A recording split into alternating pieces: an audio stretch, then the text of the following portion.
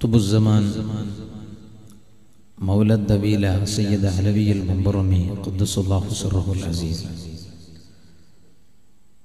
തങ്ങളവരുടെ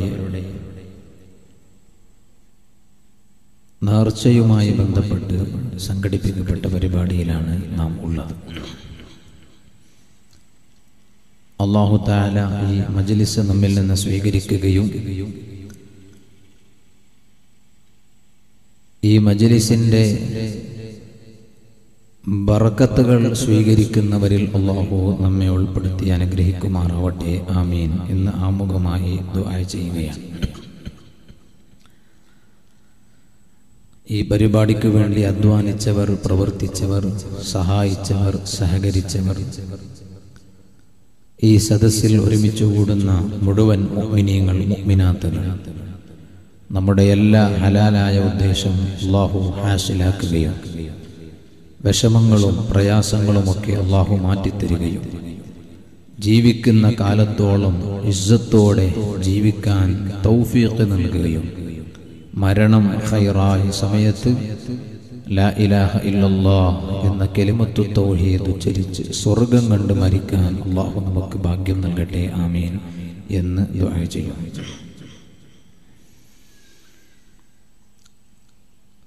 പരിശുദ്ധ ഖുർആനിൽ അല്ലാഹു റബ്ബ് സുബ്ഹാനഹു വ തആല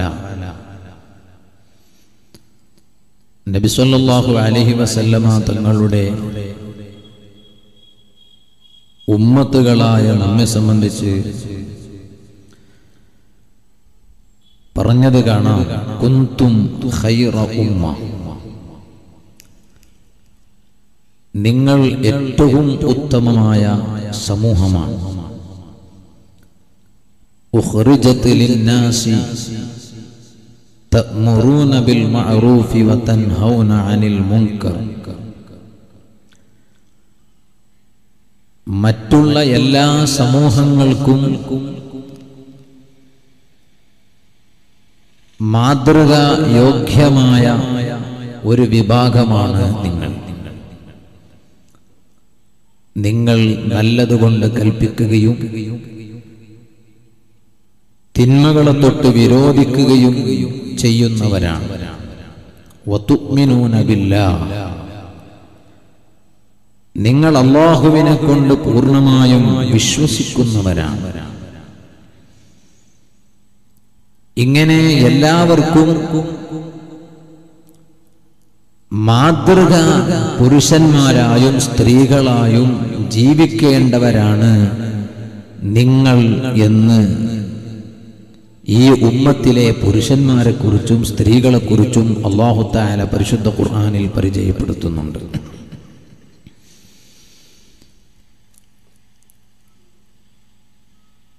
കാരണം മുസ്ലിമീങ്ങളായ നമ്മെ സംബന്ധിച്ചിടത്തോളം നമുക്ക് ഒരു പ്രത്യേകമായ ഒരു ലേബലുണ്ട്. അത് ഇസ്ലാം എന്നതാണ്. അത് യഥാർത്ഥത്തിൽ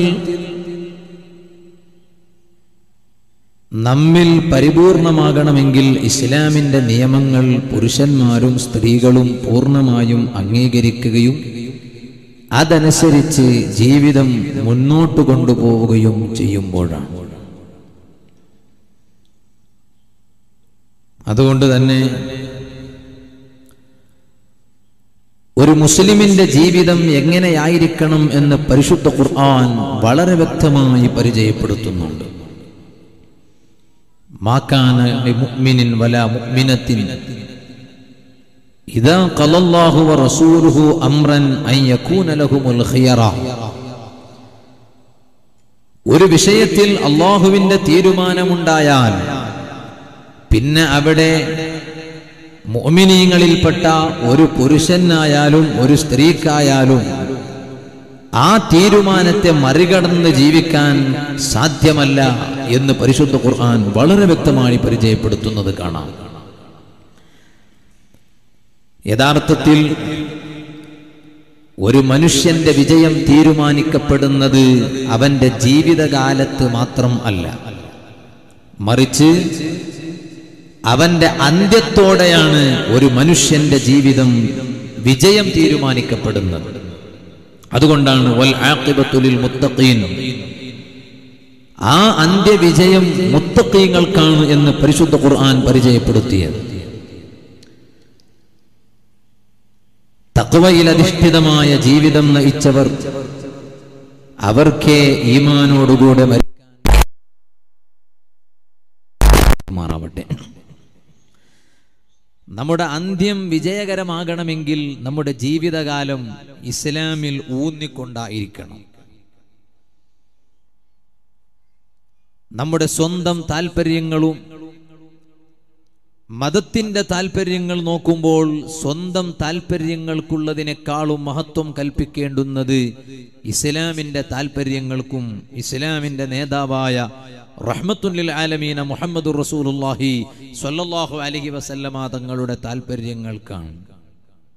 അതുകൊണ്ടാണ് പരിശുദ്ധ ഖുർആനിൽ അല്ലാഹു തആല പറഞ്ഞു, അന്നബിയു ഔലാ ബിൽ മുഅ്മിനീന മിൻ അൻഫുസിഹിം വഅസ്വാജുഹു ഉമ്മഹാതുഹും.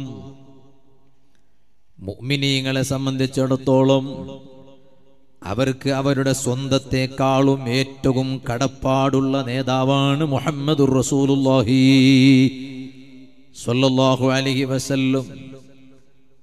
അപ്പോൾ മുഅ്മിനീങ്ങൾ എന്താണ് ചെയ്യേണ്ടത്? അവരുടെ സ്വന്തം താല്പര്യങ്ങളും ഹബീബായ നബി സല്ലല്ലാഹു അലൈഹി വസല്ലം തങ്ങളുടെ താല്പര്യങ്ങൾ പരസ്പരം വൈരുദ്ധ്യമാകുമ്പോൾ അവിടെ പരിഗണിക്കേണ്ടുന്നത്, വിലകൽപ്പിക്കപ്പെടേണ്ടുന്നത് നബി സല്ലല്ലാഹു അലൈഹി വസല്ലം തങ്ങളുടെ വികാരങ്ങൾക്കാണ്, താല്പര്യങ്ങൾക്കാണ്.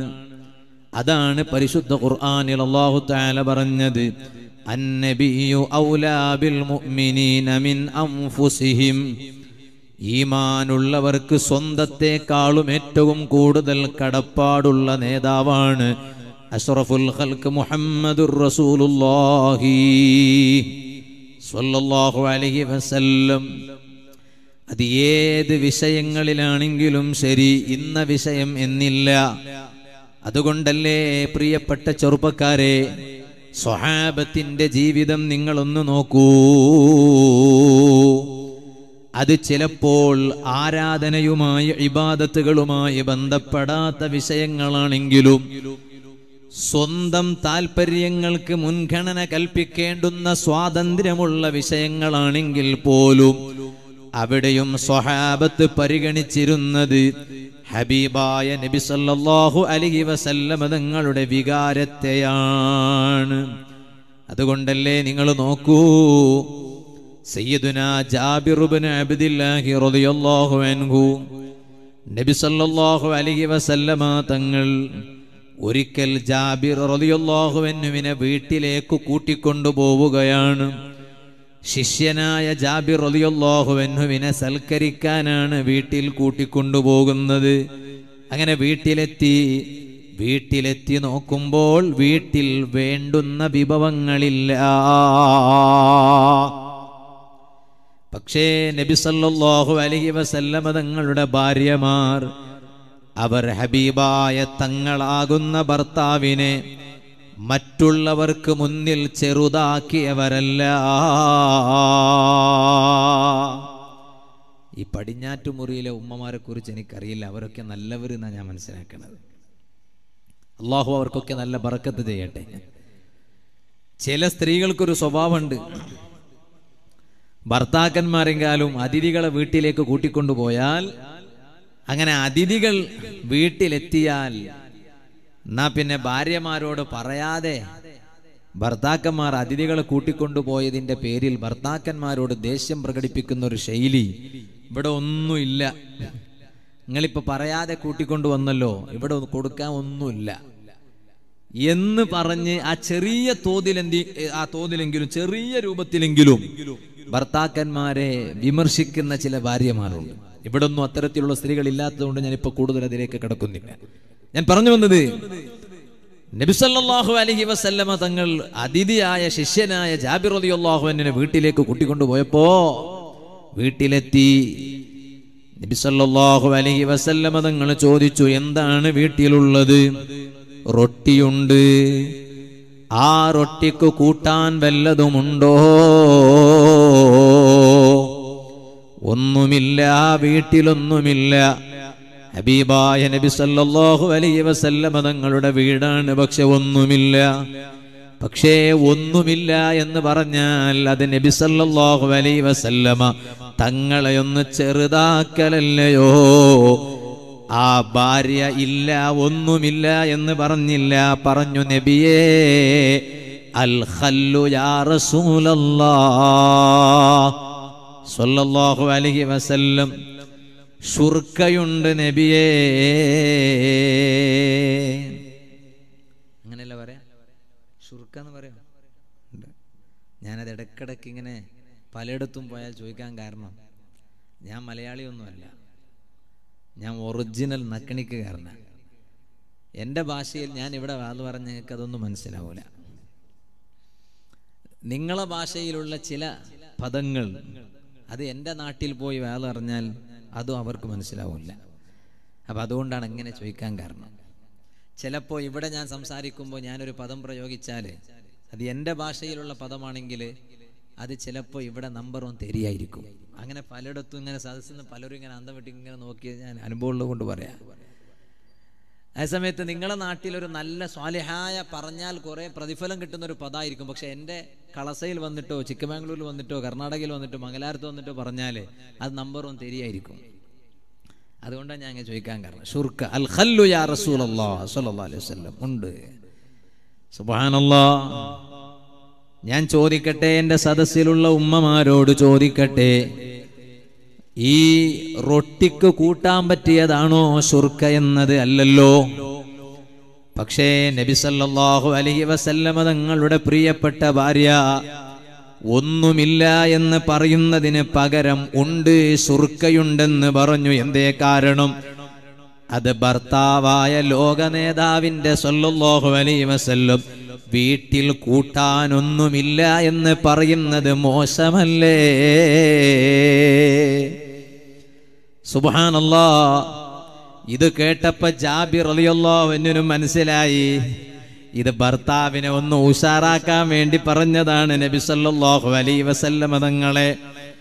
ജാബിർ ഇബ്നു അബ്ദില്ല റളിയല്ലാഹു അൻഹു പറയാണ്, എനിക്കറിയാം റൊട്ടിക്ക് കൂടെ കൂട്ടാൻ പറ്റിയതല്ല ശുർക്ക എന്ന് എനിക്കറിയാം.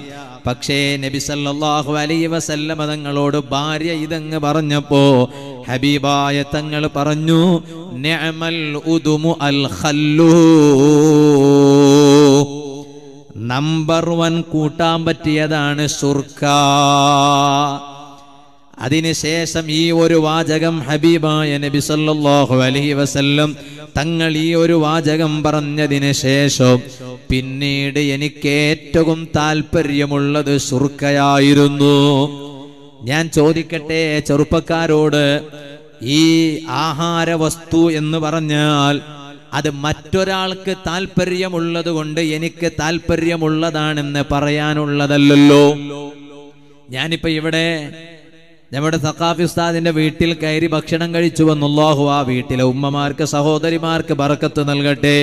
ഈ സദസ്സിലുള്ള എല്ലാവർക്കും അല്ലാഹു ബറക്കത്ത് നൽകട്ടെ.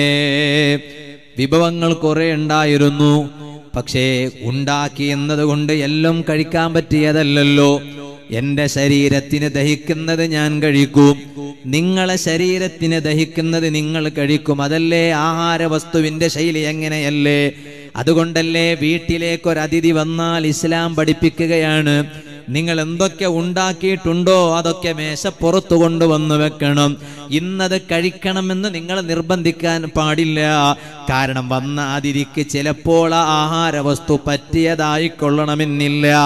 ഉണ്ടാക്കിയതൊക്കെ മേശപ്പുറത്ത് കൊണ്ടുവന്ന് വെച്ചോളൂ, താല്പര്യമുള്ളത് കഴിച്ചോളും, അല്ലാത്തത് കഴിക്കില്ല. അതവിടുന്ന് പഠിപ്പിച്ചു പരിശുദ്ധ ഇസ്ലാം. സുബ്ഹാനല്ലാഹ്. ചില വീട്ടിൽ സലാഡ് ഉണ്ടാക്കുന്നൊരു സ്വഭാവമുണ്ട്. അതിപ്പോ എല്ലായിടത്തും ഉണ്ടല്ലോ. സലാഡില്ലാതെ ഒരു സുഖം കിട്ടണില്ല. ഉമ്മമാരെ, ഞാൻ നിങ്ങളോട് പറയട്ടെ, ആ സലാഡ് ഉണ്ടാക്കണ സമയത്ത് നിങ്ങളതാ ക്യാരറ്റ് മുറിച്ച് വെച്ചോളൂ, സാരമില്ല. അതുപോലെ തന്നെ പലതും മുറിച്ച് വെച്ചോളൂ, സാരമില്ല. പച്ച ഉള്ളി ഉണ്ടല്ലോ, അത് നിങ്ങൾ അതാ മുറിച്ച് വെക്കാതിരിക്കലാണ് നല്ലത്.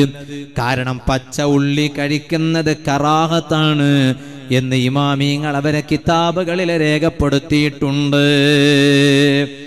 ഹറാമൊന്നുമില്ലട്ടോ, ഹറാമാണെന്നല്ല പറഞ്ഞത്, പക്ഷേ നല്ലതല്ല, കറാഹത്താണ്. അവ നേരെ മുന്നിൽ കൊണ്ടുവന്ന് വെച്ചാൽ കഴിക്കാനുള്ള സാഹചര്യം ഉണ്ടായിട്ട് വേണ്ടാന്ന് വെച്ചാലോ പ്രതിഫലം കിട്ടുമെന്നാണല്ലേ കറാഹത്തിന്റെ അർത്ഥം. കഴിക്കാൻ നേരെ മുന്നിൽ കൊണ്ടുവന്ന് വെച്ചു, എനിക്കത് വേണ്ട, കാരണം അത് കറാഹത്താണ്. അങ്ങനെ വേണ്ടാന്ന് വെച്ചാൽ എന്നാ പിന്നെ കൂലി കിട്ടാണ്, പ്രതിഫലം കിട്ടാണ്. കഴിച്ചത് കൊണ്ടൊന്നും ശിക്ഷ കിട്ടൂല. പക്ഷെ മുന്നിൽ കൊണ്ടുവന്ന് വെച്ചപ്പോ കഴിക്കാതിരുന്നാലോ പ്രതിഫലം കിട്ടൂ. അപ്പൊ ഉമ്മമാർ പറയും, എന്നാ പിന്നെ ഞങ്ങളൊക്കെ മുറിച്ച് മുന്നിൽ കൊണ്ടുവന്ന് വെച്ചോളാം, ഇവർ കഴിക്കാതിരുന്നാ മതിയല്ലോ എന്ന് പറഞ്ഞിട്ട്. ചിലപ്പോ നിങ്ങൾ മുന്നിൽ കൊണ്ടുവന്ന് വെച്ചാൽ, മുറിച്ച് വെച്ചാല് അവരങ്ങ് കഴിച്ചോളും, അത് കഴിക്കാതിരിക്കാൻ കഴിയില്ല, കറാത്തല്ലേ എന്ന് പറഞ്ഞിട്ട് കഴിച്ചോളും. അപ്പൊ അതുകൊണ്ട് മുറിക്കാതിരിക്കലാണ് നല്ലത്. ഇരിക്കട്ടെ, ഞാൻ പറഞ്ഞു വന്ന വിഷയം മറക്കണ്ട, ഞാൻ അതിലേക്ക് തന്നെ മടങ്ങുകയാണ്. ആഹാര വസ്തുക്കൾ എന്ന് പറഞ്ഞാൽ അത് മറ്റൊരുത്തന്റെ താല്പര്യത്തിന് നോക്കിയിട്ടല്ല ഞാൻ താല്പര്യപ്പെടുന്നത്. എന്നിട്ട് പോലും ജാബിർ ഇബ്നു അബ്ദില്ല റളിയല്ലാഹു അൻഹു പറയാണ്, ഹബീബായ നബി സല്ലല്ലാഹു അലൈഹി വസല്ലം തങ്ങൾ അങ്ങനെ ഒരു വാചകം പറഞ്ഞതിന് ശേഷം പിന്നീട് ശുർക്കയില്ലാതെ ഞാൻ ഭക്ഷണം കഴിച്ചിട്ടില്ല. എന്തേ കാരണം? സ്വഹാബത്തിന്റെ വികാരങ്ങൾ അങ്ങനെയാണ്. അവർ നബി സല്ലല്ലാഹു അലൈഹി വസല്ലമ തങ്ങളുടെ വികാരങ്ങൾക്കനുസരിച്ച് ജീവിച്ചവരാണ്. അപ്പൊ ചെറുപ്പക്കാരെ, പടച്ച റബ്ബ് നമുക്ക് ആരോഗ്യം തന്നതെന്തിനാണ്? ഞാൻ എപ്പോഴും ചെറുപ്പക്കാരോട് പറയാനുള്ളതുപോലെ ഇവിടെയും പറയാണ്, ആരോഗ്യമെന്നത് നിലനിൽക്കുന്നതല്ല. ഇപ്പോൾ ആരോഗ്യമുണ്ട്, പിന്നീട് ആരോഗ്യമില്ല. ഇപ്പോൾ യുവാക്കളാണ്, പിന്നീട് യുവത്വം നഷ്ടപ്പെടുകയാണ്. അതുകൊണ്ടല്ലേ നിങ്ങൾ നോക്കൂ, ഹാത്തമുൽ അസ്സം റളിയല്ലാഹു അൻഹു പറയാണ്, ഇഗ്തനിം ശബാബക ഖബ്ല ഹറമിക. ഓ ചെറുപ്പക്കാരാ, ഇപ്പോൾ നിന്നിലെ യുവത്വമുണ്ടല്ലോ, കുറഞ്ഞ കഥ ഒരൽപ്പം കഴിഞ്ഞാൽ വാർദ്ധക്യം നിന്നെ പിടികൂടുകയാണ്. ആ വാർദ്ധക്യം നിന്നെ പിടികൂടുന്നതിന് മുമ്പ് ഇപ്പോൾ നിന്നിലുള്ള യുവത്വം അല്ലാഹുവിന് വേണ്ടി നീ ഉപയോഗപ്പെടുത്തണോ? ചിലപ്പോൾ നീ ഒരു ബാർബർ ഷോപ്പിൽ കയറിയാൽ, ഒരു സലൂണിൽ കയറിയാൽ, ഒരു ബ്യൂട്ടി പാർലറിൽ കയറിയാൽ അവിടെ പല ചിത്രങ്ങളും കാണാം. ചെറുപ്പക്കാർ മനസ്സിലാക്കണം, പല ചിത്രങ്ങളും കാണാം. നിങ്ങൾക്ക് താല്പര്യമുള്ള ഹെയർ കട്ടിംഗ് അവിടെയുണ്ട്. ഇതിൽ ഏത് വേണമെങ്കിലും നിങ്ങൾക്ക് ചൂസ് ചെയ്യാം, സെലക്ട് ചെയ്യാം. ആ സമയത്ത് ഒരു ഭാഗത്ത് ഫുട്ബോൾ പ്ലെയറിന്റെ ഹെയർ കട്ടിംഗ് ആണ്, മറ്റൊരു ഭാഗത്ത് റിയാലിറ്റി ഷോയിൽ പ്രത്യക്ഷപ്പെടുന്നവന്റെ ഹെയർ കട്ടിംഗ് ആണ്, വേറൊരു ഭാഗത്തോ സിനിമാ നടന്റെ ഹെയർ കട്ടിംഗ് ആണ്. അവിടെ നാം തെരഞ്ഞെടുക്കേണ്ടുന്നത് എന്തിനെയാണ്? എനിക്ക് മാതൃകയാക്കേണ്ടുന്നത്, എൻ്റെ റോൾ മോഡലായി ഞാൻ സ്വീകരിക്കേണ്ടുന്നത് ഇവിടെ കാണുന്ന റിയാലിറ്റി ഷോയിൽ പ്രത്യക്ഷപ്പെടുന്നവനെയല്ല, ഇവിടെ കാണുന്ന സിനിമാ നടനെയല്ല, ഇവിടെ കാണുന്ന ഫുട്ബോൾ പ്ലെയറിനെയല്ല. പിന്നാരെയാണ്? ഞാൻ മരിക്കുമ്പോൾ എന്റെ മയ്യത്തിന്റെ അടുത്തേക്ക് വരേണ്ടുന്നൊരു നേതാവില്ലയോ? അത് ഹബീബായ മുഹമ്മദുർ റസൂലുള്ളാഹി സ്വല്ലല്ലാഹു അലൈഹി വസല്ലമ തങ്ങളല്ലയോ? ആ ഹബീബിനെയല്ലേ അനുസരിക്കേണ്ടുന്നത്? അപ്പൊ കാണുന്ന എല്ലാ പരിഷ്കാരത്തിന്റെ കട്ടിങ്ങുകളെ വലിച്ചെറിയണോ?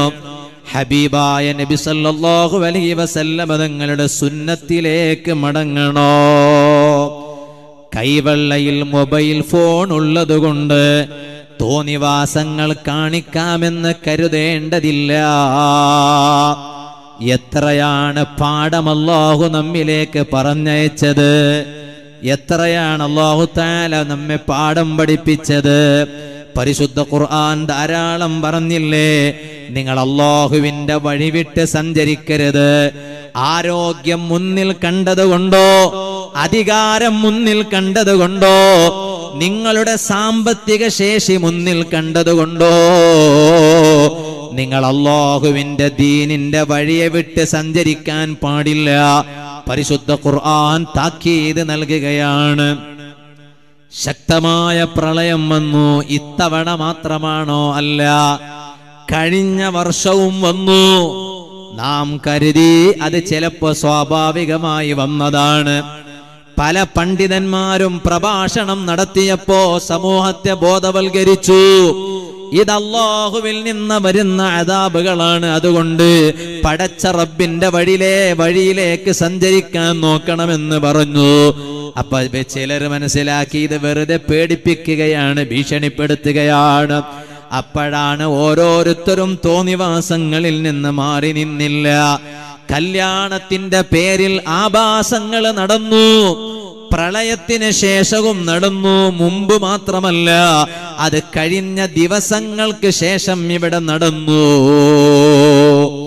പറയട്ടെ ചെറുപ്പക്കാരാ, ഇത് പറയുമ്പോഴേക്ക് ചിലർ വാട്സപ്പിൽ അങ്ങ് എഴുതി വെച്ചു, ഈ ആഭാസം നിഷിദ്ധമാണെന്ന് പറയേണ്ടതുണ്ടോ? കല്യാണം എന്ന് പറഞ്ഞാൽ ജീവിതത്തിൽ ഒരു തവണ സന്തോഷിക്കാൻ കിട്ടുന്ന അവസരമാണ്. നമ്മളിവിടെ മദ്യപിച്ചില്ല, വ്യഭിചരിച്ചില്ല, തോന്നിവാസങ്ങൾ ചെയ്തില്ല, ഇതുപോലെയുള്ള ചില ആചാരങ്ങൾ ചെയ്തു എന്നല്ലേയുള്ളൂ എന്നും പറഞ്ഞ് ചിലർ ചെയ്ത പ്രവർത്തനങ്ങളെ ന്യായീകരിക്കാൻ തുടങ്ങി. എന്നാൽ ഒരു കാര്യം പറയട്ടെ, സമ്പത്തിന്റെ പേരിലാണോ അത്?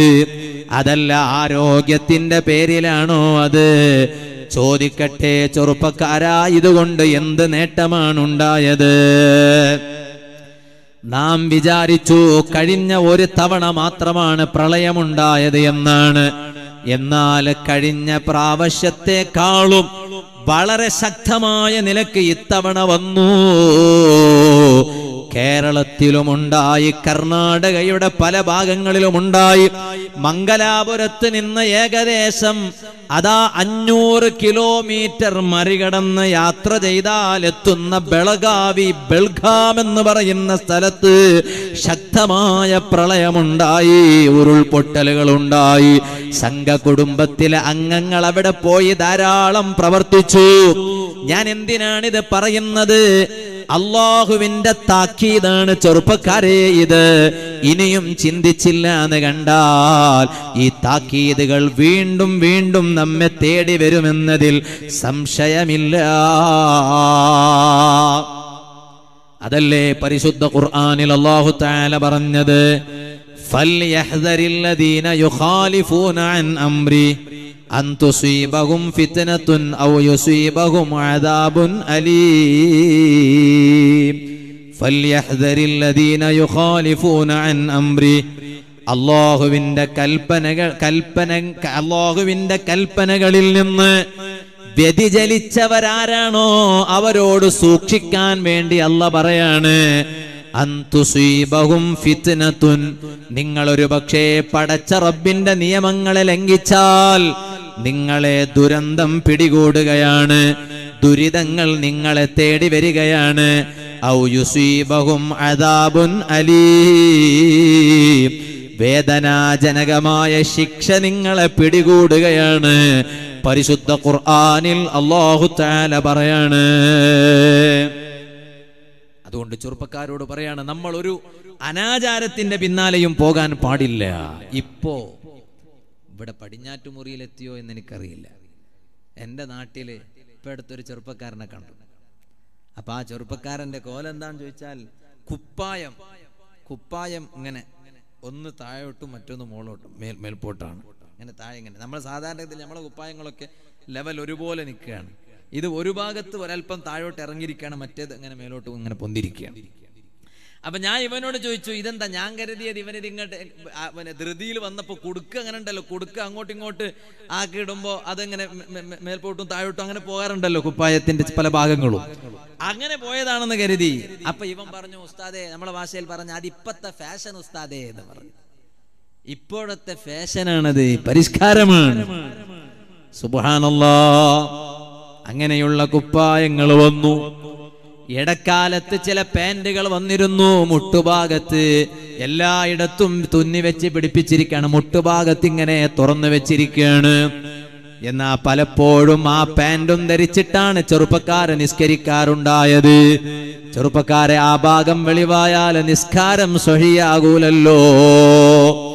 കേവലം ഫാഷന്റെ പിന്നാലെ പോയാൽ പറ്റൂല, പരിഷ്കാരത്തിന്റെ പിന്നാലെ പോയാൽ പറ്റൂല. സുബ്ഹാനല്ലാഹ്. വീണ്ടും ഒരു കുപ്പായം ഇറങ്ങിയിരിക്കുകയാണ്. ഒക്കെ പറയണം, പഴയ കാലത്ത് നിസ്കരിക്കാൻ മാത്രം പറഞ്ഞാൽ മതി. ഇന്നിപ്പോ നിസ്കാരം സ്വഹിയാണെങ്കിൽ എങ്ങനത്തെ കുപ്പായം ധരിക്കണം എന്നും കൂടി പറയണ്ടേ? ചില ചെറുപ്പക്കാർ നടക്കുമ്പോൾ സുബ്ഹാന ജല്ല ജലാലു അതിന്റെ പിന്നിൽ കൂടെ നടക്കാൻ നമ്മളെ കൊണ്ട് കഴിയില്ല. എന്താ കാരണം? എപ്പോ ഇത് താഴോട്ട് വീണു പോകുന്നു പേടിച്ചിട്ട്. ഇപ്പൊ ഇവിടെ ഒന്നും അത്തരത്തിലുള്ള ചെറുപ്പക്കാരൊന്നും ഇല്ലാത്തതുകൊണ്ട് കൂടുതലൊന്നും പറയേണ്ട ആവശ്യമില്ല. ഞാനിപ്പോ അതിലേക്ക് കിടക്കുന്നില്ല. കുപ്പായം, ചില കുപ്പായങ്ങളൊക്കെ കാണാം. ഇപ്പൊ നമ്മുടെ കുപ്പായങ്ങളൊക്കെ ഇങ്ങനെ നടു ഇങ്ങനെ കൊടുക്കാണ്. ഇപ്പൊ വന്നിരിക്കും കുപ്പായം, കുടുക്ക് ഇങ്ങോട്ട് ഇങ്ങനെ റൗണ്ട് ആയിട്ട് ഈ ഭാഗത്ത് മാത്രം കൊടുക്ക്, ബാക്കി എവിടെയും കൊടുക്കില്ല, ഈ ഭാഗത്ത് മാത്രം. എങ്ങനെയാണത് ധരിക്കുന്നത്? അല്ലാഹു അലം. ചെറുപ്പക്കാരാ, വേണ്ട. ആ കാണുന്ന ഒരു പരിഷ്കാരത്തിന്റെ പിന്നാലെയും പോകരുത്. എല്ലാ സദസ്സിലും ഉണർത്തുന്നത് പോലെ ഉമ്മമാരെ, ഇവിടെ നിങ്ങളോട് പറയട്ടെ, നിങ്ങളൊരു കുപ്പായം വാങ്ങുമ്പോ, ഒരു ഡ്രസ്സ് വാങ്ങുമ്പോ, ആ ഡ്രസ്സ് വാങ്ങുന്ന സമയത്ത് നിങ്ങൾ ചിന്തിക്കണം അത് ബ്രാൻഡഡ് ആണോ അല്ലേ എന്നല്ല. നിങ്ങൾ ചിന്തിക്കേണ്ടുന്നത് ഞാനിത് വാങ്ങിയാൽ ഇത് ധരിക്കുന്നത് എന്റെ മതം അനുസരിച്ച് അനുവദനീയമാണോ അല്ലേ എന്ന് ചിന്തിക്കുന്ന ഉമ്മമാർ നമ്മുടെ കൂട്ടത്തിലുണ്ടോ? സുബ്ഹാനല്ലാഹ്. വളരെ ഗൗരവത്തിൽ ആലോചിക്കേണ്ടുന്ന വിഷയമാണിത്. അതുകൊണ്ട് ഉമ്മമാരെ, പരിപൂർണമായ ഹിജാബോടെ നല്ല വസ്ത്രധാരണയോടെ ജീവിക്കുന്ന ഉമ്മമാരാകണോ. മുഖം തുറന്ന് വെച്ചുകൊണ്ടുള്ള ഒരു സഞ്ചാരം പാടില്ല. അത് നിങ്ങൾ റോട്ടിലൂടെയായാലും ശരി, നിങ്ങൾ കപ്പലിലൂടെ യാത്ര ചെയ്യുമ്പോഴാണെങ്കിലും ശരി, ഫ്ലൈറ്റിലൂടെയാണെങ്കിലും ശരി, ട്രെയിനിലൂടെയാണെങ്കിലും ശരി, ബസ്സിലൂടെയാണെങ്കിലും ശരി, മുഖം തുറന്ന് വെച്ചുകൊണ്ടുള്ളൊരു സഞ്ചാരം പാടില്ല. ഭാര്യമാര് റോട്ടിലൂടെ നടക്കുമ്പോ മുഖം തുറന്നു വെച്ചുകൊണ്ടാണോ നടക്കുന്നത്? ആ ചോദ്യം ഭാര്യമാരോട് മാത്രമല്ല, ഭർത്താക്കന്മാരോടും അതിന്റെ ചോദ്യമുണ്ട് കേട്ടോ. കാരണം ഖുർആനിൽ അല്ലാഹ് പറഞ്ഞതാണ്, ഖൂ അൻഫുസകും വ അഹ്ലീകും നാറാ. നരകത്തെ തൊട്ട് നിങ്ങളെ രക്ഷപ്പെടുത്തേണ്ടുന്നത് നിങ്ങളെ മാത്രമല്ല, നിങ്ങളെ ഭാര്യമാരെയും രക്ഷപ്പെടുത്തണം, നിങ്ങളെ മക്കളെയും രക്ഷപ്പെടുത്തണം, ആൺമക്കളെയും രക്ഷപ്പെടുത്തണം, പെൺമക്കളെയും രക്ഷപ്പെടുത്തണം. ഭാര്യമാരെ മുഖം തുറന്നു വെച്ച് റോട്ടിലൂടെ യാത്ര ചെയ്യുമ്പോ അത് നരകത്തിലേക്കുള്ള വഴി തുറന്നു കൊടുക്കലാണ്. ചില സ്ത്രീകൾ പറയാറുണ്ട്, ഉസ്താദേ നമുക്ക് പർദ്ദ ധരിക്കണമെന്ന് വല്ലാത്ത ആഗ്രഹമുണ്ട്, പക്ഷേ എന്റെ ഭർത്താവ് സമ്മതിക്കുന്നില്ല. ഒരിക്കലും പുരുഷന്മാരങ്ങനെയാകരുത്. ഭാര്യമാരെ പൂർണ്ണമായ ഹിജാബിലേക്ക് പ്രേരിപ്പിക്കുന്ന ഭർത്താക്കന്മാരാകണോ. ഉമ്മമാരെ, ഞാൻ പറഞ്ഞു വന്നത്, മഹദിമാരെ നിങ്ങൾ ഓർക്കുന്നുണ്ടോ? എത്രയാണ് അവർ ജീവിതത്തിൽ നേരിട്ട പ്രയാസങ്ങൾ, എത്രയാണ്. ഇന്ന് നമ്മുടെ പടിഞ്ഞാറ്റുമുറിയിലെ ഉമ്മമാർക്കൊന്നും പ്രയാസങ്ങളില്ല, വിഷമങ്ങളില്ല. വിഭവങ്ങൾ ഉണ്ടാക്കാനുള്ള ഉപകരണങ്ങൾ പലതുമുണ്ട്. കുപ്പായങ്ങൾ അലക്കി വൃത്തിയാക്കാൻ വാഷിംഗ് മെഷീനുകളുണ്ട്. അതുപോലെ തന്നെ അപ്പമുണ്ടല്ലോ, കഴിക്കാൻ ഉപയോഗിക്കുന്ന വിഭവങ്ങളെ പെട്ടെന്ന് ചൂടാക്കി തരുന്ന ഓവനുകളുണ്ട്, ഗ്രില്ലുകളുണ്ട്. എല്ലാം നമ്മുടെ വീടുകളിൽ സംവിധാനങ്ങൾ വന്നിട്ടുണ്ട്. ഇതുപോലെ തന്നെ നമുക്ക് കുളിക്കാൻ വെള്ളം വേണമെങ്കിൽ അലക്കാൻ വസ്ത്രം കഴുകാൻ വെള്ളം വേണമെങ്കിൽ അതാ വെള്ളം സ്റ്റോക്ക് ചെയ്ത് വെക്കാൻ അതാ ഉപകരണങ്ങളുണ്ട്. കിണറ്റിൽ നിന്ന് വെള്ളം കൈകൊണ്ട് കോരിയെടുക്കേണ്ടതില്ല, മറിച്ചതാ പമ്പുകളുടെ സംവിധാനമുണ്ട്. ഞാൻ പറയുന്നത് എല്ലാ ഭൗതിക സംവിധാനങ്ങളുണ്ടായിട്ടും ഉമ്മമാരെ പടച്ച റബ്ബിനെ മറന്നുകൂടാ. മുഹറം മാസത്തിലല്ലേ നാം ഉള്ളത്? ആ മുഹറം മാസത്തിൽ അതാ നമുക്കൊരു മഹദിയുടെ ചരിത്രം പറയാനുണ്ട്. ഉമ്മമാരെ, ഇസ്ലാമിക് കാലണ്ടർ തുടങ്ങുന്നത് മുഹറം മാസത്തിലൂടെയാണ്. അത് എന്തിന്റെ അടിസ്ഥാനപ്പെടുത്തിയിട്ടാണ്? ഹബീബായ നബി സല്ലല്ലാഹു അലൈഹി വസല്ലമ തങ്ങളുടെ ഹിജ്റയെ അടിസ്ഥാനപ്പെടുത്തിയിട്ടാണ്. എന്നാൽ ആ ഹിജ്റയുമായി ബന്ധപ്പെട്ട കാര്യങ്ങൾ പറയുമ്പോ ഗർഭിണിയായിരുന്ന ഒരു മഹദിയുടെ ചരിത്രം പറയാനുണ്ടല്ലോ. സുബ്ഹാനല്ലാഹ്, ഇന്ന് ചില സ്ത്രീകൾ ഗർഭിണികളായാൽ ആദ്യ സമയത്ത് അവർക്ക് ഒരു മണവും പറ്റൂല. അങ്ങനെയുണ്ട്, ഒരു മണവും പറ്റൂല. ഭർത്താക്കന്മാരുടെ അടുത്തേക്ക് പോകുമ്പോ അങ്ങനെ ഇതുപോലെ തന്നെ ചിക്കൻ ഉണ്ടാക്കാൻ കഴിയില്ല, നോൺ വെജ് ഒന്നും ഉണ്ടാക്കാൻ കഴിയില്ല വീട്ടിൽ. ഇവളിങ്ങനെ പിന്നെ പ്രൈവറ്റ് റൂമിൽ പോയി ഇങ്ങനെ കുത്തിരിക്കും, വാതിൽ അടച്ചിരിക്കും, ഇങ്ങോട്ട് വരണ്ടെന്ന് പറയും. അതേസമയം യൂട്യൂബിൽ സിനിമ കാണുന്നതിന് ഒരു കുഴപ്പമില്ല, പട്ടുറുമാല് കാണുന്നതിനൊരു വിരോധവുമില്ല, അതിനൊരു മണവും പ്രശ്നമല്ല. ഉമ്മമാരെ, ഞാൻ നിങ്ങളോട് പറയട്ടെ, നിങ്ങൾ ഗർഭിണികളാണെങ്കിൽ നിങ്ങൾ ഒരിക്കലും സിനിമ കാണരുത്. അല്ലെങ്കിൽ കാണാൻ പറ്റുമെന്നല്ല പറഞ്ഞതിന്റെ അർത്ഥം, ഗർഭിണികളായാൽ പ്രത്യേകിച്ച് കാണരുത്. എന്തേ കാരണം? നിങ്ങൾ ഗർഭിണികളായിട്ടുള്ള സമയത്ത് നിങ്ങളുടെ ഓരോ പ്രവർത്തനങ്ങളും നിങ്ങളുടെ ഗർഭപാത്രത്തിലുള്ള കുഞ്ഞിൽ സ്വാധീനം ചെലുത്തും. നിങ്ങളോട് നിങ്ങളെ ഭർത്താക്കന്മാര് നല്ലത് പറഞ്ഞാൽ ആ കുഞ്ഞത് കേൾക്കും. അതേ സമയത്ത് നിങ്ങളോട് നിങ്ങളെ ഭർത്താക്കന്മാര് ചീത്തവാചകങ്ങൾ പറഞ്ഞാൽ ആ ഗർഭപാത്രത്തിലുള്ള കുഞ്ഞതങ്ങ് കേൾക്കും. അപ്പൊ നിങ്ങൾ ഗർഭിണികളായിട്ടുള്ള സമയത്ത് യൂട്യൂബിലൂടെ സിനിമ കണ്ട് രസിച്ചാൽ നിങ്ങളെ ഗർഭപാത്രത്തിലുള്ള കുട്ടി സിനിമയോട് താല്പര്യമുള്ളവനായി തീരും. അതുകൊണ്ട് ആ സമയത്ത് നിങ്ങൾ കഴിവിന്റെ പരമാവധി ദിക്റുകൾ ചൊല്ലണം. ആ സമയത്ത് നിങ്ങൾ കഴിവിന്റെ പരമാവധി ഖുർആൻ ഓതണം. ആ സമയത്ത് നിങ്ങൾ കഴിവിന്റെ പരമാവധി സുന്നത്ത് നിസ്കരിക്കണം. ആ സമയത്ത് നിങ്ങൾ കഴിവിന്റെ പരമാവധി സ്വലാത്തുകൾ വർദ്ധിപ്പിക്കണം. എന്തേ കാരണം? നിങ്ങളുടെ ആ നല്ല നല്ല പ്രവർത്തനങ്ങൾ ഈ കുട്ടിയിൽ പ്രതിഫലിപ്പിക്കും കേട്ടോ. ഇരിക്കട്ടെ, ഞാൻ പറഞ്ഞ ചരിത്രത്തിലേക്ക് മടങ്ങുകയാണ്. ആരെക്കുറിച്ചാണ് ഞാൻ പറയാൻ ഉദ്ദേശിച്ചത്? ബഹുമാനപ്പെട്ട സയ്യിദുനാ അബൂബക്കറിന് സിദ്ദീഖ് റളിയല്ലാഹു അൻഹു, സിദ്ദീഖുൽ അക്ബർ റളിയല്ലാഹു അൻഹുവിന്റെ പ്രിയപ്പെട്ട മകളില്ലയോ ആയിഷ ബീവി റളിയല്ലാഹു അൻഹയുടെ ജ്യേഷ്ഠ സഹോദരിയില്ലയോ? ആരാണ് ആ മഹദി? അസ്മാ ബിൻത് അബീ ബക്കർ റളിയല്ലാഹു അൻഹാ. ഉമ്മമാരെ, നിങ്ങൾ റോൾ മോഡലായി കാണേണ്ടുന്നത് ആ മഹദിയെയാണ്, അല്ലാതെ ഇന്ന് കാണുന്ന സിനിമാ നടിമാരെയല്ല. കയ്യിൽ ഏത് സെൽഫോൺ വേണമെന്ന് തീരുമാനിക്കുന്നത് സിനിമാ നടിമാരാണ്. തോളത്ത് ഏത് വാനിറ്റി ബാഗ് ഇടണമെന്ന് തീരുമാനിക്കുന്നത് റിയാലിറ്റി ഷോയിലുള്ളവരാണ്. അങ്ങനെയായിക്കൂടാ ഉമ്മമാരെ.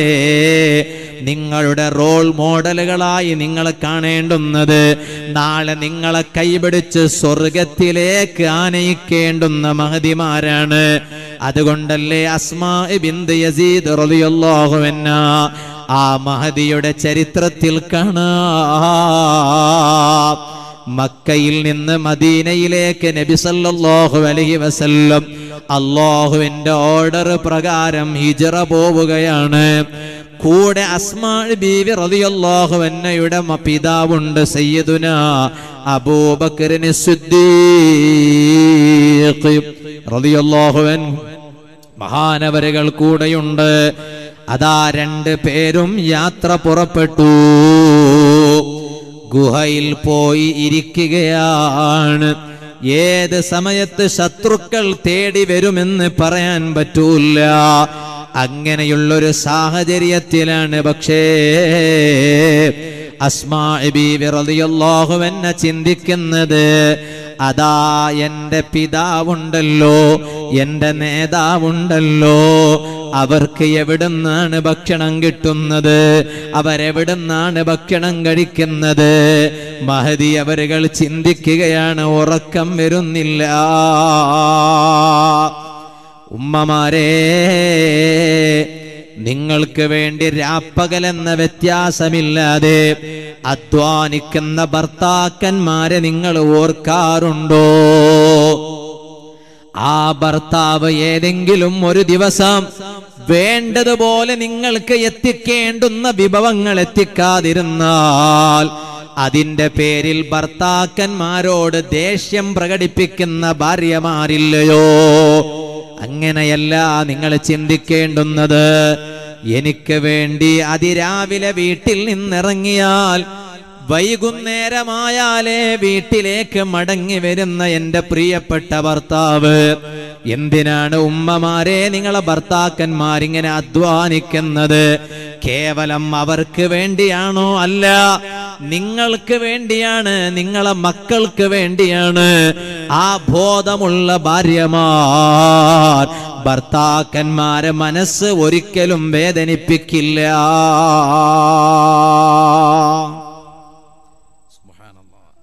യഥാർത്ഥത്തിൽ ഭാര്യമാരെന്ന് പറഞ്ഞ് ഞാൻ പലപ്പോഴും പറയാറുണ്ട്, ഡോക്ടർമാരെക്കാളും വലിയ പവറുള്ളവരാണ് സ്ത്രീകൾ. ഡോക്ടർമാരൊക്കെ മരുന്ന് കൊടുക്കുന്നതൊക്കെ MBBS മറ്റുമൊക്കെ സർട്ടിഫിക്കറ്റ് ഉണ്ടായിട്ടാണ്. ഇനി അതൊന്നും ഇല്ലാതെ മരുന്ന് കൊടുക്കുകയാണെങ്കിൽ നമ്മുടെ നാട്ടിൽ പറയും തുളു എന്ന് പറഞ്ഞിട്ടൊരു ഭാഷയുണ്ട്. അത് കന്നഡോ അല്ല, മലയാളവും അല്ല, തെലുഗു അല്ല, ഉറുദു അല്ല, ഹിന്ദി അല്ല, ഇംഗ്ലീഷ് അല്ല, ബ്യാരിയും അല്ല, തുളു എന്ന് പറഞ്ഞു. മംഗലാപുരത്തുള്ള ചില അമുസ്ലിമികൾ സംസാരിക്കുന്ന ഭാഷയാണ്. ആ ഭാഷയിൽ പറയും ഡോക്ടർ കെർപേർ എന്ന് പറയും. ഡോക്ടർ കെർപേർ എന്ന് പറഞ്ഞാൽ ത്വബീബുൻ ഖാത്തിലുൻ, കൊല്ലുന്ന വൈദ്യൻ എന്നാണ് അതിന്റെ അർത്ഥം. ഡോക്ടർ കെർപേർ. അപ്പൊ അങ്ങനെ ചില മരുന്ന് കൊടുക്കുന്ന ആളുകളും ഉണ്ട്. കൊടുത്താൽ ഒന്നും സുഖാവത്തും ഇല്ല, ജീവൻ പോകുന്നല്ലാതെ വേറൊന്നും നടക്കാറില്ല. സുബ്ഹാനല്ലാഹ്. എന്നാൽ നമ്മുടെ സഹോദരിമാർ, സ്ത്രീകൾ എന്ന് പറഞ്ഞാൽ അവർക്ക് MBBS വേണ്ട, ഒന്നും വേണ്ട. ഭർത്താവിന്റെ പ്രഷർ കൂട്ടാനും അവരെ കൊണ്ട് കഴിയും, കുറക്കാനും കഴിയും അല്ലേ? അതുകൊണ്ടല്ലേ നബി സല്ലല്ലാഹു അലൈഹി വസല്ലം പറഞ്ഞ് ഏറ്റവും നല്ല ഭാര്യ ആരാണ്? ഏറ്റവും നല്ല ഭാര്യ എന്ന് പറഞ്ഞാൽ നല്ല ഹൈറ്റ് വെയിറ്റുള്ള ഭാര്യ പെണ്ണൊന്നും അങ്ങനൊന്നും പറഞ്ഞിട്ടില്ല. അല്ലെങ്കിൽ കുറെ നിസ്കരിക്കുന്നവർ നല്ല നിസ്കാരം വേണം, അത് വേണ്ടെന്നല്ല. അതേ സമയത്ത് നിസ്കാരവും ഉണ്ട്, നോമ്പും ഉണ്ട്, എപ്പോഴും ഖുർആൻ ഓത്തും ഉണ്ട്, സ്വലാത്തും ഉണ്ട്, ദിക്റും ഉണ്ട്, തസ്ബീഹും ഉണ്ട്, എല്ലാം ഉണ്ട്. ആ സമയത്ത് ഭർത്താവിന്റെ കൂടെ നടക്കാൻ പറ്റിയ ഒരു പെണ്ണല്ല ഈ പെണ്ണ്. എങ്കിൽ ആ നിസ്കാരം കൊണ്ട് എന്ത് കാര്യ, നോമ്പ് കൊണ്ട് എന്ത് കാര്യ?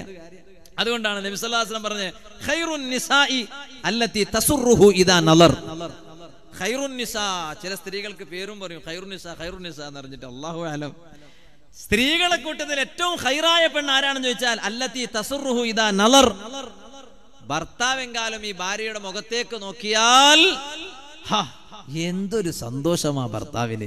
ചിലപ്പോ ഇങ്ങനെ കച്ചവടം ചെയ്തിട്ട് ഇങ്ങനെ വരികയാണ്, വൈകുന്നേരം വീട്ടിലേക്ക് വരുമ്പോ നല്ല കോലത്തിൽ നല്ല പുഞ്ചിരിയോടുകൂടെയുള്ള മുഖത്തോടുകൂടെ ഭാര്യനെ കണ്ടാൽ ചിലപ്പോ കച്ചവടക്കാർ അല്പം ഡിമ്മാണെങ്കിലും വീട്ടിലെത്തിയ അയാൾക്ക് സമാധാന, ഭാര്യനെ കണ്ടപ്പോ റായത്താ. അതേ സമയത്ത് നേരെ തിരിച്ചുണ്ട്, അക്സുണ്ട്. എന്താ അങ്ങനെ നല്ല കച്ചവടമായിരുന്നു, ആ സന്തോഷത്തോടു കൂടെയാണ് വീട്ടിലേക്ക് തിരിച്ചു വരേണ്ടത്. പക്ഷെ മടങ്ങി വരുമ്പോ മൂപ്പത്തിയേറെ ഈ മുഖം കാണുമ്പോഴേക്ക് പടച്ച റബ്ബേ പ്രഷറങ്ങ് കൂടിപ്പോയി. അങ്ങനെയാകരുത്. ഞാൻ പറയട്ടെ, മക്കളോട് പറയട്ടെ, ചെറുപ്പക്കാരോട് പറയട്ടെ, പലപ്പോഴും ഉമ്മാനോട് വലിയ സ്നേഹം കാണിക്കുന്ന മക്കളുണ്ട്. ബാപ്പാനോട് സ്നേഹമില്ല, ഉമ്മാനോട് വലിയ സ്നേഹമാണ്. ഉമ്മാക്ക് എല്ലാം കൊടുക്കും. 1-ാം തീയതി ശമ്പളം കിട്ടിയാൽ ഉമ്മാക്ക് പോയി കൊടുക്കും, ബാപ്പാക്ക് കൊടുക്കൂല. ചില ബാപ്പമാരെ തന്നെ വിളിച്ചിട്ട് പറഞ്ഞിട്ടുണ്ട്, ഉസ്താദെ എല്ലാ മൊയ്ലാമാരും ഉമ്മാന്റെ മഹത്വം അത് പറയണത്. അതുകൊണ്ട് ഞങ്ങളെ ഇക്കാലത്തെ കുട്ടികൾക്ക് ബാപ്പമാരോടുള്ള മഹത്വം അറിയില്ല, അതുകൊണ്ട് അതിനെക്കുറിച്ചൊന്ന് പറയണം. ഇന്നിങ്ങോട്ട് വന്നപ്പോ പറഞ്ഞൊന്നുമല്ലോ, പൊതുവായി മൊത്തത്തിൽ പറയാറുണ്ട്, ശരി എന്നല്ലേ? അതുകൊണ്ടല്ലേ ചില ബാപ്പമാരെന്ത് ചെയ്യാറുണ്ടെന്നറിയോ? അവര് സ്വന്തം മക്കളോട് പറഞ്ഞാൽ മക്കള് കേട്ടില്ല എന്ന് കണ്ടാൽ അവർ ഭാര്യമാരോട് പറയും. എന്ത് പറയുന്നറിയോ? എന്റെ നാട്ടിൽ പറയും, ഇതരി നാത്തൽ ചൊന്നടി കേക്കല്ലടി നീത്തൽ ചൊല്ലുടി കേക്കടാ നാട്ട് നോക്കടി എന്ന് പറയും. എന്റെ ഭാഷയിൽ അങ്ങനെ പറയാം. ഞാൻ കുറെ പറഞ്ഞു നോക്കി, ഞാൻ പറഞ്ഞിട്ട് കേൾക്കണില്ല, ആണ് നീ കുറച്ചൊന്ന് പറഞ്ഞു നോക്ക്, കേൾക്കുമോ ഇല്ലയോ നോക്കട്ടെ. എന്തേ കാരണം? കാരണം ബാപ്പാക്കറിയാം ഞാൻ പറഞ്ഞിട്ട് കേട്ടില്ലെങ്കിലും ഇവള് പറഞ്ഞാ കേൾക്കും. അതാണ് ഉമ്മാന്റെയും മകളെയും തമ്മിലുള്ള കണക്ഷൻ. മകന്റെയും ഉമ്മാന്റെ ഇടയിലുള്ള കണക്ഷൻ അതാണ്. അത് വല്ലാത്ത അറ്റാച്ച്മെന്റ് ആണ്. അതിന് ഞാൻ എപ്പോഴും പറയാറുള്ളത് പോലെ ഇവിടെയും പറയാണ്, ഉപ്പമാരോട് പറയാണ്, അതിന് ചില കാരണങ്ങൾ ഉപ്പമാർ തന്നെയാണ്. എന്താ കാരണം? കാരണം ഉമ്മ എപ്പോഴും മകന്റെ കൂടെ സംസാരിക്കും ചെയ്യും, ഒക്കെ ചെയ്യും, ശരിയാണ്. ബാപ്പയോ?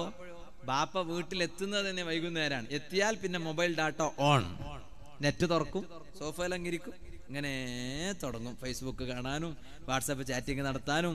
പിന്നെ ഭാര്യനോട് സംസാരിക്കാൻ നേരമല്ല, മക്കളോട് സംസാരിക്കാൻ നേരമല്ല. ഇങ്ങനെ ആവരുത്. അങ്ങനെ ആകുമ്പോ സ്വാഭാവികമായും മകന് ബാപ്പാനോടുള്ള അറ്റാച്ച്മെന്റ് കുറഞ്ഞു പോകും. അങ്ങനെ ആകാൻ പാടില്ല.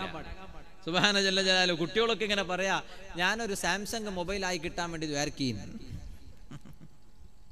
ഞാനൊരു സാംസങ് മൊബൈലായി കിട്ടാൻ വേണ്ടി ദ്വാരക്കണോ? എന്താ കാരണം?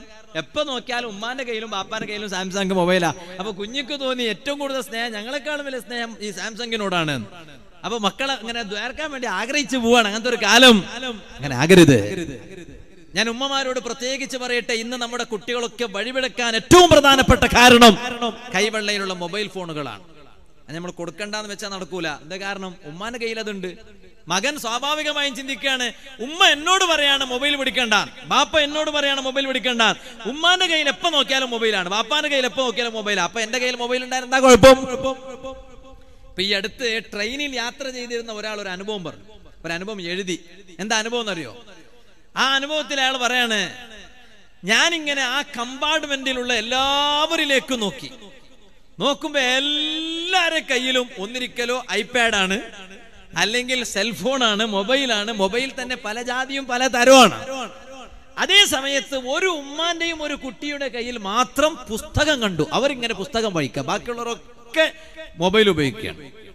അപ്പൊ ഞാൻ ഇത് കണ്ടപ്പോഴേക്ക് ഞാൻ ഈ ഉമ്മാനോട് പോയി ചോദിച്ചു, എന്താ ഈ കമ്പാർട്ട്മെന്റിലുള്ളവർ മുഴുവനും മൊബൈൽ ഉപയോഗിക്കാണ്, ഐപാഡ് ഉപയോഗിക്കുകയാണ്, അതേ സമയത്ത് നിങ്ങളും നിങ്ങളെ കുട്ടി മാത്രം എന്താ പുസ്തകം വായിക്കണത്? നിങ്ങളെ കുട്ടി അതൊന്നും മൊബൈലൊന്നും ചോദിക്കാറില്ലേ? അപ്പൊ ഈ ഉമ്മ പറഞ്ഞു, ഈ കുട്ടിയുടെ മുന്നിൽ ഞാൻ മൊബൈൽ ഉപയോഗിക്കാറില്ല, ഈ കുട്ടിയുടെ മുന്നിൽ ഞാൻ പുസ്തകമേ വായിക്കാറുള്ളൂ, മൊബൈൽ ഉപയോഗിക്കാറില്ല. എന്താ കാരണം? പറയുന്നതിനേക്കാളും ഏറ്റവും വലിയ ഉപകാരം കാണിച്ചു കൊടുക്കലാണ്, ചെയ്ത് കാണിച്ചു കൊടുക്കണം. അപ്പൊ ഞങ്ങൾ മക്കളോട് ഉമ്മ പറയും, ഉമ്മ ഇങ്ങനെ സിനിമ കണ്ടുകൊണ്ടിരിക്കും, എന്നിട്ട് കുട്ടിയോട് പറയും പോയി നിസ്കരിക്കാൻ പറയും. ഉമ്മ സിനിമ കാണാൻ എങ്ങനെ കുട്ടി നിസ്കരിക്കും? ബഹുമാനപ്പെട്ട സയ്യിദുനാ മൗലദ്ദവീല ഖുതുബുസ്സമാൻ അസ്സയ്യിദ് അലവിൽ മംബുറമി ഖദ്ദസല്ലാഹു സിർറഹുൽ അസീസ് സുബ്ഹാന ജല്ല ജലാലു. ചെറുപ്പത്തിൽ തന്നെ ബാപ്പ മരണപ്പെട്ടു, ചരിത്രത്തിൽ കാണാം. ചെറുപ്പത്തിൽ തന്നെ ഉമ്മ മരണപ്പെട്ടു.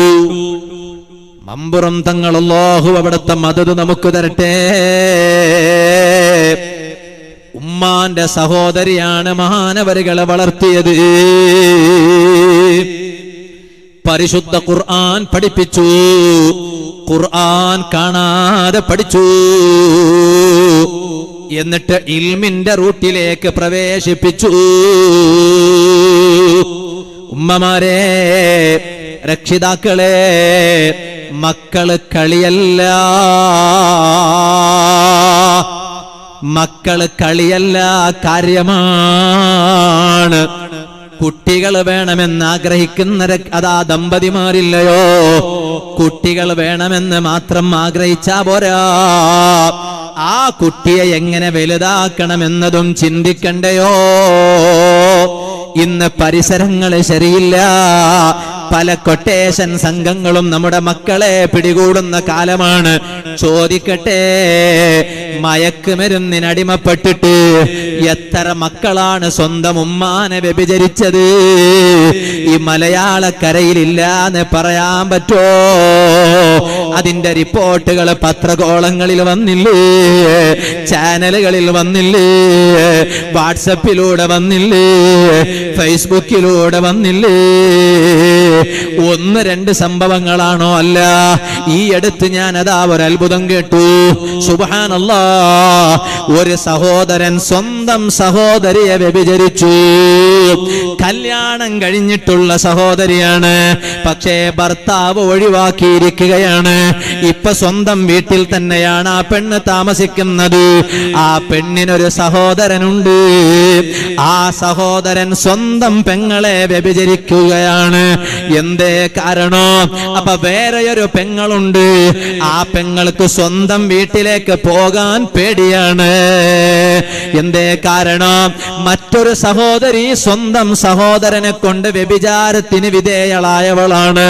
അതേ സമയത്ത് ഞാൻ എന്റെ സ്വന്തം വീട്ടിലേക്ക് പോയാൽ എന്റെ സഹോദരൻ എന്നെ വ്യഭിചരിക്കുമോ എന്ന പേടിയാണ്. സുബ്ഹാനല്ലാഹ്, സ്വന്തം വീട്ടിലേക്ക് പോകാൻ പോലും പറ്റാത്ത ഒരു സാഹചര്യത്തിലേക്ക് സഹോദരിമാര് എത്തിയിട്ടുണ്ടെങ്കിൽ കാരണം എന്താണ്? ഈ ചെറുപ്പക്കാരൻ മയക്കുമരുന്നിനടിമപ്പെട്ടിരിക്കുകയാണ്. അതാ മയക്കുമരുന്നിനടിമപ്പെട്ടപ്പോ, ബ്രൗൺ ഷുഗറിന് അടിമപ്പെട്ടപ്പോ, സ്വന്തം മുന്നിൽ കാണുന്ന സ്ത്രീ ഉമ്മയാണോ, ഭാര്യയാണോ, പെങ്ങളാണോ തിരിച്ചറിയാൻ ഇവനെ കൊണ്ട് കഴിയുന്നില്ല. ചോദിക്കട്ടെ, രക്ഷിതാക്കളോട് ആരാണ് ഇതിന് ഉത്തരവാദികൾ? ആരാണ്? കേവലം മക്കളെ തള്ളിപ്പറഞ്ഞതുകൊണ്ടായോ? കേവലം കുട്ടികളെ കുറിച്ച് മാത്രം പറഞ്ഞതുകൊണ്ടായോ? ഇല്ല, ഇതിന്റെ കാരണം രക്ഷിതാക്കളല്ലയോ? അവരെ യഥാർത്ഥത്തിൽ പറഞ്ഞയക്കേണ്ടുന്ന ദീനീ കലാലയങ്ങളിലേക്ക് പറഞ്ഞേക്കാതിരുന്നാൽ അവർ പിന്നെ വഴിതെറ്റാതിരിക്കുമോ? പിന്നെ വഴിതെറ്റാതിരിക്കുമോ? വഴിതെറ്റാതിരിക്കില്ല, വഴിതെറ്റിക്കും. സാഹചര്യങ്ങൾ കുട്ടികളെ വഴിതെറ്റിക്കും, ഒരു സംശയമില്ല. അതിന് ഏറ്റവും പ്രധാനപ്പെട്ട കാരണങ്ങളാണ് വാട്സപ്പ്. എന്തൊക്കെയാ റബ്ബേ ഈ വാട്സപ്പിലൂടെ വരുന്നത്? ഇപ്പൊ ഇന്നാൾ ഒരാൾ എനിക്ക് അയച്ചു തന്നു, ഞാനതങ്ങ് കേട്ട് ചിരിച്ചുപോയി. എന്താ വോയിസ് എന്നറിയോ? എടാ, ഒരു അടിപൊളി ഇന്നാലില്ലേ രാജുവിന് അയച്ചതാടാ, കുടുംബത്തിൽ ഒരാൾ മരണപ്പെട്ടിട്ടുണ്ട് എന്നാ പറയുന്നത്. എന്താ ഈ അടിപൊളി ഇന്നാലില്ലായി മനസ്സിലായില്ലല്ലോ. പിന്നെ ഞാനൊന്ന് മനസ്സിലാക്കിയെടുത്തു. അത് അതിനുശേഷം അല്ലാഹു മഗ്ഫിർ ലഹു വർഹംഹു വഅഫു അൻഹു വഅഫി കുറെ നീണ്ടിട്ടുള്ള ഒരു ഇന്നാലില്ലാണ്ടല്ലോ, അതായിരിക്കും. എന്തൊക്കെയാണ് ഇവിടെ നടക്കുന്നത്? സാഹചര്യം നമ്മുടെ മക്കളെ വഴിതെറ്റിക്കുകയാണ്. പ്രിയപ്പെട്ട ഉമ്മമാരെ, മമ്പുറം തങ്ങൾ അല്ലാഹു മഹാനവരുകളുടെ പവർ കൊണ്ട് നമ്മുടെ ഈ സദസ്സ് അല്ലാഹു കബൂൽ ചെയ്യട്ടെ. ചെറുപ്പത്തിൽ തന്നെ മാതാപിതാക്കള് വഫാത്തായെങ്കിലും മാതൃ സഹോദരി മഹാനവരുകളെ വളർത്തുന്നു, ദീനീ ചിട്ടയോടെ വലുതാക്കുന്നു, ഖുർആനെ കാണാതെ പഠിപ്പിച്ചു, എന്നിട്ട് ഇൽമിന്റെ റൂട്ടിലേക്ക് തിരിച്ചു, വലിയ മഹാനായി.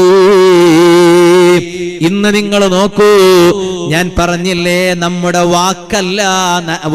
വാക്കല്ല ജനങ്ങളെ നന്നാക്കി എടുക്കുന്നത്, നമ്മുടെ വാചകങ്ങളല്ല, നമ്മുടെ പ്രയോഗങ്ങളല്ല, നമ്മുടെ വാക്കുകളല്ല ജനങ്ങളെ നന്നാക്കി എടുക്കുന്നത്, നമ്മുടെ വാളുകളല്ല ജനങ്ങളെ നന്നാക്കിയെടുക്കുന്നത്, നമ്മുടെ നടത്തമാണ്, നമ്മുടെ ജീവിത ശൈലിയാണ്. ജനങ്ങൾ നമ്മിലേക്ക് നോക്കുമ്പോൾ, നമ്മുടെ ജീവിത ശൈലിയിലേക്ക് ആകർഷിക്കപ്പെടുമ്പോ ജനങ്ങൾ സ്വാഭാവികമായും നന്നാവുകയാണ്. ഇന്ന് നിങ്ങൾ മമ്പുറം മഖാം പരിസരത്തേക്ക് പോയി നോക്കൂ, ജാതി മത വ്യത്യാസമില്ലാതെ എല്ലാ പുരുഷന്മാരും സ്ത്രീകളും ജാറത്തിങ്കൽ വന്ന് ആ മഖാമിന്റെ പരിസരത്ത് വന്ന് നിൽക്കുകയാണ്. എന്തേ കാരണം? മമ്പുറം തങ്ങള് ഒരു തീവ്രവാദിയാടിരുന്നില്ല, ഒരു ഭീകരവാദിയാടിരുന്നില്ല. എല്ലാ മതവിശ്വാസികളും വലിയ ബഹുമാനത്തോടെ കണ്ടിരുന്ന മഹാൻ. ഞാനൊരു അത്ഭുതം കേട്ടു. ഇപ്പൊ ഈ അടുത്തൊരു അത്ഭുതം കേട്ടു. വല്ലാത്ത സങ്കടം തോന്നിയെന്ന് മാത്രമല്ല, ആർക്കും എന്തും വേണമെങ്കിലും വിളിച്ചു പറയാമെന്ന് തോന്നി. അങ്ങനത്തെ ഒരു കാലാണ് ഇന്ന്. ആലിമീങ്ങൾ പറയുന്നതല്ല തെളിവായി ജനങ്ങൾ സ്വീകരിക്കുന്നത് എന്ന് പറഞ്ഞാൽ അതിന്റെ അർത്ഥം ഒരു കൂട്ടം അങ്ങനെയുള്ള ആളുകളും ഉണ്ട് എന്നാണ്. ആലിമീങ്ങൾ എന്തെങ്കിലും ഒന്ന് പറഞ്ഞാൽ ഫേസ്ബുക്കിൽ വന്ന് ആ പണ്ഡിതന്മാർ പറഞ്ഞതിന് എതിരിൽ വിമർശിക്കുന്ന സാധാരണക്കാരുള്ള കാലമാണ്. ചെറുപ്പക്കാരോട് ഞാൻ പറയട്ടെ, ആലിമീങ്ങൾക്കെതിരെ കുതിര കയറാൻ പാടില്ല. അവർ ദീനിന്റെ നിയമങ്ങൾ നിയമങ്ങളായിട്ട് പറയും. അത് എക്കാലത്തും പറയും. അത് ആരുടെ മുഖത്ത് നോക്കിയിട്ടല്ല. അത് ഏത് പണ്ഡിതനായാലും ഏത് പ്രസ്ഥാനത്തിൽപ്പെട്ടവരായാലും അല്ലാഹുവിന്റെ ദീനിന്റെ നിയമങ്ങൾ പറഞ്ഞാൽ അത് അല്ലാഹുവിന്റെ ദീനിന്റെ നിയമം തന്നെയാണ്. അത് മറികടക്കാൻ ഇവിടെ ഒരാളെ കൊണ്ട് കഴിയില്ല. ഞാൻ പറഞ്ഞു വന്നത് അതല്ല അത്ഭുതം. എന്താ അത്ഭുതം എന്നറിയോ? ഒരാൾ പ്രസംഗിക്കുമ്പോ പറയാണ്, മമ്പുറം തങ്ങള് മലയാള ഭാഷയിലാണ് ഖുതുബ ഓതിയിരുന്നത്. ഇന്നാലില്ലാ, ഇങ്ങനെ ഒന്നുണ്ടോ? ഞാൻ ചെമ്മാട് ഒന്നേരായ ശൈഖുന മുഈസുന്ന ഉസ്താദ്, അല്ലാഹു അവിടത്തേക്ക് ആഫിയത്തുള്ള ദീർഘായുസ്സ് നൽകട്ടെ. നമ്മുടെ എല്ലാ ഉസ്താദുമാർക്കും നമുക്കെല്ലാവർക്കും അല്ലാഹു ആഫിയത്തുള്ള ദീർഘായുസ്സ് നൽകട്ടെ. ചെമ്മാട് ഓതി പഠിക്കുന്ന സമയത്ത് മമ്പുറം അടുത്താണല്ലോ. അപ്പൊ 200-250 മുതഅല്ലിമീങ്ങൾ പഠിക്കുന്ന സമയമാണ്. അപ്പോ എല്ലാ സമയത്തും വെള്ളം ഉണ്ടായിക്കൊള്ളുന്നില്ല. അപ്പൊ വെള്ളം ഇല്ലാതായാൽ കുളിക്കാൻ വരുന്നത് മമ്പുറം പുഴയിലേക്കാണ്. വസ്ത്രം അലക്കാൻ വരുന്നതും തിരുമ്പാൻ വരുന്നതും, അങ്ങനെ എന്താ പറയാ, തിരുമ്പാൻ അലക്ക. എന്റെ നാട്ടിലെങ്കാലും തിരുമ്പാന്ന് പറഞ്ഞാലേ ആയിക്കോട്ടെ. ഞാൻ പറഞ്ഞു വന്നത് ഏതായാലും വസ്ത്രം കഴുകാൻ വരിക എന്ന് പറയാ, ചുരുക്കി പറഞ്ഞാൽ. അപ്പൊ അങ്ങനെ അവിടെ അങ്ങനെ പിന്നെ ആ സാഹചര്യത്തിൽ അവിടെയാണ് വരാണ്ടായത്. പിന്നെ സ്വലാത്ത് നടക്കും. മമ്പുറം തങ്ങളെ ആ നിർദ്ദേശം അനുസരിച്ചിട്ടുള്ള സ്വലാത്ത്, അങ്ങനെ സ്വലാത്തിനും പോകും. എന്നും ഇപ്പോഴും ഇക്കമിയിൽ ഉണ്ടെന്നാണ് എന്റെ ഓർമ്മ. ഞങ്ങൾക്കുള്ള സമയത്തുണ്ടായിരുന്നു. എന്നും ഹദ്ദാദില് അവസാനം, ചെമ്മാട്ടുള്ള സമയത്ത് അത് ഉണ്ടായിരുന്നു. അവസാനം എല്ലാ മഹാൻ ചൊല്ലി പറയേണ്ടതൊക്കെ ഫാത്തിഹയൊക്കെ ചൊല്ലി കഴിഞ്ഞ അവസാനം ഇലാ ഹളറത്ത് ഖുതുബി സമാന സയ്യിദ് മൗലദ് ദവീല അലവിയിൽ മമ്പറുമി ഖുദ്ദസല്ലാഹു സിർറഹുൽ അസീസ് അൽ ഫാത്തിഹ എന്ന് പറയാറുണ്ട്. ഞാൻ പറഞ്ഞു വന്നത്, ആ മഹാനവരുകളെ കുറിച്ച് ഏതോ ഒരാൾ ഇപ്പൊ ഈ അടുത്തൊരു പ്രസംഗത്തിൽ പറഞ്ഞത് എല്ലാ വാട്സാപ്പിൽ ക്ലിപ്പായി ഇങ്ങനെ പോയി. മമ്പുറം തങ്ങള് മലയാള ഭാഷയിൽ ഖുതുബ ഓതി. സുബ്ഹാന ജല്ല ജലാലുഹു. ഇത് കേട്ടപ്പോഴേക്ക് തോന്നി ആർക്ക് എന്ത് വേണമെങ്കിലും പറയാം, മൈക്ക് കിട്ടിയാ മതി, ആർക്ക് എന്ത് വേണമെങ്കിലും പറയാമെന്ന്. അല പറഞ്ഞത് മുസ്ലിമീങ്ങൾക്ക് സ്വീകാര്യമല്ല. എന്തേ കാരണം? മമ്പുറം തങ്ങൾ ആരാണെന്ന് ഇവിടെ മഹാന്മാർക്കറിയാം, ആലിമീങ്ങൾക്കറിയാം. എന്നിട്ട് ഈ സുഹൃത്ത് സുബ്ഹാന ജല്ല ജലാലു ഇയാൾ അതിനൊരു കാരണം പറയാണ്. അതുകൊണ്ടാണ് വെള്ളിയാഴ്ച ദിവസമാണ് ജനങ്ങളോട് പറയേണ്ടുന്ന കാര്യങ്ങളൊക്കെ മമ്പുറം തങ്ങൾ പറഞ്ഞിരുന്നത്. അതിനിപ്പോ മമ്പുറം തങ്ങൾ മാത്രല്ലല്ലോ, ഇന്നും എല്ലാ ഖുതുബ ഓതുന്ന എല്ലാ ഉസ്താദുമാരും വെള്ളിയാഴ്ച ജനങ്ങളോട് പറയേണ്ടുന്ന കാര്യം പറയാറില്ലേ? അത് ഖുതുബയിലാണെന്നുണ്ടോ? ഖുതുബ കഴിഞ്ഞിട്ടുള്ള ഒരു പ്രഭാഷണത്തിൽ പറയാറില്ലേ? അതങ്ങനെയാകണമെങ്കിൽ അത്രയായാൽ തന്നെ പോരെ, ഖുതുബ തന്നെ മലയാളത്തിലായിരുന്നു എന്നതിന് ഒരു തെളിവുമില്ലാതെ പറയുന്നത് എന്തടിസ്ഥാനത്തിലാണ്? മുസ്ലിം സുഹൃത്തുക്കൾ വഞ്ചിതരായി കൂടാ. ഷെയ്ഖ് ജീലാനി തങ്ങൾ ആദർശം പിന്തുടർന്ന് ജീവിച്ച മഹാനാണ് മമ്പുറം തങ്ങള്. ഹദ്ദാദ് തങ്ങളെ റൂട്ടിലൂടെ കടന്നു വന്ന മഹാനാണ് മമ്പുറം തങ്ങള്. ജിഫ്രി തങ്ങളെ റൂട്ടിലൂടെ കടന്നു വന്ന മഹാനാണ് മമ്പുറം തങ്ങള്. പോരാ, മമ്പുറം തങ്ങൾക്ക് എടുത്തു പറയേണ്ടുന്ന ശിഷ്യഗണങ്ങളുണ്ട്. ബഹുമാനപ്പെട്ട വെളിയങ്കോട്ടിൽ മറപ്പെട്ട് കിടക്കുന്ന ഉമർ ഖാദി റഹിമഹുല്ലാഹ്, യാ അക്റമൽ ഖുറമാ على أعتابكم عمر الفقير المرتجي لجنابكم يرجو العطاء على البكاء ببابكم والدمع من عينيه سال سجيما صلوا عليه وسلموا تسليما. ഹബീബായ നബി സല്ലല്ലാഹു അലൈഹി വസല്ലമ തങ്ങളുടെ റൗള ശരീഫിന്റെ ചാരത്ത് ചെന്ന് ഹബീബായ തങ്ങളെ അങ്ങ് വിളിച്ചപ്പോഴേക്ക് അവിടത്തെ കരമൊന്ന് പുറത്തേക്കിട്ട് തരണമെന്ന് ആവശ്യപ്പെട്ടപ്പോഴേക്ക് ഹബീബായ തങ്ങളെ കൈയുണ്ടല്ലോ റൗള ശരീഫിൽ നിന്ന് പുറത്തേക്ക് വരികയും ഉമർ ഖാദി റഹിമഹുല്ലാഹ് മഹാനവരുകൾ അത് ചുംബിക്കുകയും ചെയ്തത് ചരിത്രത്തിലുള്ളതാണല്ലോ. ഒരുപാട് പേരത് കണ്ടിട്ടുണ്ടല്ലോ. മഹാനവരുകൾ മമ്പുറം തങ്ങളെ ശിഷ്യനാണ്. في ظهر محراب المجيد مسجد الجمعة ഔക്കോയ മുസ്ലിയാർ മഹാനവരുകൾ മമ്പുറം തങ്ങളെ ശിഷ്യനാണല്ലോ. ഞാൻ പറഞ്ഞു വന്നത് ആ മമ്പുറം തങ്ങളുടെ ജീവിതമാണ് ഉപദേശം, സംസാരം മാത്രമല്ല. എന്തേ കാരണം എല്ലാ ജാതി മത വിശ്വാസികളോട് വലിയ സ്നേഹത്തിലൂടെ പെരുമാറിയിരുന്ന മഹാനാണ്. ഇരിക്കട്ടെ, ഞാൻ പറഞ്ഞ വിഷയം എന്താണ്? കുട്ടികളെ നാം വളർത്തേണ്ടുന്ന രൂപത്തിൽ വളർത്തണോ? ഞാൻ പറഞ്ഞ ചരിത്രത്തിലേക്ക് മടങ്ങുകയാണ്. ചരിത്രം മറക്കണ്ട. ബഹുമാനപ്പെട്ട സയ്യിദത്തുനാ ബീവി അസ്മാ ബിൻത് അബീ ബക്കർ റളിയല്ലാഹു അൻഹാ, ആ മഹദിയതാ ഭക്ഷണ പൊതിയുമായി ചെല്ലുകയാണ്. ഗുഹയിലുള്ള നേതാവിനും അതുപോലെ തന്നെ ബാപ്പാക്കും ഭക്ഷണം കൊടുക്കുകയാണ്.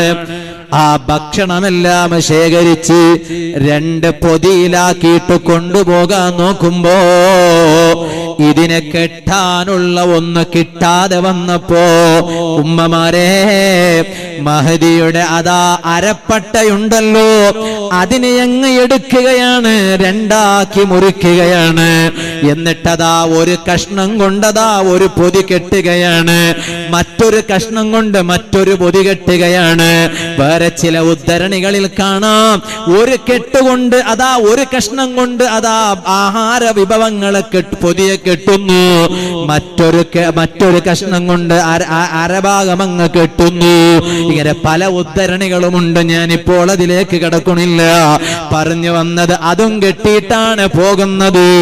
അതാ ഗുഹയിലങ്ങ് എത്തിയപ്പോ ഹബീബായ തങ്ങള് കരഞ്ഞുപോയി.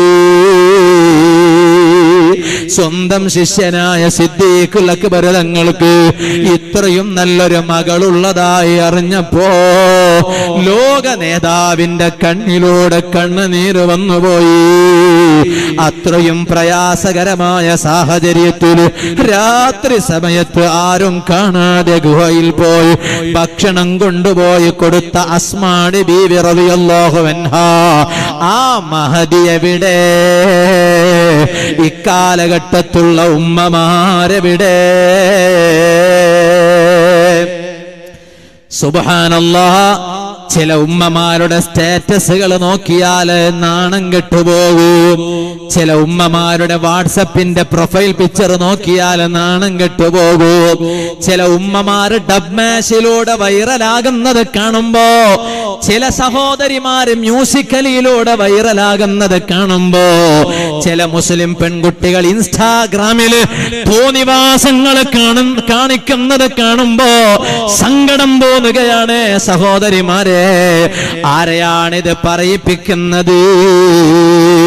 ഹബീബായ തങ്ങൾ പഠിപ്പിച്ചില്ലേ, എന്റെ സമുദായം 15 കാര്യങ്ങൾ ചെയ്താൽ അവരിലതാ ഉരുൾപൊട്ടലുകൾ ഉണ്ടാകും. അവരിൽ മനുഷ്യരുടെ കോലം മാറും. എത്ര സ്ഥലങ്ങളിലാണ് ഉരുൾപൊട്ടലുകൾ ഉണ്ടായത്? മനുഷ്യനെ ഭൂമി വിതുങ്ങിക്കളഞ്ഞ എത്ര സ്ഥലങ്ങളാണ്? എണ്ണി പറയേണ്ടതുണ്ടോ ഉമ്മമാരെ? ഇതെല്ലാം ഉണ്ടാകാനുള്ള 15 കാര്യങ്ങൾ ഹബീബായ തങ്ങൾ പറഞ്ഞപ്പോ കൂട്ടത്തിൽ പറഞ്ഞ ഒരു കാര്യം ഉമ്മമാരെ ശ്രദ്ധയിലേക്ക് ഞാൻ കൊണ്ടുവരികയാണ്. ഹബീബായ നബി സല്ലല്ലാഹു അലൈഹി വസല്ലം തങ്ങൾ പറയാണ്, ഇദാ ലഹറത്തിൽ ഖൈനാതു വൽ മആസിഫ്. പാട്ട് പാടുന്ന പെൺകുട്ടികൾ സ്റ്റേജിൽ കയറുന്ന കാലം എന്ന് മുമ്പൊക്കെ അർത്ഥം വെക്കാറുണ്ടായിരുന്നു. ഇന്ന് സ്റ്റേജിൽ കയറണ്ട, വൈറലാകണമെങ്കിൽ ഫേസ്ബുക്കിന്റെ മുന്നിൽ ഇങ്ങനെ വന്നിട്ട് അവരങ്ങ് പാടി കൊടുത്താൽ എത്തേണ്ടുന്നിടത്തൊക്കെ എത്തും. ഇല്ലേ? ആ മ്യൂസിക്കലിയുടെയും ഡബ്മാഷ് പോലെയുള്ള സോഷ്യൽ മീഡിയയുടെ ദുരുപയോഗം കൊണ്ടല്ലേ ഉമ്മമാരെ നമ്മുടെ നാട്ടിൻ പരിസരങ്ങളിൽ ഉരുൾപൊട്ടലുകൾ സംഭവിച്ചത്? ഇതിനാരാണ് ഉത്തരവാദികൾ? അപ്പ ചോദിക്കും, ഉസ്താദെ അത് പല നല്ല മനുഷ്യന്മാർക്കിടയിലാണല്ലോ ഇതൊക്കെ ഉണ്ടായത്, ഉരുൾപൊട്ടലൊക്കെ ഉണ്ടായത്. ഇപ്പോഴും കളിക്കുന്നവരൊക്കെ കളിക്കുമല്ലോ, അതങ്ങനെ തന്നെയാണ്. വത്തഖൂ ഫിത്നതൻ ലാ തുസീബന്നല്ലദീന ളലമൂ മിൻകും ഖാസ്സാ. നിങ്ങൾ ചില ഫിത്നകളെ സൂക്ഷിക്കണം, അതുകൊണ്ട് നാശം വരാൻ പോകുന്നത് എല്ലാവർക്കും ആയിരിക്കും, നല്ലവർക്കും കൂടി അത് വരും. ഞാൻ പറഞ്ഞു വന്നത്, അതുകൊണ്ട് നിങ്ങൾ ആ തോന്നിവാസങ്ങളിൽ നിന്ന് മാറി നിൽക്കണം, അനാവശ്യങ്ങളിൽ നിന്ന് മാറി നിൽക്കണം. പരിശുദ്ധ ഇസ്ലാം പറയുന്നത് ചില സ്ത്രീകളുടെ ഒരു നൃത്തമുണ്ട്, അത് സ്വന്തം വീട്ടിന്റെ സിറ്റ് ഔട്ടിലാണെങ്കിലും ശരി ഹിജാബില്ലാതെ നിൽക്കാൻ പാടില്ല.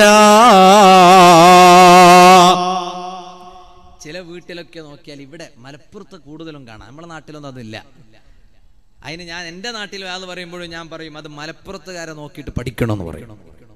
എന്താന്ന് പറഞ്ഞാല് ഈ വീടിന്റെ ഈ സിറ്റ് ഔട്ട് എന്ന് പറയില്ലേ, അവിടെ ഇങ്ങനെ കർട്ടൻ ഇടും അല്ലേ, മറക്കാറ് മര, ഒരു ചെറിയൊരു മരം ഉണ്ടാക്കാറുണ്ട്, എന്തോ ഒന്നുകൊണ്ട് ഒരു കർട്ടൻ പോലത്തൊന്നുകൊണ്ട്. അത് നല്ലതാ. എന്താ കാരണം? സിറ്റ് ഔട്ടിൽ നമ്മളെ ഭാര്യമാര്, നമ്മളെ സ്ത്രീകൾ അവിടെ നിന്നാൽ ആ റോട്ടിലൂടെ ഇങ്ങനെ പോകണ ആളുകൾക്കൊന്നും അവരെ കാണൂല. നല്ലതാണ്. ഇമാമികളൊക്കെ പഠിപ്പിച്ചത് കാണാം, ഹദീസിൽ നബിസ്വല്ലല്ലാഹു തന്നെ പഠിപ്പിച്ചത് കാണാം. വീട്ടിന്റെ വാതിൽക്കൽ ഒരു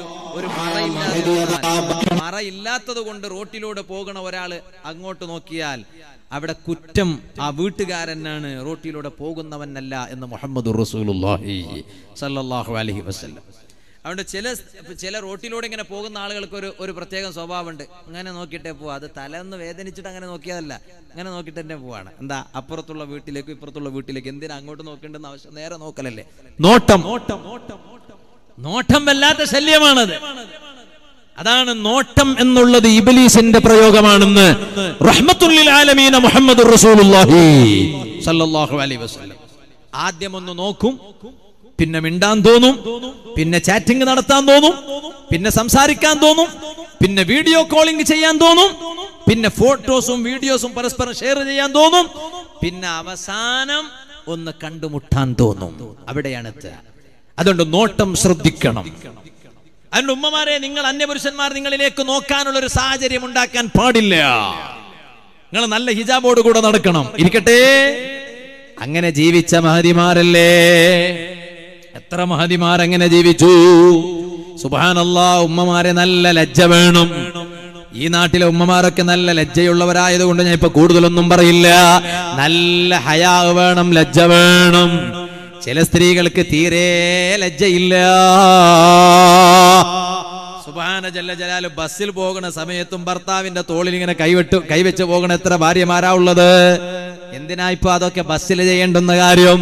അത് ഭർത്താവിനോട് വല്ലാത്ത സ്നേഹം ആയിക്കോട്ടെ, സാരല്ല, വേണം. പക്ഷെ അതിനൊക്കെ ലിമിറ്റുകളില്ലേ? ഇന്ന സ്ഥലത്ത്, ഇന്ന സമയത്ത്, ഇന്ന നേരത്ത് എന്നൊക്കെ ഇല്ലേ? അതിന് പകരം എല്ലാരും കാണുന്ന സ്ഥലത്ത് അതൊക്കെ ചെയ്യാനുള്ളതല്ല. ഉമ്മമാരെ, ഉമ്മു ഖല്ലാദ് ബീവി റളിയല്ലാഹു അൻഹയെ കേട്ടിട്ടുണ്ടോ? ഒരു യുദ്ധഭൂമിയിൽ മകൻ ഷഹീദായി എന്ന വിവരം കിട്ടി. മഹദിയായ ബീവി ഉമ്മു ഖല്ലാദ് റളിയല്ലാഹു അൻഹ ഒരു യുദ്ധഭൂമിയിൽ മകൻ ഷഹീദായി കിടക്കുന്നു എന്ന വിവരം കിട്ടി. ആ മഹദി എന്ത് ചെയ്തു? വീട്ടിൽ നിന്ന് ഇറങ്ങുകയാണ്. എന്തേ? യുദ്ധഭൂമിയിൽ ഷഹീദായി കിടക്കുന്ന മകനെ ഒന്ന് കാണണോ എന്ന് കരുതിയിട്ടതാ വീട്ടിൽ നിന്ന് ഇറങ്ങുകയാണ്. ഇറങ്ങുമ്പോൾ പൂർണ്ണമായ ഹിജാബോടുകൂടെ ഇറങ്ങുകയാണ്. മകന്റെ മയ്യിത്ത് കാണാനാണ്. മകന്റെ മയ്യിത്ത് കാണാൻ പൂർണ്ണമായ ഹിജാബോടുകൂടെ ഇറങ്ങുകയാണ്. ഉമ്മമാരെ, ഷോപ്പിംഗ് മോളിൽ കയറി ഇറങ്ങുമ്പോ ഹിജാബില്ല. സൂപ്പർ മാർക്കറ്റുകളിലോ ഹൈപ്പർ മാർക്കറ്റുകളിലോ കയറി ഇറങ്ങുമ്പോ ഹിജാബുകളില്ല. ഇത് പോയി വരുന്നത് ഹൈപ്പർ മാർക്കറ്റിലേക്കല്ല, ഷോപ്പിംഗ് മോളിലേക്കല്ല, കോഫി ഷോപ്പിലേക്കല്ല. മകന്റെ മയ്യത്ത് കാണാൻ പോവാണ്. യുദ്ധഭൂമിയിൽ ഷഹീദായി കിടക്കുന്ന മകനാണ്. ആ മകന്റെ മയ്യത്ത് കാണാൻ പോകുമ്പോ മുഖമൂടി ധരിക്കുന്നു, പൂർണ്ണമായ ഹിജാബോട് കൂടെ പോകുന്നു. സുബ്ഹാനല്ലാഹ്, പൂർണ്ണമായ ഹിജാബോട് കൂടെ പോവുകയാണ്. ആ ഹിജാബോട് കൂടെ പോകുന്ന രംഗം കണ്ടപ്പോ നാട്ടുകാരൊക്കെ ചോദിച്ചു, അല്ല ഉമ്മു ഖല്ലാദ് ബീവി എങ്ങോട്ടാ പോകുന്നത്? മഹദി പറഞ്ഞു, എന്റെ മകൻ യുദ്ധഭൂമിയിൽ ഷഹീദായി കിടക്കുകയാണ്, ആ മകനെയൊന്ന് കാണാൻ പോകുന്നു. അപ്പൊ നാട്ടുകാര് ചോദിച്ചു, അല്ല ഈ മുഖമൂടിയുടെ ആവശ്യമുണ്ടോ? മകന്റെ മയ്യത്ത് കാണാനല്ലേ പോകുന്നത്? യുദ്ധഭൂമിയിൽ മരിച്ചു കിടന്ന മകനാണല്ലോ. ആ മകന്റെ മയ്യത്ത് കാണാൻ പോകുന്ന സമയം വല്ലാത്ത പ്രയാസം പിടിച്ചൊരു സമയമല്ലേ? ആ സമയത്തും മുഖമൂടി വേണമെന്ന നിർബന്ധമുണ്ടോ? ഉമ്മു ഖല്ലാദ് ബീവി റളിയല്ലാഹു അൻഹ പറഞ്ഞത് എന്താണ്? ഓ നാട്ടുകാരേ, എനിക്കെന്റെ മകനെയാണ് നഷ്ടപ്പെട്ടിട്ടുള്ളത്, ലജ്ജ എനിക്ക് നഷ്ടപ്പെട്ടിട്ടില്ല. എനിക്ക് ലജ്ജ നഷ്ടപ്പെട്ടിട്ടുണ്ടെങ്കിലല്ലേ മുഖമൂടി വേണ്ടാന്ന് വെക്കേണ്ടിരുന്നത്. ആ ലജ്ജ എനിക്ക് നഷ്ടപ്പെട്ടിട്ടില്ല. എനിക്ക് ഇല്ലാതെയായത് എന്റെ മകനെ മാത്രമാണ്. ഉമ്മമാരെ, ആ ഉമ്മു ഖല്ലാദ് ബീവി റളിയല്ലാഹു അൻഹയുടെ വഴിയിലേക്ക് കടന്നു വരൂ. ഇസ്ലാമിന്റെ നിയമങ്ങളെ പൂർണ്ണമായും അനുസരിക്കണോ, ഇസ്ലാമിന്റെ നിയമങ്ങളെ പൂർണ്ണമായും ഫോളോ ചെയ്യണോ, നമ്മുടെ അതേ വഴിയിലേക്ക് നമ്മുടെ മക്കളെ എത്തിക്കണോ, നമ്മുടെ മക്കളെ നല്ല മക്കളാക്കി വളർത്തിക്കൊണ്ടുവരണോ. എന്തേ കാരണം? അല്ലാഹു തആല നമുക്ക് തന്ന ഏറ്റവും വലിയ സമ്പത്ത് ഏതാണ്? അത് നമ്മുടെ മക്കളാണ്. ഏറ്റവും വലിയ സമ്പത്ത് നമ്മുടെ മക്കളാണ്. ഇപ്പൊ ചില ആളുകളുണ്ട്, സുബ്ഹാന ജല്ല ജലാലു, പേര് വെക്കുന്ന വിഷയത്തിൽ ഭയങ്കര കാര്യ. പഴയ കാലത്തൊക്കെ നമ്മുടെ മലപ്പുറത്തായാലും എവിടെയായാലും ഒരു കുഞ്ഞ് ജനിച്ചു, ഒരു കുഞ്ഞിനെ പ്രസവിക്കപ്പെട്ടു എന്ന് വിവരം കിട്ടിയാൽ പേര് ചോദിക്കാൻ വരും. പള്ളിത്തെ ഉസ്താദിനോട് പേര് ചോദിക്കാൻ വരും, പേര് വേണം. അപ്പൊ ഉസ്താദ് നല്ലൊരു പേര് പറഞ്ഞു കൊടുക്കും. ഇന്ന് അങ്ങനെയൊന്നുമല്ല. ഇന്ന് പറയൽ തന്നെ, ഉസ്താദെ ഒരു 10 പേര് അയച്ചാൽ നമ്മൾ നോക്കിയിട്ട് സെലക്ട് ചെയ്ത് വെച്ചോളാം. ഓ, വലിയ സെലക്ടുകാർ ഇവർ. അപ്പൊ 10 പേര് വാട്സപ്പിൽ എന്നിട്ട് ചോദിക്കുക, ഈ നമ്പറിൽ വാട്സപ്പ് ഉണ്ടോ? വിളിച്ച നമ്പറിൽ തന്നെയാണോ വാട്സപ്പ്, അല്ല വേറെ നമ്പറിലാണോ വാട്സപ്പ് എന്നാണ്. ഇതിൽ തന്നെ വാട്സപ്പ് ഉണ്ടോ? എന്ന 10 പേര് അയച്ചെന്നാൽ ഞങ്ങൾ സെലക്ട് ചെയ്തോളാം. സുബ്ഹാനല്ലാഹ്. അല്ലെങ്കിലോ ഇവർ തന്നെ നേരത്തെ സെലക്ട് ചെയ്തിരിക്കും. അപ്പൊ ഇവരോട് ചോദിക്കും, ഈ പേര് എവിടുന്ന് കിട്ടിയെന്ന് ചോദിക്കും. ഭയങ്കര ഉഷാറുള്ള പേരായിരിക്കും കേൾക്കുമ്പോ. അപ്പൊ ഈ പേര് എവിടുന്ന് കിട്ടിയെന്ന് ചോദിക്കുമ്പോ പറയും, അത് ഗൂഗിളിൽ നിന്ന് കണ്ടെടുത്തതാന്ന് പറയും. ഗൂഗിളിൽ. സുബ്ഹാനല്ലാഹ്. എന്നിട്ടാണ് കുട്ടികൾക്ക് പേര് വെക്കുക. അങ്ങനെ ആകരുത് ഉമ്മമാരെ. അപ്പൊ ഞാൻ പറഞ്ഞു വന്നത്, കുട്ടികൾക്ക് നല്ല പേര് വെച്ചാൽ അതവർ നന്നായി വലുതാകും, വളർന്നു വരും എന്നതിനുള്ള സൂചനയാണ്. ആ രൂപത്തിൽ അവരെ വലുതാക്കി കൊണ്ടുവരണം. കാരണം എന്തേ? നമ്മെ കൈപിടിച്ച് സ്വർഗത്തിലേക്ക് ആനയിക്കേണ്ടുന്നത് മക്കളാണ്. അതുകൊണ്ട് ഞാൻ എന്റെ മുന്നിലിരിക്കുന്ന പുരുഷന്മാരോട് പറയട്ടെ, ആ മക്കളോട് സംസാരിക്കാൻ സമയം കണ്ടെത്തണോ, മക്കളോട് തമാശ പറയാൻ സമയം കണ്ടെത്തണോ. ഹബീബായ എത്ര തിരക്കുള്ള ആളായാലും ശരി, ഞാൻ വാലിന് പോകുന്ന തിരക്കുള്ള മനുഷ്യൻ പറഞ്ഞിട്ട് എന്റെ കുട്ടികളോട് ഞാൻ സംസാരിക്കാതിരിക്കാൻ പാടില്ല. അവരോട് തമാശ പറയാൻ സമയം കണ്ടെത്തണോ. എന്നും പോയാൽ കുട്ടികൾ ചോദിക്കും, ആന്ന് എന്റെ ഭാര്യ എന്നോട് പറഞ്ഞു, എനിക്ക് ഭയങ്കര സങ്കടമായിപ്പോയി. എന്നും വീട്ടിലേക്ക് പോയാല് കുട്ടികൾ ഒരല്പം വൈകിയാൽ ചോദിക്കും, എന്റെ വാപ്പ വരാത്തെന്ന് ചോദിക്കും. അതേസമയത്ത് ഒരാഴ്ച വാലിന്റെ തിരക്കായിട്ട് ഇങ്ങനെ ഒറ്റ റൂട്ടിൽ ഒരാഴ്ച വാലുണ്ടെങ്കിൽ ഞാൻ ഒരാഴ്ച ഇങ്ങനെ കഴിയുമ്പോൾ എന്നും ചോദിക്കും, മക്കൾ ചോദിച്ചോന്ന് ചോദിക്കും. അപ്പൊ പറയും ഇല്ല എന്ന് പറയും. എന്താ കാരണം? ഒരാഴ്ചയായി പോകാത്ത. അപ്പൊ കുട്ടികൾക്ക് മനസ്സിലായി ഇയാളെ കിട്ടൂല എന്ന് മനസ്സിലായി. ഉദാഹരണം പറയാ, അങ്ങനെ ആകരുത്, അങ്ങനെ ഞാനാകരുത്, നമ്മളങ്ങനെ ആകരുത്. നമ്മുടെ കുട്ടികളോട് സംസാരിക്കാൻ സമയം കണ്ടെത്തണം. അതുകൊണ്ടല്ലേ കുട്ടികളോട് തമാശ പറഞ്ഞതുകൊണ്ട് ആർക്കും ഒരു നഷ്ടം വരില്ല. ആരും പേടിക്കണ്ട, ബേജാറാകണ്ട. എന്തേ കാരണം? നബി സല്ലല്ലാഹു അലൈഹി വസല്ലം തങ്ങൾ പഠിപ്പിച്ച ഹദീസിൽ കാണാം, ഇന്നലിൽ ജന്നതി ബാബാ, സ്വർഗത്തിൽ ഒരു പ്രത്യേകമായ കവാടമുണ്ട്. ഒരുപാട് വാതിലുകൾ സ്വർഗത്തിനുണ്ട്, ഓരോന്നിനും ഓരോ പ്രത്യേകതയുണ്ട്. കൂട്ടത്തിൽ സ്വർഗത്തിനൊരു വാതിലുണ്ട്, ഒരു പ്രത്യേകമായ വാതിലാണ്. ആ വാതിലിലൂടെ എല്ലാവർക്കും സ്വർഗത്തിൽ പ്രവേശിക്കാൻ കഴിയില്ല. പിന്നെ ആർക്ക് മാത്രമാണ് അതിലൂടെ പ്രവേശിക്കാൻ കഴിയുന്നത്? ലിമൻ ഫറഹസ്സുബിയഹാൻ, കുട്ടികളെ സന്തോഷിപ്പിച്ചവനാരാണോ, കുട്ടികളെ സന്തോഷിപ്പിച്ചവനാരാണോ, ആ കുട്ടികൾ അത് സ്വന്തം മക്കളായാലും മറ്റുള്ളവരെ മക്കളായാലും. ചിലരുണ്ട് സ്വന്തം കുട്ടികളെ ഇങ്ങനെ അടുപ്പിക്കും, മറ്റുള്ള ഇങ്ങനെ ആക്കും. എന്തേ? അടുത്ത് വരണ്ടെന്ന് അതിന്റെ അർത്ഥം. അങ്ങനെ ആകരുത്. സ്വന്തം മക്കളെയും മറ്റുള്ളവരെയും സ്നേഹിക്കണോ. അതിന് സാഹചര്യം നോക്കണം, അല്ലെങ്കിൽ കുട്ടികളെ തട്ടിക്കൊണ്ടുപോകുന്ന ആളെന്ന് പറയും. ഞാൻ ഇങ്ങനെ വേദന പോകുമ്പോൾ പലപ്പോഴും വണ്ടി ഓടിക്കുന്ന ഡ്രൈവറോട് പറയും, ഈ വണ്ടി നിർത്തിയിട്ട് കുട്ടികളോട് എന്താക്കണ്ട, റൂട്ട് ചോദിക്കണ്ട, ചെറിയ കുട്ടികളോട്. കാരണം നമ്മൾ അവരോട് റൂട്ട് ചോദിക്കായിരിക്കും, പക്ഷേ അതാ കുട്ടികളെ തട്ടിക്കൊണ്ടു പോകുന്ന ആളെ തലകെട്ടും കെട്ടിട്ട് ആ കോലത്തിൽ വന്നിരിക്കുക എന്ന് പറയും. എല്ലാത്തിനും ഒരു സാഹചര്യം ഉണ്ടല്ലോ, സാഹചര്യം എല്ലാത്തിനും ഉണ്ട്. അപ്പൊ ഞാൻ പറഞ്ഞു തന്നത്, അപ്പൊ ആ സാഹചര്യങ്ങളൊന്ന് ശ്രദ്ധിച്ചാൽ മതി. അപ്പൊ ഹബീബായ നബി സല്ലല്ലാഹു അലൈഹി വസല്ലം പറഞ്ഞു, സ്വർഗത്തിനൊരു വാതിലുണ്ട്. ആ വാതിലിന്റെ പ്രത്യേകത തന്നെ എന്താ അറിയോ? എല്ലാവർക്കും പ്രവേശിക്കാൻ കഴിയില്ല, അതിലൂടെ കുട്ടികളെ സന്തോഷിപ്പിച്ചവർക്കാണ്. അപ്പൊ കുട്ടികളെ സന്തോഷിപ്പിക്കണോ, അവരെ നല്ല രൂപത്തിൽ വളർത്തിയെടുക്കണോ.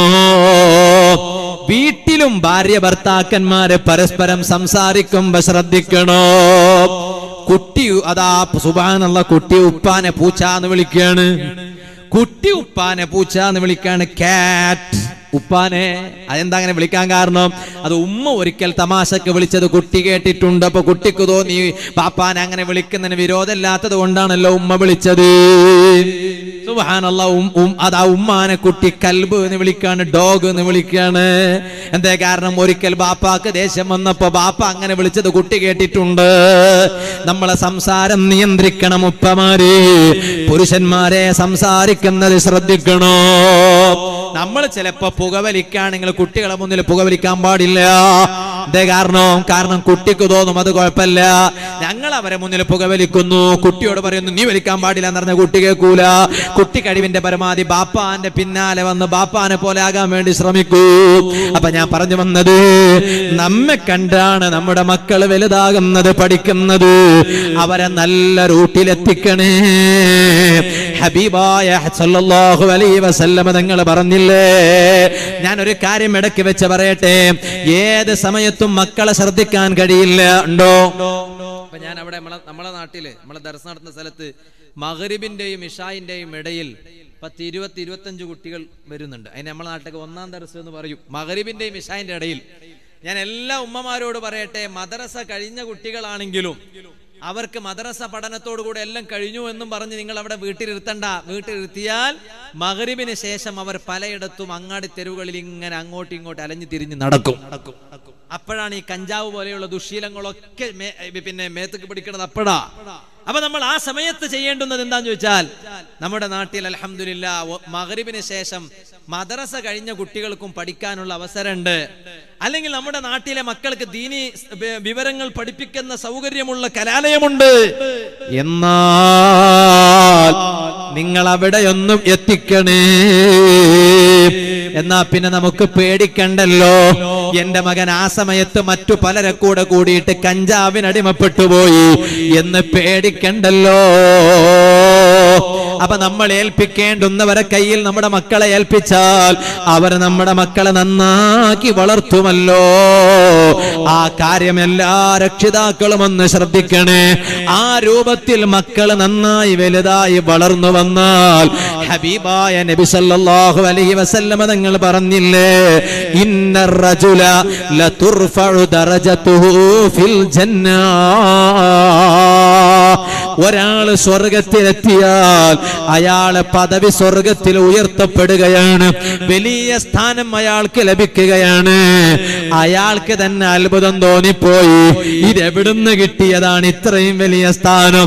എന്തേ കാരണം? ഞാൻ ഇത്രയും വലിയ സ്ഥാനം ലഭിക്കാൻ മാത്രം ഞാൻ നിസ്കരിച്ചിട്ടില്ലല്ലോ, ഞാൻ ഖുർആൻ ഓതിയിട്ടില്ലല്ലോ, ഞാൻ ദിക്ർ ചൊല്ലിയിട്ടില്ലല്ലോ. പിന്നെ എവിടുന്നാണ് ഇത്രയും വലിയ സ്ഥാനം എനിക്ക് കിട്ടാനുള്ള കാരണോ? അപ്പോഴാണ് ആ സ്വർഗത്തിൽ പ്രവേശിക്കപ്പെട്ട ഈ മനുഷ്യനോട് പറയപ്പെടുകയാണ്, അതാ ബിദുആഇ ഇബ്നി കലക,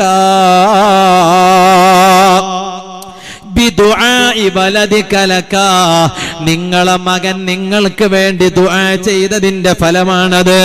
അപ്പൊ മക്കളുടെ ദുആ നമുക്ക് കിട്ടണോ? ആ മക്കളുടെ ദുആ നമുക്ക് കിട്ടണമെങ്കിൽ മക്കളെ ആ രൂപത്തിലാക്കി വളർത്തിയെടുക്കണോ? അവർക്ക് ഹബീബിനോടുള്ള മഹബത്ത് പഠിപ്പിക്കണോ? ഹബീബിനെ പിന്തുടർന്ന് ജീവിക്കാൻ പഠിപ്പിക്കണോ? ചെറുപ്പക്കാരേ,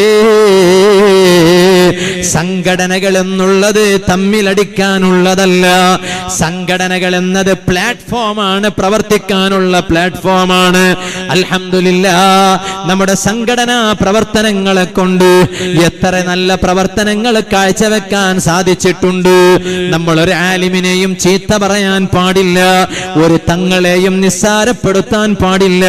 എല്ലാ ആലിമീങ്ങളെയും സാദാത്തുക്കളെ ബഹുമാനിക്കുന്നതോടുകൂടെ സുബ്ഹാനല്ലാഹ്, ഏത് സ്റ്റേജിൽ ആര് കയറണമെന്ന് തീരുമാനിക്കേണ്ടുന്നത് സാദാത്തുക്കളാണ്, ആലിമീങ്ങളാണ്. ഏതെങ്കിലും ഒരു സ്റ്റേജിലേക്ക് ഒരു സയ്യിദ് വരാതിരുന്നാൽ അതിന്റെ പേരിൽ സാധാരണക്കാർക്ക് അഭിപ്രായം പറയാൻ അർഹതയില്ല. കാരണം അവർ ആലിമീങ്ങളാണ്. എവിടെ പോകണമെന്നവർക്കറിയാം, എവിടെ പോകണ്ട എന്നവർക്കറിയാം. ഇത് വളരെ ഗൗരവത്തിൽ ഞാൻ പറയുകയാണ്. നമ്മുടെ പ്രവർത്തനങ്ങൾ സജീവമാക്കണം. ചെറുപ്പക്കാരാ, ആരോഗ്യം വെറുതെയും നഷ്ടപ്പെടുത്തി കളയരുത്. കഴിവിന്റെ പരമാവധി പടച്ച റബ്ബിന്റെ പൊരുത്തത്തിനായി യുവത്വം ചെലവഴിക്കണോ? അതിന് നമ്മുടെ മുൻഗാമികളെ മാതൃകയാക്കി ജീവിക്കണോ? മുൻഗാമികളെ മാതൃകയാക്കി ജീവിക്കണോ? ഞാൻ ലോകത്തോട് യാത്ര പറയുന്നൊരു ദിവസമുണ്ട്. അത് എപ്പോഴാണെന്ന് പറയാൻ കഴിയില്ല. ഈ പ്രഭാഷണം കഴിഞ്ഞ് ഇൻഷാ അല്ലാഹ് നാളെ എനിക്ക് മംഗലാപുരത്ത് രാത്രി ഒരു പരിപാടിയുണ്ട്. അതേ സമയത്ത് ഞാൻ അതിന് എത്തുമോ എനിക്ക് പറയാൻ കഴിയില്ല. ഈ അടുത്ത് ഞാനൊരു മയ്യത്ത് കാണാൻ പോയി. സുബ്ഹാനല്ലാഹ്, ഒരാഴ്ച മുമ്പ് ഞാനൊരു സൽക്കാര ചടങ്ങിലെത്തിയപ്പോ എന്നെ കണ്ട് കൈപിടിച്ച് സംസാരിച്ച മനുഷ്യനാണ്. ഒരു രോഗവുമില്ല, മരിക്കുമെന്ന സൂചനയോടുകൂടെയല്ല, നല്ല ആരോഗ്യമുള്ള ഒരാളാണ്. പക്ഷേ ഒരാഴ്ച പിന്നിട്ടപ്പോഴേക്ക് അദ്ദേഹം മരണപ്പെട്ടു. ആ മയ്യത്തിന്റെ അടുത്തേക്ക് പാവപ്പെട്ട് ഞാൻ പോയിരുന്നു. പക്ഷേ അത്ഭുതത്തോടെ പറയട്ടെ, ഒരുപാട് പേരവിടെ വന്നു കണ്ടുപോയി, ഒരുപാട് പേരവിടെ വരുന്നു, കാണുന്നു, പോകുന്നു. പക്ഷേ ഖുർആൻ ഓത്ത് അവിടെയില്ല. ഈ മയ്യത്തിന് വേണ്ടി ഖുർആൻ ഓത്ത് അവിടെയില്ല. അയാളത് പാടില്ല എന്ന് പറഞ്ഞയാളായതുകൊണ്ടല്ല, ഞാൻ അവിടെ പോയി ഓതി ദുആ ചെയ്തിട്ടുണ്ട്. അതേ സമയത്ത് സാഹചര്യം അങ്ങനെയല്ല. അയാളൊരു സംഘടനയിൽ ചേർന്ന് പ്രവർത്തിച്ചയാളല്ല. നാട്ടുകാരൻ എന്ന പരിചയമേ അദ്ദേഹത്തെ കുറിച്ചുള്ളൂ, അല്ലാത്ത വേറെയൊന്നുമില്ല. അതേ സമയത്ത് കാരണവന്മാരെ, നമുക്കിവിടെ പ്രവർത്തിക്കാൻ പ്ലാറ്റ്ഫോമുകളുണ്ട്. ചെറുപ്പക്കാരെ, നമുക്കിവിടെ പ്രവർത്തിക്കാൻ പ്ലാറ്റ്ഫോമുകളുണ്ട്. അതാണ് സംഘടനകൾ എന്നത്. ആ സംഘടനയിൽ ചേർന്ന് പ്രവർത്തിച്ചാൽ ഏതെങ്കിലും ഒരു ദിവസം അല്ലാഹുവിന്റെ വിളിക്കുത്തരം ചെയ്ത് ലോകത്തോട് യാത്ര പറഞ്ഞാൽ അതാ നമ്മുടെ മയ്യത്തിന്റെ ചാരത്ത് യാസീൻ ഓതാൻ സാദാത്തുക്കൾ വരുന്നു, ആലിമീങ്ങൾ വരുന്നു, മുതല്ലിമീങ്ങൾ വരുന്നു. സംഘകുടുംബത്തിലെ കൂട്ടുകാര് വരുന്നു. ഈ അടുത്തൊരു ചെറുപ്പക്കാരന്റെ ഖബറിന്റെ അടുത്ത് ധാരാളം പ്രവർത്തകരിരുന്നിട്ട് രാത്രി മുതൽ പ്രഭാതം വരെ പരിശുദ്ധ ഖുർആൻ ഖത്മോദി തീർക്കുന്ന ഒരു രംഗം വാട്സപ്പിലൂടെ കണ്ടപ്പോ ഞാനങ്ങ് വിചാരിച്ചു പോയി, അതാ സുന്നത്ത് ജമാഅത്തിന്റെ പ്രവർത്തകൻ മരണപ്പെട്ട അന്ന് രാത്രി നടന്ന സംഭവമാണ്. പിന്നീട് അടിക്കുറിപ്പങ്ങ് വായിച്ചപ്പോ അല്ല, ആ പ്രവർത്തകൻ മരണപ്പെട്ടതിനെ തുടർന്നിട്ടുള്ള അതാ 8-ാമത്തതോ 9-ാമത്തതോ ആണ്ട് ദിവസമാണ്. 9 വർഷമായപ്പോഴോ 8 വർഷമായപ്പോഴോ ആ ചെറുപ്പക്കാരനെ കൂട്ടുകാരായ സംഘടനാ പ്രവർത്തകർ മറന്നില്ലല്ലോ. 8-ാമത്തെ ആണ്ട് ദിവസത്തിൽ പോലും ആ ഖബറിന്റെ അരികിൽ ഖുർആൻ ഓതാൻ കൂട്ടുകാരെ എത്തിയെങ്കിൽ നമുക്കും അങ്ങനെ ഒരു സാഹചര്യം വേണ്ടയോ? ഉമ്മമാരെ, നിങ്ങളെ ഭർത്താക്കന്മാരെ സംഘടനയിൽ ചേർന്ന് പ്രവർത്തിക്കാൻ പ്രേരിപ്പിക്കണോ? ഒരു ചരിത്രം പറയട്ടെയോ? അറിയില്ലേ, ലോക നേതാവായ റഹ്മത്തുൽ ലിൽ ആലമീൻ മുഹമ്മദുർ റസൂലുള്ളാഹ്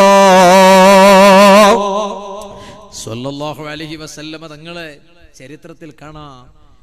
ഒരു ചെറുപ്പക്കാരന്റെ ഖബറിൽ ഇറങ്ങിക്കയറിയിട്ടുണ്ട് മുഹമ്മദുർ റസൂലുള്ളാഹി. 5 ഖബറുകളിൽ ഹബീബായ നബി സല്ലല്ലാഹു അലൈഹി വസല്ലമ തങ്ങൾ ഇറങ്ങിയിട്ടുണ്ട് എന്ന് ചരിത്രത്തിൽ കാണാം. 5 ഖബറുകളിൽ. ആ 5 ഖബറുകളുടെ കൂട്ടത്തിൽ ഒരു ഖബറ് ഒരു ചെറുപ്പക്കാരന്റെ ഖബറാണ്. ആരാണ് ആ ചെറുപ്പക്കാരൻ? ബഹുമാനപ്പെട്ട സയ്യിദുനാ അബ്ദുല്ലാഹി ദുൽ ബിജാദി റളിയല്ലാഹു അൻഹു. ആ ചെറുപ്പക്കാരന്റെ ഖബറിൽ ഹബീബായ നബി സല്ലല്ലാഹു അലൈഹി വസല്ലമ തങ്ങൾ ഇറങ്ങിക്കയറാനുള്ള കാരണമെന്താ അറിയുമോ ചെറുപ്പക്കാരേ? 16-ാം വയസ്സിൽ ഇസ്ലാമിലേക്ക് കടന്നു വന്ന മഹാനാണ് കേട്ടോ. 16-ാം വയസ്സിൽ ഇസ്ലാമിലേക്ക് കടന്നു വന്ന മഹാനാണ്. 23-ാം വയസ്സിൽ ലോകത്തോട് യാത്ര പറഞ്ഞു. 16-ാം വയസ്സിൽ ഇസ്ലാമിലേക്ക് കടന്നു വന്നു. 23-ാം വയസ്സിൽ ലോകത്തോട് യാത്ര പറഞ്ഞു. കേവലം 7 വർഷക്കാലം മാത്രം മുസ്ലിമായി ജീവിക്കാൻ ഭാഗ്യം കിട്ടിയ മഹാനല്ലയോ അബ്ദുല്ലാഹി ദുൽ ബിജാദി റളിയല്ലാഹു അൻഹു. എന്നിട്ടും ആ മഹാന്റെ ഖബറിൽ നബി സല്ലല്ലാഹു അലൈഹി വസല്ലമ തങ്ങള് ഇറങ്ങിക്കയറാനുള്ള കാരണമെന്താണ്? കാരണം മറ്റൊന്നുമല്ല. നബി സല്ലല്ലാഹു അലൈഹി വസല്ലമ തങ്ങളുടെ സ്വഹാബത്ത് മദീനയിലേക്ക് ഹിജ്റ പോകുന്ന സമയമാണ്. അബ്ദുല്ലാഹി ദുൽ ബിജാദൈനി തങ്ങള് മഹാനവരുകളുടെ വീട്ടിന്റെ വാതിൽക്കൽ ഇങ്ങനെ നിൽക്കുകയാണ്. സ്വഹാബത്ത് മദീനയിലേക്ക് പോകുമ്പോ അബ്ദുല്ലാഹി ദുൽ ബിജാദൈനി തങ്ങളന്ന് ഇസ്ലാമിലേക്ക് കടന്നു വന്നിട്ടില്ല. ഈ സ്വഹാബത്തിനോട് ചോദിക്കുകയാണ്, നിങ്ങൾ എവിടെയാ പോകണത്? ഞങ്ങൾ പോകുന്നത് മദീനയിലേക്കാണ്. നിങ്ങൾ ആരാണ്? ഞങ്ങൾ മുസ്ലിമീങ്ങളാണ്, സ്വഹാബത്താണ്. മുഹമ്മദ് നബി സല്ലല്ലാഹു അലൈഹി വസല്ലമ തങ്ങളാകുന്ന പ്രസ്ഥാന നേതാവിന്റെ അണികളാണ് ഞങ്ങള്. നിങ്ങൾ എന്തിനാണ് മദീനയിലേക്ക് പോകുന്നത്? അല്ലാഹ് മദീനയിലേക്ക് പോകുന്നത് എന്തിനാണെന്നാണോ? കൈഫ മക്കിയത മുജ്കോ കർ ദേ ഖുദാ മാംഗതാ ഹേ ദുആ മേ മദീനെ ചലാ मुस्कुराहे लगी दिल को हर एक ली जो मता जो मदीने चला. നേതാവിന്റെ പ്രവർത്തന കേന്ദ്രമാണ് മദീന.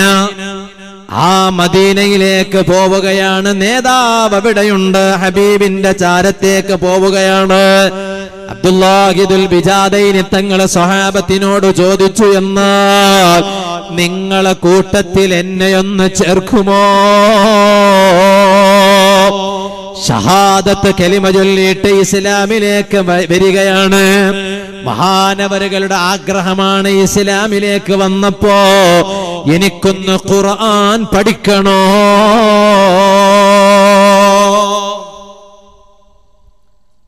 പുസ്തകം വായിക്കല്ല, ഇസ്ലാമിലേക്ക് വന്ന ഉടനെ അബ്ദുല്ലാഹിദുൽ ബിജാദൈനി തങ്ങളെ ആഗ്രഹം എന്തൊക്കെ ഖുർആൻ ഒന്ന് പഠിക്കണം. എത്ര പേരുണ്ട് നമുക്ക് ഖുർആൻ പഠിക്കണമെന്ന് ആഗ്രഹമുള്ളവർ? ഞാനിവിടെ വന്നപ്പോൾ എന്നോട് സംഘാടകർ പറഞ്ഞു, ഇവിടെ അൽഹംദുലില്ലാഹ് സ്ത്രീകൾക്ക് പ്രത്യേകമായി എല്ലാ ആഴ്ചയിലും ഖുർആൻ ക്ലാസ് നടക്കുന്നുണ്ട്. അത് സ്ത്രീകൾ തന്നെ അവർക്ക് എടുത്തു കൊടുക്കുന്ന ഒരു സംവിധാനം.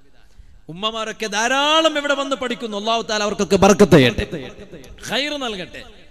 പിന്നെ എവിടെയും കേൾക്കാത്ത ഒരു കാര്യം കൂടി ഞാൻ ഇവിടുന്ന് കേട്ടു. അപ്പൊ ഞാൻ ഇങ്ങനെ ആലോചിച്ചു പോയി, റബ്ബേ, ആ സ്ത്രീകളൊക്കെ എൻ്റെ ദർസിന്റെ തൊട്ടടുത്ത് എവിടെയെങ്കിലും ഉണ്ടായിരുന്നെങ്കിലോ എന്ന്. കാരണം അങ്ങനെ മദ്രസയുടെ പരിസരങ്ങളൊക്കെ വൃത്തിയാക്കി കൊടുക്കുന്ന അയൽവക്കത്തുള്ള ചില സ്ത്രീകളുണ്ട് എന്ന് കേട്ടപ്പോഴേക്ക് അങ്ങനത്തെ സ്ത്രീകൾ നമ്മുടെ ദർസിന്റെ അയൽക്കാരിലോ അങ്ങനെ കുറച്ച് സ്ത്രീകൾ ഉണ്ടായിരുന്നെങ്കിലോ എന്ന് ഞാൻ ആഗ്രഹിച്ചു പോയി. അല്ലാഹുവേ, അവർക്കൊക്കെ നീ ബർക്കത്ത് കൊടുക്കണേ റഹ്മാൻ. ഒരു വിഷമം വേണ്ട ഉമ്മമാരെ.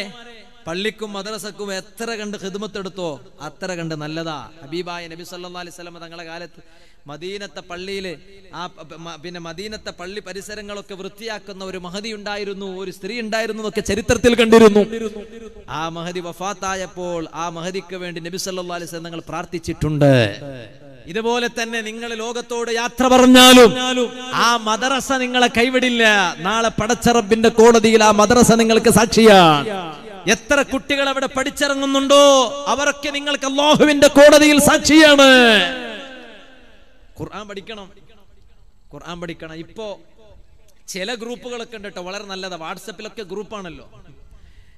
ഒരു ഉമ്മ, ഒരു വയസ്സ് ചെന്ന ഉമ്മ, ഒരു പ്രായം ചെന്ന ഒരു ഉമ്മ ഡോക്ടറെ അടുത്ത് പോയി. ഡോക്ടറെ അടുത്ത് പോയപ്പോ ഉമ്മനോട് ഈ ഡോക്ടർ ചോദിച്ചു, നിങ്ങളെ ഗ്രൂപ്പ് ഏതാന്ന് ചോദിച്ചു. ഡോക്ടർ ഉമ്മാനോട് ഈ സ്ത്രീയോട് ഗ്രൂപ്പ് ഏതാന്ന് ചോദിച്ചാൽ അതിന്റെ അർത്ഥം എന്താ? ബ്ലഡിന്റെ ഗ്രൂപ്പാ ചോദിക്കണം, രക്തത്തിന്റെ ഗ്രൂപ്പ് ഏതാ? ഈ ഉമ്മ പറഞ്ഞു, ഒരുപാടുണ്ട്, ഏതെന്നാ ഇപ്പൊ പറയേണ്ടുന്നത്. ഉമ്മ കരുതിയത് വാട്സപ്പ് ഗ്രൂപ്പ് ഏതാ. കാരണം അത്ര കണ്ട് ഗ്രൂപ്പുകളുണ്ട്. ഒരു ഭാഗത്ത് സ്ത്രീകൾ മാത്രമുള്ള അവരെ പേര് വിട്ടിട്ട് ഡാഷ് ബ്യൂട്ടീസ് എന്നും പറഞ്ഞിട്ട് അങ്ങനെ ഒരു ഗ്രൂപ്പ്, സ്ത്രീകൾ മാത്രം, ഫാമിലിയുള്ള സ്ത്രീകൾ മാത്രമുള്ള ഗ്രൂപ്പാണ്. വേറെ ചില ഗ്രൂപ്പുകളുണ്ട്, ഫാമിലി ഗ്രൂപ്പ്. അതിലിപ്പോ എല്ലാവരും ഉണ്ട്. ഫാമിലി എന്ന് പറഞ്ഞാൽ കാണാൻ പറ്റിയവരും സംസാരിക്കാൻ പറ്റിയവരും പറ്റാത്തവരും ആണും പെണ്ണും എല്ലാവരും ഉണ്ട്. അപ്പൊ ഒരു കുടുംബത്തിൽ മൊത്തം 250 പേരുണ്ട്. ഒക്കെ ഫാമിലിയാ, ഒക്കെ ഫാമിലിയാണ്. ഞാൻ എല്ലാവരോടും പറയട്ടെ, പുരുഷന്മാരോടും പറയട്ടെ, സ്ത്രീകളോടും പറയട്ടെ, അങ്ങനെയുള്ള ഫാമിലി വാട്സപ്പ് ഗ്രൂപ്പിൽ ഉണ്ടെങ്കിൽ ഈ വാള് കഴിഞ്ഞ ഉടനെ നിങ്ങൾ ഒന്നിരിക്കലോ അഡ്മിന്മാർ അവരെ റിമൂവ് ചെയ്യണം, അല്ലെങ്കിൽ അവർ സ്വന്തം ലെഫ്റ്റ് അടിച്ചു പോകണം. എന്താ കാരണം? ഞാനിപ്പോ ഈ അടുത്തൊന്ന് വായിച്ചു, സുബ്ഹാന ജല്ല ജലാലു, ഇതൊക്കെ പറയേണ്ടുന്നത് തന്നെയല്ലേ. എന്താ കാരണം? ആരൊക്കെ നമ്മൾ അറിയാതെ ആ ഗ്രൂപ്പിൽ കയറി കൂടിയിട്ടുണ്ടെന്ന് പറയാൻ പറ്റില്ല. അപ്പൊ നമ്മുടേത് തന്നെ ഞങ്ങളങ്ങ് നോക്കി. നമ്മൾ മർക്കസിൽ നിന്ന് ഇറങ്ങിയ ഒരു ബാച്ച് 2012 ഞങ്ങളൊക്കെ ഇറങ്ങിയത്. ആ ഞങ്ങളൊരു ഗ്രൂപ്പുണ്ട്. നോക്കുമ്പോണ്ട് സുബ്ഹാന ജല്ല ജലാലു, ഞങ്ങൾ അറിയാതെ ആ ഗ്രൂപ്പിൽ വേറെ ആരോ ഇങ്ങനെ കയറി കൂടിയിട്ടുണ്ട്. അവർക്കൊന്നും അറിയില്ല ഇത് സംഭവം എന്താണ്. ഇവിടുത്തവരല്ല, കേരളക്കാരോ കർണാടകക്കാരോ ഇന്ത്യക്കാരോ ഒന്നും അല്ല, വിദേശക്കാരാണ്. പിന്നീടാണ് അവരിതിലുണ്ടായിരുന്നു മനസ്സിലായത്. ഞാൻ പറഞ്ഞു വന്നത്, അപ്പൊ ഗൾഫിലുള്ളവർ നമ്പർ മാറിയപ്പോ അങ്ങനെയൊക്കെ സംഭവിക്കാറുണ്ട്. അപ്പൊ ഈ ഫാമിലി ഗ്രൂപ്പിൽ ഒരുപാട് സ്ത്രീകളെ ഫോട്ടോസ് വരാറുണ്ട്. അങ്ങനെയുണ്ട്, സെൽഫിയും സുൽഫിയും എല്ലാ ഫോട്ടോസും വരാറുണ്ട്. അപ്പൊ നമ്മൾ അറിയാതെ പല ആളുകളെ കരങ്ങളിലേക്ക് ഈ ഫോട്ടോസുകളൊക്കെ എത്താറുണ്ട്. നമ്മളത് ശ്രദ്ധിക്കണം. ഇത് കളിയല്ല, കാര്യമാണ്. നമ്മുടെ ഫോട്ടോ ഒന്ന് കയ്യിൽ കിട്ടിയാൽ വസ്ത്രം ധരിക്കാത്ത പെണ്ണിന്റെ ഫോട്ടോ ആയി ചിത്രീകരിക്കാനുള്ള എല്ലാ സംവിധാനങ്ങളും ഇന്നുണ്ട്. പിന്നെ അതിന്റെ പേരിൽ ഫേസ്ബുക്കിലും വാട്സപ്പിലും വന്നാൽ പിന്നെ ഖേദിച്ചിട്ട് കാര്യമില്ല. ഉമ്മമാരെ, സങ്കടപ്പെട്ടിട്ട് കാര്യമില്ല. വളരെ ഗൗരവത്തിന്റെ ഭാഷയിൽ ഇത് താക്കീത് നൽകുന്നു, ഓർമ്മപ്പെടുത്തുന്നു. അതിന് പകരം ഖുർആൻ പഠിച്ചോളൂ, ധാരാളം ഖുർആൻ പഠിക്കൂ. ഖുർആന്റെ തജ്വീദിന്റെ നിയമം പഠിച്ചോളൂ. അതിന് ചെറിയ പ്രായക്കാരെ തന്നെ ആകണമെന്നില്ല, പ്രായമുള്ളവരും ഖുർആൻ പഠിക്കണം. പലയിടത്തും പ്രായമുള്ളവർക്ക് ഖുർആൻ പഠിക്കാനുള്ള ക്ലാസ് ഉണ്ട്. അതിനുവേണ്ടി ആളുകളെ സംഘടിപ്പിച്ച് അവർക്ക് ഖുർആൻ പഠിപ്പിക്കണം, പ്രായമുള്ളവർക്ക് ഖുർആൻ പഠിപ്പിക്കണം. അവർക്കൊരാഗ്രഹം ഉണ്ടാകില്ലേ, എനിക്ക് ഖുർആൻ മൊത്തമായിട്ട് ഓതി തീർക്കണം, ഖത്മ ചെയ്യണം എന്നൊരു ആഗ്രഹം അവർക്കുണ്ടാകില്ലേ? അപ്പൊ ഞാൻ പറഞ്ഞു തന്നത് ഖുർആൻ പഠിക്കണം. ബഹുമാനപ്പെട്ട സയ്യിദുനാ അബ്ദുല്ലാഹി ദുൽ ബിജാദൈൻ റളിയല്ലാഹു അൻഹു മഹാനവരികൾ അതാ ആദ്യമായി പ്രകടിപ്പിച്ച ആഗ്രഹമാണ് ഖുർആൻ പഠിക്കണം. ആ ഖുർആൻ പഠിക്കുന്നു. എങ്ങനെയാണ് പഠിക്കുന്നത്? അതാ സ്വഹാബത്ത് മഹാനവരുകളെ വീട്ടിന്റെ മുന്നിലൂടെ അങ്ങ് മദീനയിലേക്ക് പോകുമ്പോ ആ സ്വഹാബത്തിന്റെ കൂടെ കൂടുന്നു. അതാ ഒരു ഏകദേശം ഒരു 10 കിലോമീറ്ററോളം എന്നൊരു കണക്ക് പറയാം. ഏകദേശം അത്രയും ദൂരം പോകുന്നു. ആ പോകുന്ന സമയത്ത് ഖുർആൻ പഠിക്കുന്നു. ഈ മഹാനവരുകൾ അവിടുന്ന് നേരെ വീട്ടിലേക്ക് മടങ്ങി വരികയാണ്. സ്വഹാബത്ത് മദീനയിലേക്ക് പോകുന്നു. അടുത്ത ഒരു വിഭാഗം സ്വഹാബത്ത് വരുമ്പോ അവരെ കൂടെ കൂടുന്നു. വീട്ടിൽ നിന്ന് പുറപ്പെടുന്നു. ഏകദേശം ഒരു 10 കിലോമീറ്റർ വരെ അവരെ കൂടെ പോകുന്നു. ആ സമയത്ത് ഖുർആൻ പഠിക്കുന്നു. മഹാനവരുകൾ മടങ്ങി വരുന്നു. സ്വഹാബത്ത് മദീനയിലേക്ക് പോകുന്നു. അങ്ങനെ കിലോമീറ്ററുകളോളം നടന്ന് ഉമ്മമാരെ, ഇന്ന് ഖുർആൻ പഠിക്കാൻ നമ്മുടെ നാട്ടിൽ സൗകര്യങ്ങളുണ്ട്. ചെറുപ്പക്കാരെ, ദീന് പഠിക്കാൻ ഞങ്ങളുടെ നാട്ടിൽ സൗകര്യങ്ങളുണ്ട്. അന്നങ്ങനെയല്ലല്ലോ. കിലോമീറ്ററുകളോളം സ്വഹാബത്തിന്റെ കൂടെ നടന്നിട്ട് ഖുർആൻ പഠിച്ചില്ലേ? അത്രയും പ്രയാസത്തോടെ ഖുർആൻ പഠിച്ച വേറെ ഒരു സ്വഹാബി ഇല്ല. സയ്യിദുനാ അബ്ദുല്ലാഹി ദുൽ ബിജാദൈൻ റളിയല്ലാഹു അൻഹു മഹാനവരുകൾ ഖുർആൻ പഠിച്ച് വീട്ടിലിരിക്കുകയാണ്. വീട്ടിലിരിക്കുന്ന സമയത്ത് മഹാനവരുകളെ മനസ്സിലൊരാഗ്രഹം തോന്നി. ഞാനിപ്പോ ഇസ്ലാമിലേക്ക് വന്നു, ഖുർആൻ പഠിച്ചു. ഇനി ഇസ്ലാമിന്റെ നേതാവുണ്ടല്ലോ, സബ്സെ അഅ്ലാ വ ഔലാ ഹമാറാ നബി ദോനോ ആലം കദൂലാ ഹമാറാ നബി അപ്ന മൗലാ ക പ്യാരാ ഹമാറാ നബി. ലോക നേതാവായ നബി സല്ലല്ലാഹു അലൈഹി വസല്ലം മദീനയിലാണുള്ളത്. തങ്ങളെ ഒന്ന് കാണണോ, ഹബീബിനെ ഒന്ന് കാണണോ, അതിന് മദീനയിലേക്ക് പോകണോ? ഉമ്മാനോട് സമ്മതം ചോദിച്ചു. ഉമ്മ, ഞാൻ മദീനയിലേക്ക് പോകാം, കാരണം ഹബീബിനെ ഒന്ന് കാണണം. ഉമ്മ സമ്മതിക്കുന്നില്ല. കാരണം ബാപ്പയില്ല, പിതൃ സഹോദരനാണുള്ളത്. ആ പിതൃ സഹോദരനാണ് ചെലവ് നോക്കുന്നത്. മഹാനവരുകൾ താല്പര്യം പ്രകടിപ്പിക്കുന്നു, പക്ഷേ സമ്മതിക്കുന്നില്ല. മഹാനവരുകൾ വീട്ടിലിരിക്കുന്നു, കരയുന്നു. മദീനയെ ഒന്ന് കാണണം, ഹബീബായ നേതാവിനെ ഒന്ന് കാണണം. അതിന് ഉമ്മ സമ്മതിക്കുന്നില്ലല്ലോ, പിതൃ സഹോദരൻ സമ്മതിക്കുന്നില്ലല്ലോ. ഉമ്മ ഭക്ഷണം കൊണ്ടുവന്ന് കൊടുക്കുന്നു. ഉമ്മ പാനീയം കൊണ്ടുവന്ന് കൊടുക്കുന്നു. മഹാനവരുകൾ പട്ടിണി കിടക്കുകയാണ്. ഭക്ഷണം വേണ്ട, എനിക്ക് വെള്ളം വേണ്ട, കുടിക്കാൻ വേണ്ട, കഴിക്കാൻ വേണ്ട. കാരണം എനിക്ക് എല്ലാറ്റിനേക്കാളും ഉപരി വേണ്ടത് എന്റെ ഹബീബിനെ ഒന്ന് കാണലാ. ഹബീബിനെ കാണാൻ സമ്മതം തരാതിരുന്നാൽ ഞാൻ ഒന്നും കഴിക്കൂല, ഒന്നും കുടിക്കൂല. മഹാനവരുകൾ വാശി പിടിക്കുകയാണ്. സുബ്ഹാനല്ലാഹ്. മദീനയിലേക്ക് പോകാൻ ഒരുങ്ങിയപ്പോ അതാ ശത്രുക്കള് അബ്ദുല്ലാഹി ദുൽ ബിജാദൈൻ തങ്ങളെ കുപ്പായം കീറി മുറിക്കുന്നു. കാരണം കുപ്പായമുണ്ടെങ്കിലല്ലേ വീട് വിട്ട് മദീനയിലേക്ക് പോകാറുള്ളൂ. കുപ്പായമില്ലെങ്കിൽ മദീനയിലേക്ക് പോകൂലല്ലോ. ശത്രുക്കളതാ കുപ്പായം കീറി മുറിക്കുന്നു. മഹാനവരുകൾ വീട്ടിൽ കിടന്ന് കരയുകയാണ്. ദിവസങ്ങളോളമായി ഭക്ഷണം കഴിക്കുന്നില്ല, വെള്ളം കുടിക്കുന്നില്ല. ആരുടെ മനസ്സ് പൊട്ടിയില്ലെങ്കിലും പൊട്ടുന്നൊരു മനസ്സുണ്ടല്ലോ, അതുമ്മാന്റെ മനസ്സല്ലേ. ഉമ്മാക്ക് വല്ലാത്ത സങ്കടം തോന്നിപ്പോയി. മോനെ അബ്ദുള്ള, ഒന്നും കഴിച്ചില്ലെങ്കിൽ, ഒന്നും കുടിച്ചില്ലെങ്കിൽ പ്രയാസമല്ലേ. അബ്ദുല്ലാഹി ദുൽ ബിജാദൈൻ തങ്ങൾ പറയാണ്, ഉമ്മാക്കെന്നോട് യഥാർത്ഥ സ്നേഹമുണ്ടെങ്കിൽ എന്റെ മുന്നിൽ ഭക്ഷണത്തളിക കൊണ്ടുവന്ന് കിടക്കലല്ല, പാനീയം കൊണ്ടുവന്ന് തരലല്ല, എനിക്കൊരു സമ്മതം തരൂ, എനിക്കൊന്ന് മദീനയിലേക്ക് പോകണോ, എന്റെ നേതാവിനെ ഒന്ന് കാണണോ. ചരിത്രത്തിൽ കാണാം, മഹാനവരുകളുടെ ഉമ്മ ഉടുത്തു ധരിച്ച കുപ്പായമില്ലയോ, അതിന്റെ ഒരു കഷ്ണമങ്ങ് മുറിക്കുന്നു, 2 ഭാഗമാക്കി മുറിച്ചു കൊടുക്കുന്നു. ഒരു ഭാഗം മരവുടുപ്പായി സ്വീകരിക്കുന്നു, മറ്റൊരു ഭാഗം മേൽത്തട്ടമായി സ്വീകരിക്കുന്നു.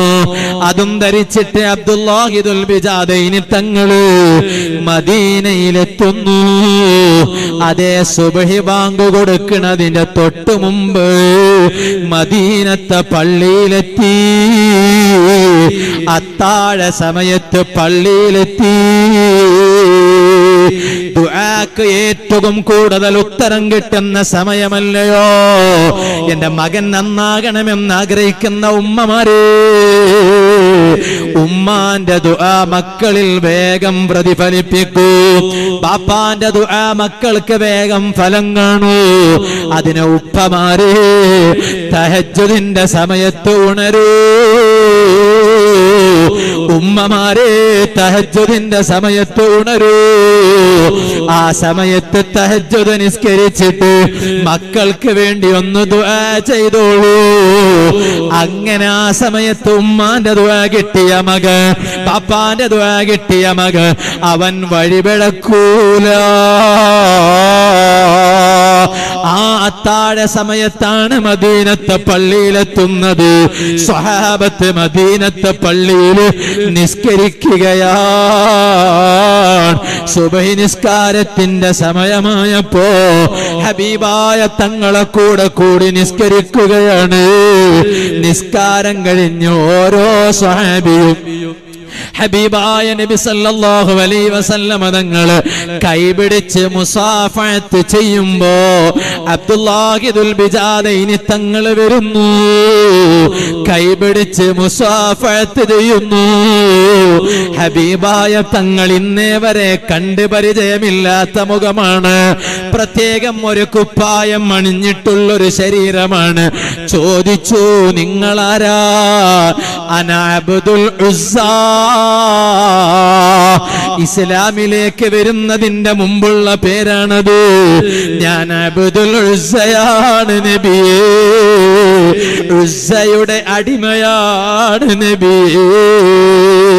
ഹബീബായ തങ്ങളോട് പറയേണ്ടുന്ന കാര്യങ്ങളെ മുഴുവനും പറഞ്ഞു, തങ്ങളോട് പറഞ്ഞ് കേൾപ്പിക്കേണ്ടുന്നത് കേൾപ്പിച്ചു.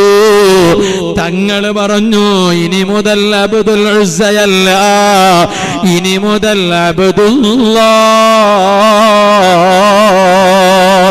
അല്ലാഹുവിന്റെ അടിമയാണ്, അബ്ദുള്ളയാണ്. സുഹൃത്തുക്കളെ, ആ മഹാനായ അബ്ദുല്ലാഹിദുൽ ബിജാദൈനി തങ്ങൾ വഫാത്ത് അടുത്തപ്പോൾ ഹബീബായ തങ്ങൾ പറഞ്ഞു, എന്റെ ഈ വാതില് വിട്ടുപോകരുത്, ഏത് സമയത്തും എന്റെ വാതിൽക്കൽ നിങ്ങളെ കാണണം. മരിക്കുന്നത് വരെ ഹബീബായ തങ്ങളെ വാതില് വിട്ടുപോയില്ല. അവസാനം മരണം ആസന്നമായപ്പോ, വഫാത്തായപ്പോൾ സ്വഹാബത്ത് തടിച്ചുകൂടി. മഹാനവരുകളെ സംസ്കരിക്കുന്ന സമയമാണ്, ദഫൻ ചെയ്യുന്ന സമയമാണ്. ആ ഖബറിൽ ഇറങ്ങുന്നു നബി സല്ലല്ലാഹു അലൈഹി വസല്ലം, ഇറങ്ങിക്കയറുന്നു. എന്നിട്ട് ഹബീബായ തങ്ങൾ ദുആ ചെയ്യുകയാണ്, പടച്ച റബ്ബേ, എനിക്ക് നിന്റെ ഈ അടിമയിൽ തൃപ്തിയാണ്, നീയും തൃപ്തിപ്പെടണേ. കുറെ ദൂരെ നിന്ന് അബ്ദുല്ലാഹിബ്നു മസ്ഊദ് തങ്ങൾ ഒരു മറയുടെ പിന്നിൽ നിന്ന് കരയുകയാണ്. സ്വഹാബത്ത് പോയി ചോദിച്ചു, എന്തേ ദൂരെ നിന്ന് കരയാനുള്ള കാരണം? അബ്ദുല്ലാഹി ഇബ്നു മസ്ഊദ് തങ്ങൾ പറയാണ്, ഞാൻ എന്നെ കുറിച്ചൊന്ന് ആലോചിച്ചു നോക്കി, അബ്ദുല്ലാഹി ദുൽ ബിജാദൈനി തങ്ങളെ കുറിച്ചൊന്ന് ചിന്തിച്ചു നോക്കി. കാരണം ഞാനാണെങ്കിലോ അബ്ദുല്ലാഹി ദുൽ ബിജാദൈനി തങ്ങൾ ഇസ്ലാമിലേക്ക് വരുന്നതിന്റെ 15 വർഷങ്ങൾക്ക് മുമ്പ് ഇസ്ലാമിലേക്ക് വന്നവരാ. അബ്ദുല്ലാഹി ദുൽ ബിജാദൈനി തങ്ങളോ കേവലം 7 വർഷക്കാലം മാത്രം ഇസ്ലാമിൽ ജീവിച്ചവരാണ്. സുബ്ഹാനല്ലാഹ്, ഈ ചെറിയ കാലയളവിൽ ഇത്രയും വലിയൊരു ഭാഗ്യം കിട്ടിയല്ലോ, എനിക്ക് ഈ ഭാഗ്യം കിട്ടുമോ എന്ന് ചിന്തിച്ച് കരയുകയാ. ആ മഹാന്മാരെ കാണിച്ച വഴിയിൽ സഞ്ചരിക്കണം, അവരെ പിന്തുടർന്ന് ജീവിക്കണം, മഹളറത്തുൽ ബദ്രിയയെ സജീവമാക്കണം, എല്ലാ ആഴ്ചയുടെ സദസ്സിൽ സംഗമിക്കണം, ബദരീങ്ങളെ കാവല് നേടിയെടുക്കണം. ബദരീങ്ങളെ ചില്ലറക്കാരല്ല, സംഘടനക്കൊരു ഐഡന്റിറ്റി കിട്ടാനുണ്ടാക്കിയതല്ല മഹളറത്തുൽ ബദ്രിയ. നമ്മുടെ നാട്ടിലെ കാവലുണ്ടാകണം, നമ്മുടെ വീടിനെ കാവലുണ്ടാകണം. ആ ബദരീങ്ങളെ എപ്പോഴും അവലംബമായി സ്വീകരിക്കണം. ഞാൻ എന്റെ സംസാരം ചുരുക്കട്ടെ. എന്റെ മുഅ്മിനീങ്ങളെ, മഹളറത്തുൽ ബദ്രിയ ഇവിടെ ആലപിക്കാനുണ്ട്, ഉരുവിടാനുണ്ട്. തങ്ങൾ പാപ്പാന്റെ നേതൃത്വത്തിൽ ദുആ മജ്ലിസ് നടക്കാനുണ്ട്. സാരമില്ലെങ്കിൽ നിങ്ങൾ ഒരൽപ്പം ഒന്ന് എണീറ്റ് നിൽക്കുമോ? അവിടെ തന്നെ നിന്നാ മതി. പ്രായമുള്ള ഉപ്പമാരെന്റെ സദസ്സിലുണ്ട്, നിങ്ങൾ ഇടങ്ങേറാകണ്ട, നിങ്ങൾ അവിടെ തന്നെ ഇരുന്നോളൂ. മുട്ടുവേദന കൊണ്ട് പ്രയാസപ്പെടുന്നവരുണ്ട്, അവിടെ തന്നെ ഇരുന്നോളൂ. ചെറുപ്പക്കാരെണീറ്റ് നിൽക്കണം, ആരോഗ്യമുള്ളവരെണീറ്റ് നിൽക്കണം. ഞാൻ ഒരൊറ്റ കാര്യം പറഞ്ഞ് ഇന്നത്തെ സംസാരം നിർത്തട്ടെയോ?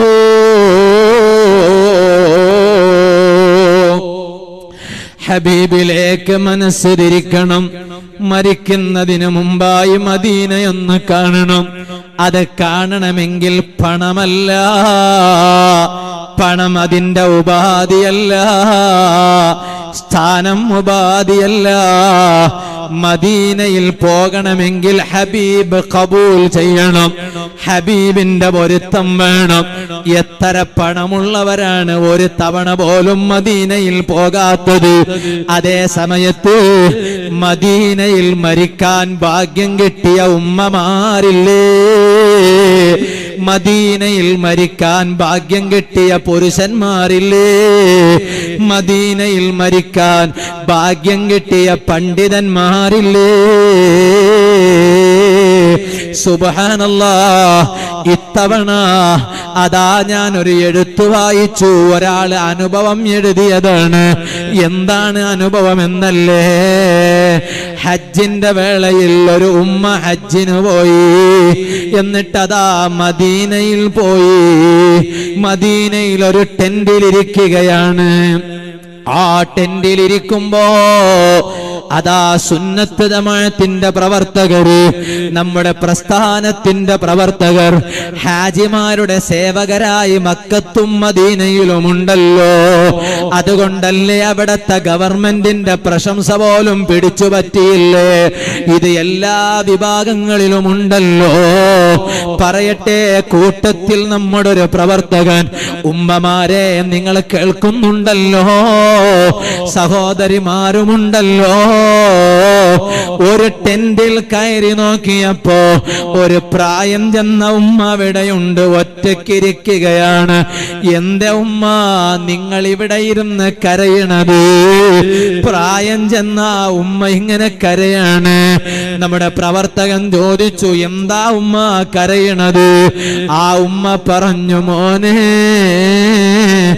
മക്കളില്ലാത്തൊരു തള്ളയാണ് ഞാൻ,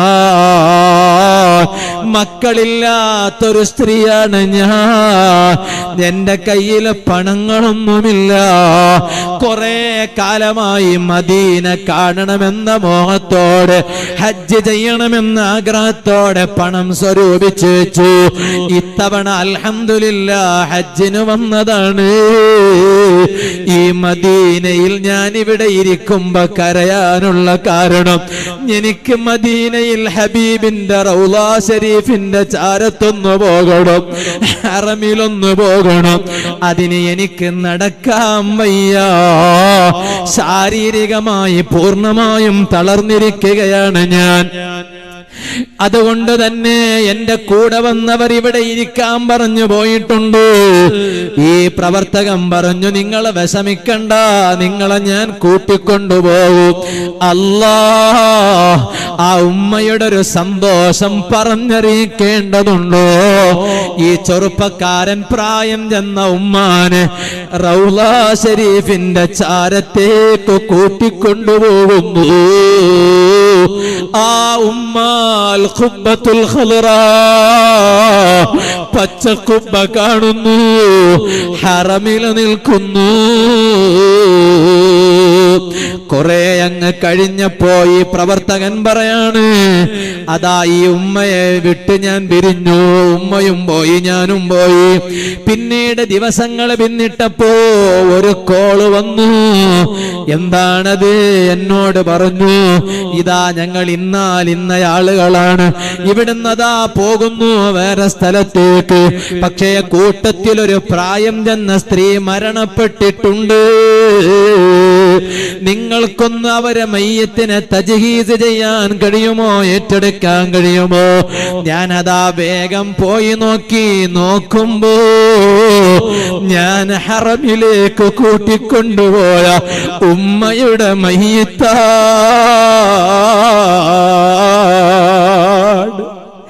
ഒരു ഭാഗത്ത് എനിക്ക് വല്ലാത്ത സങ്കടമാണ്, മറ്റൊരു ഭാഗത്ത് എനിക്ക് വല്ലാത്ത സന്തോഷമാണ്. ഹറമിൽ വന്ന ഉമ്മയല്ലേ, പച്ചക്കുബ്ബ കണ്ട് ലോകത്തോട് യാത്ര പറഞ്ഞ ഉമ്മയല്ലേ. ആ ഉമ്മയെ സംസ്കരിക്കേണ്ടുന്ന രൂപത്തിൽ സംസ്കരിച്ചു.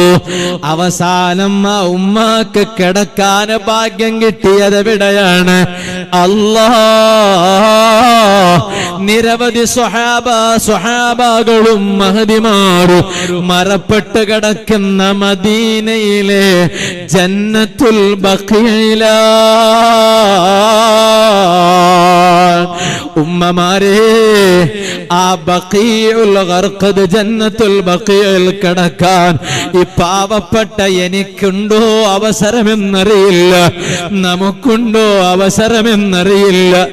എന്നാൽ മരിക്കുന്നതിനു മുമ്പായി ഒരു തവണ മദീനയിലെത്തണ്ടേ. പെങ്ങളെ, അശ്ലീലം കാണണ്ട. നട്ടപ്പാതിരയായാലും വാട്സപ്പ് ഉപയോഗിക്കുന്നത് അതാ നിർത്താതിരിക്കണ്ട. തോന്നിവാസം മൊബൈലിലൂടെ കാണിക്കണ്ട. ചാറ്റിംഗ് ദുരുപയോഗം ചെയ്യണ്ട. മിസ് കോളോ വീഡിയോ കോളോ ദുരുപയോഗം ചെയ്യണ്ട. എല്ലാ തോന്നിവാസങ്ങളിൽ നിന്ന് മാറി നിന്ന് കണ്ണ് കേട് വരുത്തല്ലേ ചെറുപ്പക്കാര്, മനസ്സ് കേട് വരുത്തല്ലേ ചെറുപ്പക്കാര്, നാവ് കേട് വരുത്തല്ലേ ബാപ്പമാര്. ഗീബത്തും നമീമത്തും പറഞ്ഞ് സമയം പാഴാക്കല്ലേ. ഏത് സമയത്തും ഹബീബിനെ മനസ്സിലിരുത്തി ഖൽബ് മദീനയിലേക്ക് തിരിച്ച് ഹബീബിനെ ഒന്ന് മരിക്കുന്നതിന് മുമ്പായി കാണണം. മദീനയെ ഒന്ന് കാണണം. ആ മദീനയിലൊന്ന് പോകണം. റൗളയുടെ ചാരത്ത് നിന്ന് സ്വലാത്ത് ചൊല്ലണം. നാളെ മഹ്ശറിൽ ഒരുമിച്ച് കൂടുമ്പോ ഹബീബിന്റെ കൈ പിടിക്കണം. ചോദിക്കട്ടെ, പടച്ച റബ്ബിന്റെ കോടതിയിലെത്തിയാൽ ഹബീബിന്റെ കൈ പിടിക്കണമെന്ന് ആഗ്രഹമുള്ളവർ കൈ വെക്കുമോ?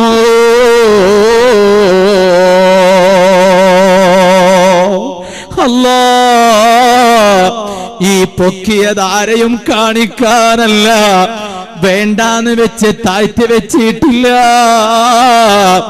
ഇത് യഥാർത്ഥത്തിൽ മനസ്സിന്റെ അടിത്തട്ടിൽ നിന്നുള്ള ഉയർത്തലാണ്.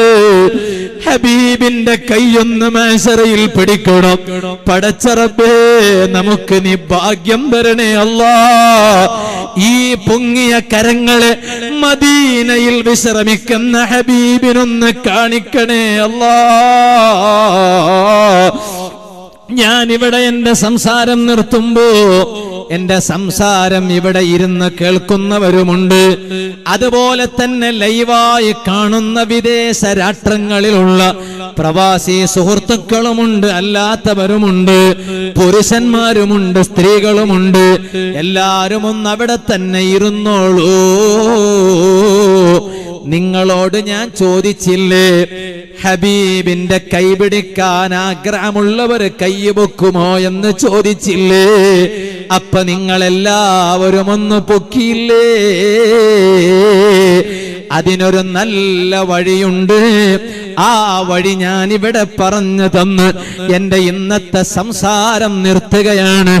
അർഹമുർ റഹീമീനായ അല്ലാഹ്, ഞങ്ങൾ ദുനിയാവിൽ ഹബീബിനെ കണ്ടവരല്ല, കണ്ടവരെ കണ്ടവരല്ല, കണ്ടവരെ കണ്ടവരെ കണ്ടവരല്ല, കണ്ടവരെ കണ്ടവരെ കണ്ടവരെ കണ്ടവരെ കണ്ടവരല്ല.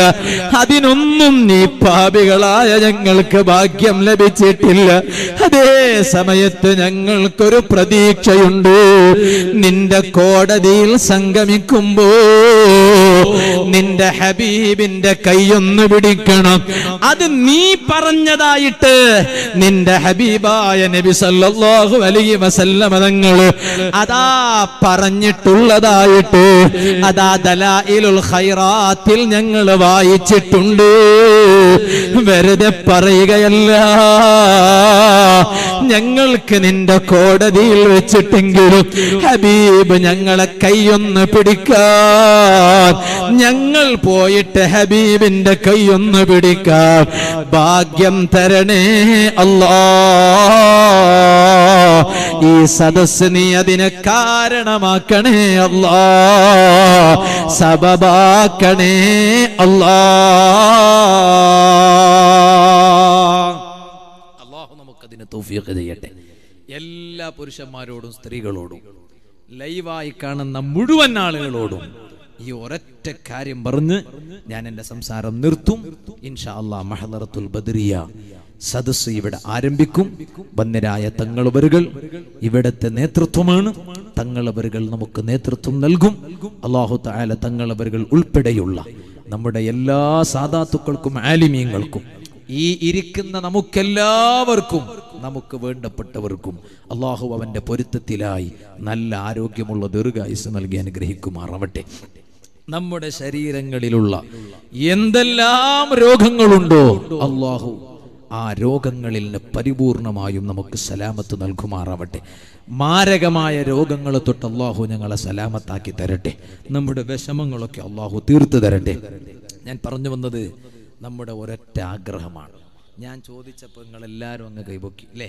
ഒരിക്കൽ കൂടി ഞാൻ ചോദിക്കട്ടെ, ഇൻഷാ അല്ലാഹ് ആഖിറത്തിൽ അല്ലാഹുവിൻ്റെ കോടതിയിലെത്തിയാൽ അതിനൊരു വഴിയുണ്ട്. ഞാൻ ആ വഴി പറഞ്ഞു തരാം. അത് പറഞ്ഞിട്ടേ നിർത്തും. ആഖിറത്തിലെത്തിയാൽ ഹബീബിന്റെ കൈ പോയിട്ടൊന്ന് പിടിക്കണം. അവസരമുള്ളവർ ഒന്ന് കൈവെക്ക്. ബിസ്മില്ലാഹിർ റഹ്മാനിർ റഹീം. ഒരാളും മടിക്കണ്ട, ഒരു കുറവും വരൂല ഇൻഷാ അല്ലാഹ്. ഈ ഒരൊറ്റ ഉയർത്തൽ മതി ചിലപ്പോൾ അതിന് അവസരം കിട്ടാൻ. വേറൊന്നും വേണ്ട. അള്ളാഹു നമുക്ക് ആ ഭാഗ്യം തരട്ടെ. ഉമ്മമാരൊക്കെ പലയിടത്തും ഇരിക്കുന്നുണ്ട്. ഉമ്മമാരെ കൈപൊക്കിയോ ഇല്ലോ അതൊന്നും ഞാൻ കാണുന്നില്ല. പക്ഷേ ഉമ്മമാരെ ഒരു മടിയും കാണിക്കണ്ട. അള്ളാഹു തൗഫീഖ് ചെയ്യട്ടെ. മാഷാ അള്ളാഹു തൗഫീഖ് ചെയ്യട്ടെ. എൻ്റെ ദർസിലെ കുട്ടികൾക്കുണ്ട് ഈ സ്വഭാവം. പൊക്കിയാൽ അങ്ങ് പൊക്കി നിർത്താൻ എന്നെ പിന്നെ താഴോട്ടിടൂല. അപ്പം ഞാൻ ഒരിക്കലും ചോദിച്ചു എന്താ നിങ്ങൾ പൊക്കിയിട്ട് താഴെടാത്തത്? അപ്പോൾ ഉസ്താദ് പൊക്കാനല്ലേ പറഞ്ഞത്, താഴെടാൻ പറഞ്ഞിട്ടില്ലല്ലോ എന്നാണ്. അള്ളാഹു നമുക്കൊക്കെ ബർക്കത്ത് ചെയ്യട്ടെ. എന്നെക്കാൾ എത്രയോ പ്രായമുള്ള ഉപ്പമാർ ഈ സദസ്സിലുണ്ട്, ഉസ്താദുമാർ ഈ സദസ്സിലുണ്ട്, വിവരമുള്ളവരൊക്കെ ഉണ്ട്. അള്ളാഹുവേ സ്റ്റേജിലും സദസ്സിലൊക്കെ ഉണ്ട്. നീ അവർക്കൊക്കെ നല്ല ആഫിയത്ത് നൽകണേ റഹ്മാൻ. എത്രയോ പ്രായം ചെന്ന ഉമ്മമാരുണ്ട്, നീ അവർക്കൊക്കെ ഇസ്സത്ത് നിലനിർത്തണം റഹ്മാനെ. അപ്പൊ ഇൻഷാ അല്ലാഹ് ഞങ്ങൾ ഏതായാലും തീരുമാനിച്ചോ ഇല്ലേ? ഇല്ല, എന്തെന്ന് പറഞ്ഞിട്ടില്ലല്ലേ? തങ്ങളെ കൈ ആഖിറത്തിൽ പിടിക്കണം എന്ന് തീരുമാനിച്ചോ? ഇൻഷാ അല്ലാഹ് അല്ലാഹു തൗഫീഖ് ചെയ്യട്ടെ. എന്നാൽ അതിനൊരു നല്ലൊരു വഴി ഇൻഷാ അല്ലാഹ് ഞാനത് പറഞ്ഞു തരാണ്. അല്ലാഹു നമുക്കത് ജീവിതത്തിൽ പകർത്താൻ തൗഫീഖ് ചെയ്യട്ടെ. ജീവിതത്തിൽ പകർത്താൻ തൗഫീഖ് ചെയ്യട്ടെ. വെള്ളിയാഴ്ച ദിവസം പുരുഷന്മാരൊക്കെ പള്ളിയിൽ വന്നിരിക്കുമ്പോഴാകട്ടെ, സൗകര്യമുള്ള സമയത്താകട്ടെ, സ്ത്രീകൾ അവർ വീട്ടിലുള്ള സമയത്ത്, ഏത് സമയത്തും ആകട്ടെ, വെള്ളിയാഴ്ച ദിവസം ആഴ്ചയിൽ ഒരിക്കൽ ഞാൻ പറഞ്ഞു തരാൻ പോകുന്ന കാര്യം നിങ്ങളുടെ ജീവിതത്തിൽ പകർത്തണം. ഇന്നത്തെ നമ്മുടെ ഈ സദസ്സ് കൊണ്ട് ഇൻഷാ അല്ലാഹ് അങ്ങനെ ഒരു നേട്ടം കിട്ടട്ടെ. എന്നാൽ എല്ലാ വെള്ളിയാഴ്ചയും ഇൻഷാ അല്ലാഹ് പറയാൻ പോകുന്ന ആ കാര്യം ജീവിതത്തിൽ പുരുഷന്മാരും സ്ത്രീകളും പകർത്തിയാൽ തീർച്ചയായും അല്ലാഹുവിന്റെ കോടതിയിൽ അത് ഒറ്റ കാര്യം മാത്രമല്ല, ആ കാര്യം ചെയ്താൽ 3 നേട്ടങ്ങളാണ് ഉണ്ടാവുക എന്ന് സയ്യിദുനാ റസൂലുള്ളാഹി. ഒന്ന്, കതബല്ലാഹു ലഹു സവാബൽ ഹജ്ജ്, പരിപൂർണമായ ഹജ്ജിന്റെ പ്രതിഫലം അല്ലാഹു കൊടുക്കുന്നു എന്ന് മുഹമ്മദ് മുസ്തഫ. ഈ പറയാൻ പോകുന്ന കാര്യം ചെയ്താല് പരിപൂർണമായ ഹജ്ജിന്റെ സവാബ് അല്ലാഹു കൊടുക്കുന്നു. ഒന്ന്.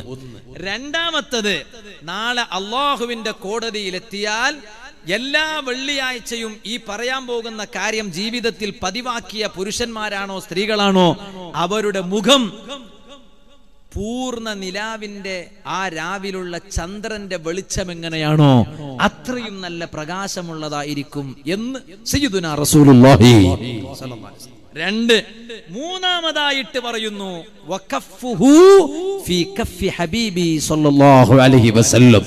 ഈ ജനങ്ങളുടെ കൈ ഹബീബിന്റെ കയ്യിലായിരിക്കും. അല്ലാഹു നമുക്കതിനെ തൗഫീഖ് ചെയ്യട്ടെ. ഈ 3 നേട്ടങ്ങൾ പറയാൻ പോകുന്ന കാര്യങ്ങൾ കൊണ്ടും അല്ലാഹു തൗഫീഖ് ചെയ്യട്ടെ. അത് പറഞ്ഞു തന്നാൽ ഇൻഷാ അല്ലാഹ് എന്നെ കൊണ്ട് കഴിയുന്നതാണെങ്കിൽ ഞാനത് പതിവാക്കും എന്ന ആഗ്രഹം താല്പര്യം പ്രകടിപ്പിക്കുന്നവർ ബിസ്മില്ലാഹിർ റഹ്മാനിർ റഹീം. അല്ലാഹു തൗഫീഖ് ചെയ്യട്ടെ. അല്ലാഹു തൗഫീഖ് ചെയ്യട്ടെ. അതിന്റെ ഇടയിൽ ഇൻഷാ അല്ലാഹ് ഏതായാലും ഞങ്ങൾ തീരുമാനിച്ചു, ചൊല്ലിപ്പറയാനും തീരുമാനിച്ചു, പിടിക്കണമെന്ന് ആഗ്രഹിച്ചു. ഇൻഷാ അല്ലാഹ് അതിന്റെ ഇടയിൽ ഹബീബിന്റെ പേരിൽ എന്നെ കൊണ്ട് കഴിയുന്ന ഒരു തുക ഇൻഷാ അല്ലാഹ് ഹബീബിന്റെ പേരിൽ ഞാൻ കൊടുക്കാം. 2 കാര്യങ്ങൾ ചോദിച്ചപ്പോ എല്ലാവരും കൈപൊക്കി, മടിയൊന്നുമില്ല. ഇനിയിപ്പോ മൂന്നാമത്തെ ഒരു കാര്യം ചോദിക്കുകയാണ്. ഇൻഷാ അല്ലാഹ് അതിനു വേണ്ടി ഞാൻ ഹബീബിന് വേണ്ടി ഏതായാലും ഹബീബിന്റെ കൈ പിടിക്കാൻ പോവാണ്. അതിന്റെ കാര്യം പറഞ്ഞു തന്നിട്ടേ പോവുള്ളൂ. ചിലപ്പോൾ ഇതിന്റെ ഇടക്ക് മറന്നുപോയാൽ നിങ്ങൾ എന്നോട് പറയണം, സാധേ പറഞ്ഞിട്ടില്ലല്ലോ. ചില സ്ഥലത്ത് അങ്ങനെ പോയതുകൊണ്ട് പോയപ്പോ പിന്നെ വിളിച്ചു പറഞ്ഞിട്ടില്ലല്ലോ എന്ന് പറഞ്ഞു. അപ്പൊ അതുകൊണ്ട് നിങ്ങൾ എന്നെ ഉണർത്തണം. മറവിയല്ലേ, മനുഷ്യനുണ്ടാവുമല്ലോ. റുഫിയാൻ ഉമ്മത്തി അൽ ഖതൗ വൻ നിസ്യാനു, മറവിയൊക്കെ അല്ലാഹു പുറത്തു തരുന്നതാണ്. അപ്പൊ ഇരിക്കട്ടെ. അപ്പൊ ഞാൻ പറഞ്ഞു തന്നത് ഇൻഷാ അല്ലാഹ് ഹബീബിന് വേണ്ടി എന്നെ കൊണ്ട് കഴിയുന്ന ഒരു തുക ഞാൻ കൊടുക്കും. അല്ലാഹു തൗഫീഖ് ചെയ്യട്ടെ. ഞാൻ ചോദിക്കട്ടെ, ഈ സദസ്സിലെ ഹബീബിന് വേണ്ടി ഒരു 2000 രൂപ ഞാൻ ഈ സദസ്സിന് വേണ്ടി കൊടുക്കാം എന്ന് ഏറ്റെടുക്കുന്ന ഒരു നല്ല സഹോദരൻ, ഉദ്ഘാടനം ചെയ്യുന്ന ഒരു സഹോദരൻ ഈ സദസ്സിൽ ആരാ? ഖൂലു തക്ബീർ 1, 2, ഖൂലു തക്ബീർ 3, ഖൂലു തക്ബീർ 4, 5, ഖൂലു തക്ബീർ 6, ഖൂലു തക്ബീർ അസ്സലാത്തു വസ്സലാം 7, 8, 9 പേര് എഴുതിയെടുക്കണം. 9 പേര്. 9 പേര്. ഇനി ഒരു 2 പേരും കൂടി പറഞ്ഞോട്ടെ നോക്കാം. ബിസ്മില്ലാഹിർ റഹ്മാൻ. 10, 11. ബിസ്മില്ലാ. ആ 11 പേരും കൂടി കയ്യങ്ങൊന്ന് ഒന്നിച്ചു വെക്കിയാലോ? ഹബീബ് തങ്ങളൊന്ന് കാണട്ടെ സല്ലല്ലാഹു അലൈഹി വസല്ലം. ഒരു സ്വലാത്തങ്ങ് പോട്ടെ. അസ്സലാത്തു വസ്സലാമു അലൈക യാ റസൂലല്ലാഹ്, അസ്സലാത്തു വസ്സലാമു അലൈക യാ ഹബീബല്ലാഹ്. അല്ലാഹുവേ, നിന്റെ ഹബീബിന്റെ പേരിൽ ഒരു 2000 രൂപ ചോദിച്ചപ്പോ സാമ്പത്തികമായ പ്രയാസമുള്ള സമയമാണിപ്പോ, ഞെരുക്കമുള്ള സമയമാണിപ്പോ.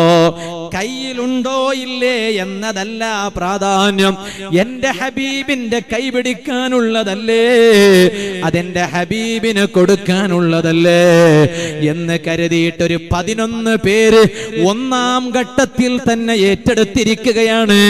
നീ ആ കരങ്ങൾ ഹബീബിന് വേണ്ടി ഉയർത്തിയ കൈ ഹബീബിനെ പിടിക്കാൻ സബബാക്കണേ അല്ലാഹ്. പടച്ച റബ്ബേ, ആ കയ്യിനൊരു തളർച്ച വരുത്തല്ലേ അല്ലാ. ആ ശരീരത്തിന് തളർച്ച വരുത്തല്ലേ അല്ലാ. ആ ശരീരങ്ങളിൽ എന്ത് തളർച്ചയുണ്ടെങ്കിലും അത് നീ മാറ്റിക്കൊടുക്കണേ അല്ലാ. കാമിലായ ശിഫ നൽകണേ അല്ലാ.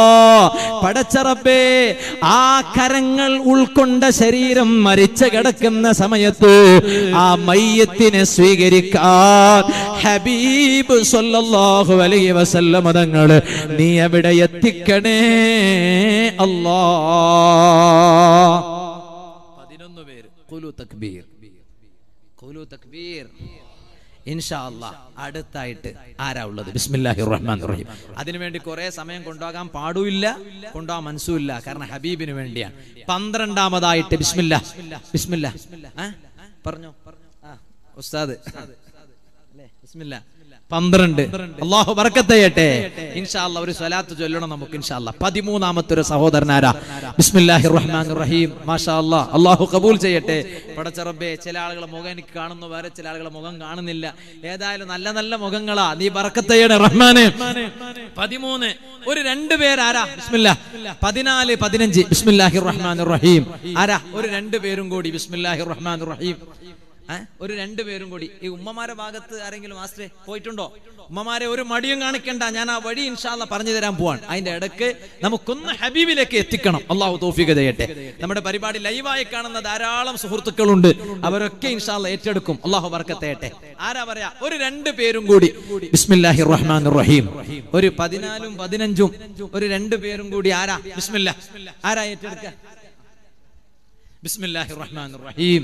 ആരാ പറയാ? ഒരു 2 പേരും കൂടി. യാ അല്ലാഹ്, എനിക്കെന്റെ ഹബീബിന്റെ കയ്യെ നാളെ റബ്ബിന്റെ കോടതിയിൽ പിടിക്കണം. ആരാ പറയാ? ഒരു 2 പേരും കൂടി. ബിസ്മില്ലാഹിർ റഹ്മാനിർ റഹീം.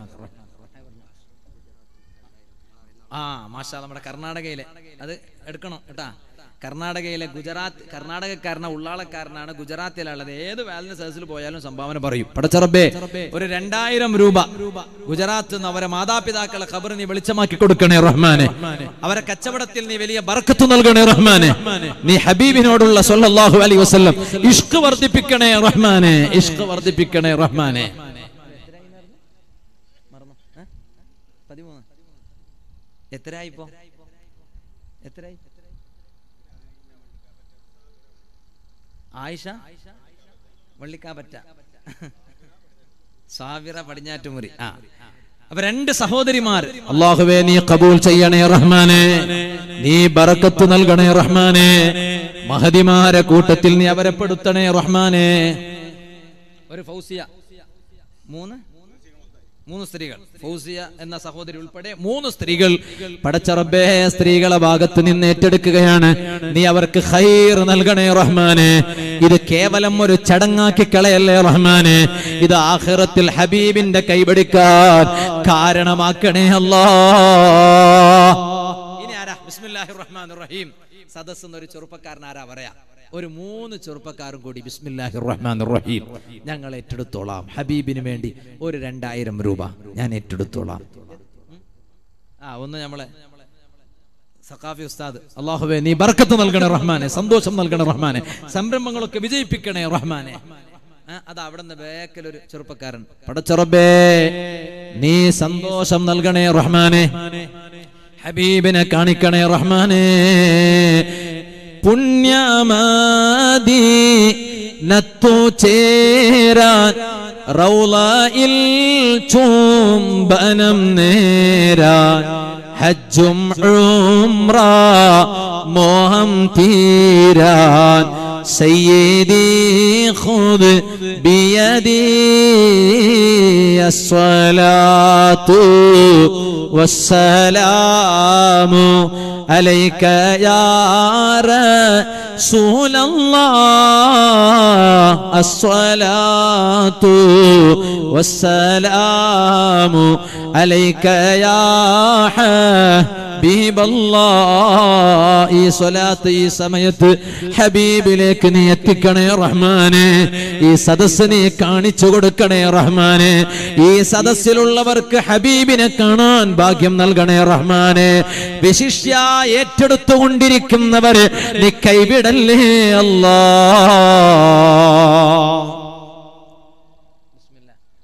പറഞ്ഞോ. മാസ്റ്റർ എത്ര ആളായി മാസ്റ്റർ? നിർത്താനായോ? സ്ത്രീകൾ 4 ടോട്ടല്. ബിസ്മില്ലാ. ഇനി ആരാ പറയാ? ഒരു 3 പേരും കൂടി ബിസ്മില്ലാഹിർ റഹ്മാനിർ റഹീം. ഒരു 2000 രൂപ. ഒന്ന് നമ്മളെ മാസ്റ്റർ തന്നെ. അള്ളാഹു ബർക്കത്ത് ചെയ്യട്ടെ.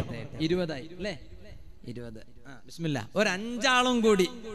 എന്നാൽ എനിക്കൊരു സന്തോഷം ഉണ്ടാവുള്ളൂ, സമാധാനം ഉണ്ടാവുള്ളൂ. ഇൻഷാ അല്ലാഹ് ഞാൻ ആ വഴി പറഞ്ഞു. ബിസ്മില്ലാ. മാഷാ അല്ലാഹ്, മാഷാ അല്ലാഹ്. ഒരാളും കൂടി. അല്ലാഹുവേ നീ സന്തോഷം നൽകണേ റഹ്മാനെ, നീ ഇസ്സത്ത് നൽകണേ റഹ്മാനെ. ഒരു 4 പേരും കൂടി ബിസ്മില്ലാഹിർ റഹ്മാനിർ റഹീം. ആരാ പറയാ? ഈ സദസ്സ് ഞാൻ ഇവിടെ വന്നപ്പോൾ എന്നോട് പറഞ്ഞു, എല്ലാ ആഴ്ചയിലും ബഹുമാനപ്പെട്ട തങ്ങൾ പാപ്പ ഇവിടെ വന്നിട്ട് ചോദിക്കുമ്പോൾ ധാരാളം കൊടുക്കുന്ന ആളുകൾ തന്നെയാണ് ഇവരൊക്കെ. എന്നിട്ടും അങ്ങനെയാണല്ലോ. അങ്ങനത്തെ സദസ്സുകൾക്ക് അല്ലാഹു തആല വലിയ ബർക്കത്ത് തരും. അല്ലാഹു സന്തോഷം നൽകട്ടെ. ബിസ്മില്ലാ. ഒരു 4 പേരും കൂടി. ആരാ പറയാ? ഒരു 4 പേരും കൂടി ബിസ്മില്ലാഹിർ റഹ്മാനിർ റഹീം. ഒരാൾ ആരാ? ബിസ്മില്ലാ. ഒരാൾ പറഞ്ഞാൽ പിന്നെ ഒരു 3 ആളും കൂടി മാത്രമേ ബാക്കിയുള്ളൂ. ബിസ്മില്ലാ.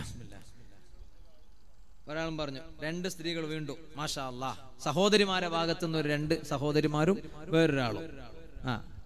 നമ്മൾ അംജദിയും കൂടി. അപ്പൊ 25. അല്ലാഹുവേ നീ ഖബൂൽ ചെയ്യണേ റഹ്മാനെ, ആഫിയത്ത് നൽകണേ റഹ്മാനെ, നീ ഹബീബിന്റെ കൈപിടിക്കാൻ ഭാഗ്യം നൽകണേ റഹ്മാനെ സ്വല്ലല്ലാഹു അലൈഹി വസല്ലം.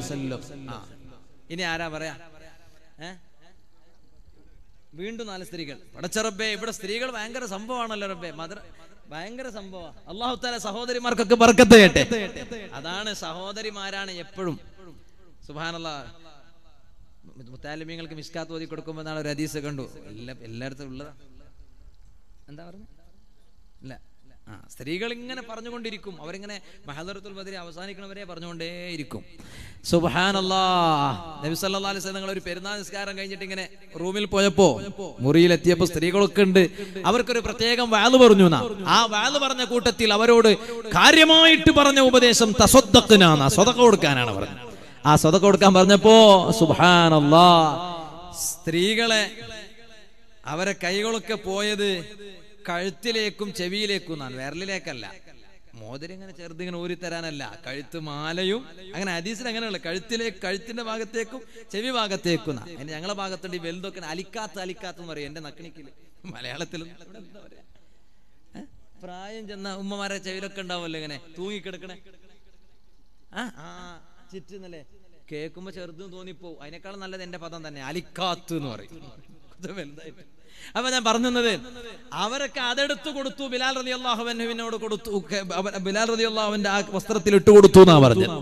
അപ്പൊ അതിന്റെ ബാക്കിയാണ് നമ്മുടെ പടിഞ്ഞാറ്റുമുറിയിലെ സഹോദരിമാർ. അല്ലാഹ് വീണ്ടും 4 സഹോദരിമാർ, നീ അവർക്ക് ബർക്കത്ത് നൽകണേ റഹ്മാനെ, ഹബീബിനെ കാണിക്കണേ റഹ്മാനെ, ഹബീബ് സല്ലല്ലാഹു അലൈഹി വസല്ലം തങ്ങളെ കൈപിടിക്കാൻ അവസരം നൽകണേ റഹ്മാനെ. ബിസ്മില്ലാ. ഇനി ആരാ? പുരുഷന്മാരെ കൂട്ടത്തിൽ ആരെങ്കിലും പറയാനുണ്ടോ? 1-2 ആൾ പറയാൻ ബാക്കിയുണ്ടോ? ഉള്ളതുപോലെ എനിക്ക് തോന്നാൻ 1-2. ഞാൻ നിർത്താനുള്ള സമയം ആവാത്ത കൊണ്ടാണ്. ഞാൻ നിർത്താനുള്ള സമയമായി ഞാൻ നിർത്തും ഇൻഷാ അല്ലാഹ്. 11 മണിക്ക് എനിക്ക് ട്രെയിൻ ഉണ്ട്. അപ്പൊ അതുകൊണ്ട് ബിസ്മില്ലാ. ഒരു 2 പേര് ആരെങ്കിലും പറയോ? ബിസ്മില്ലാഹിർ റഹ്മാനിർ റഹീം. അതാ ഞാൻ പറഞ്ഞില്ലേ, അതാ ഒരു സഹോദരൻ. കണ്ട, ഞാൻ വെറുതെയാണോ? വെറുതെ ചോദിക്കൊന്നുമല്ല, അത് ചോദിച്ചപ്പോ ഉണ്ട്. അല്ലാഹുവേ നീ ബർക്കത്ത് നൽകണേ റഹ്മാനെ, സന്തോഷം നൽകണേ റഹ്മാനെ, വിഷമങ്ങൾ തീർത്തു കൊടുക്കണേ റഹ്മാനെ. ബിസ്മില്ലാ. മക്കളെ നീ സ്വാലിഹീങ്ങളാക്കണ റഹ്മാനെ. ഇനി ഒരു സഹോദരൻ. 2 ആൾ എന്നല്ല പറഞ്ഞ്, ഒരാളങ്ങ് പറഞ്ഞു. ഒറ്റൊരാള്. ബിസ്മില്ലാഹിർ റഹ്മാനിർ റഹീം. ഒരു സഹോദരി. വീണ്ടും സഹോദരനോട് ചോദിച്ചപ്പോ സഹോദരി. നമ്മൾ കാര്യം നടന്നാലേ. അല്ലാഹ് ഒരു സഹോദരിയും കൂടി. പടച്ച റബ്ബേ നീ അവർക്ക് ഇസ്സത്ത് നൽകണേ റഹ്മാനെ. മൗത്ത് സകറാത്ത് ഹാലിൽ ആമോഗം സന്തോഷചേലിൽ ഈമാനും തൗബയും നേടാൻ സയ്യിദി ഖുദ് ബിയദി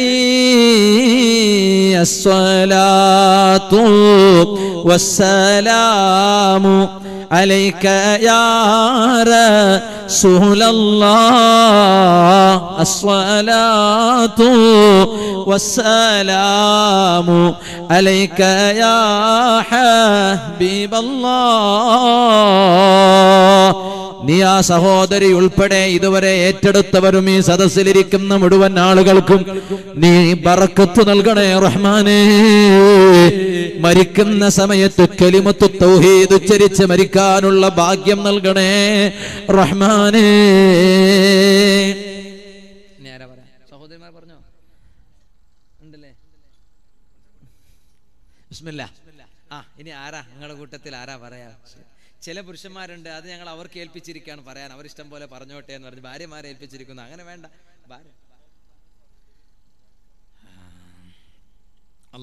ഒരു സഹോദരി 2000 രൂപ തന്ന ഒരു സഹോദരി മകന്റെ ദുശ്ശീലം ഒന്ന് മാറിക്കിട്ടാനും നല്ല കുടുംബജീവിതത്തിനു വേണ്ടി ദുആ ചെയ്യാൻ പടച്ച റബ്ബേ ആ ഉമ്മ വേറെ 5 സ്ത്രീകളും കൂടി പടച്ച റബ്ബേ നീ ആ സഹോദരിമാർക്ക് ബർക്കത്ത് നൽകണേ റഹ്മാനെ. ഇനിയിപ്പോ വീണ്ടും പടിഞ്ഞാറ്റുമുറിയിലേക്ക് വിളിച്ചാൽ ഡേറ്റ് കൊടുക്കും ഞാൻ. കാരണം ഇവിടുത്തെ ഉമ്മമാരൊക്കെ നല്ല ഉമ്മമാരാ, സംരംഭങ്ങളൊക്കെ വിജയിപ്പിക്കുന്നവരാ. ഈ ചില നാട്ടിലേക്ക് പോയെന്ന് പറഞ്ഞാൽ ഇങ്ങനെ മയത്തിനോട് ചോദിക്കും പോലെയാ, ഒരു പ്രതികരണം ഉണ്ടാവില്ല. ഇവിടെ അങ്ങനെയല്ല, നല്ല ഉമ്മമാർ. അല്ലാഹു ബർക്കത്ത് ചെയ്യട്ടെ. ഞാനതാ വെറുതെ പറഞ്ഞാണോ? നേരത്തെ ഞാൻ പറഞ്ഞതാ, നമ്മുടെ ദർസിന്റെ ചുറ്റുവട്ടത്തും കൂടി സഹോദരിമാർ ഉണ്ടായിരുന്നെങ്കിൽ എത്ര റാഹത്തായിരുന്നു കാര്യങ്ങളൊക്കെ. അല്ലാഹു ബർക്കത്ത് ചെയ്യട്ടെ, സന്തോഷം നൽകട്ടെ. ഒരു സഹോദരി 2000 രൂപ മകന്റെ ദുശ്ശീലമൊന്ന് മാറിക്കിട്ടാൻ ദുആ ചെയ്യാൻ പടച്ച റബ്ബേ. സങ്കടമുള്ള മനസ്സോടെയാണ് ആ ഉമ്മ ഇത് എഴുതി തരുന്നത്. ആ ഉമ്മാന്റെ മകന്റെ ദുശ്ശീലമൊന്ന് മാറ്റിക്കൊടുക്കണേ അല്ലാഹ്.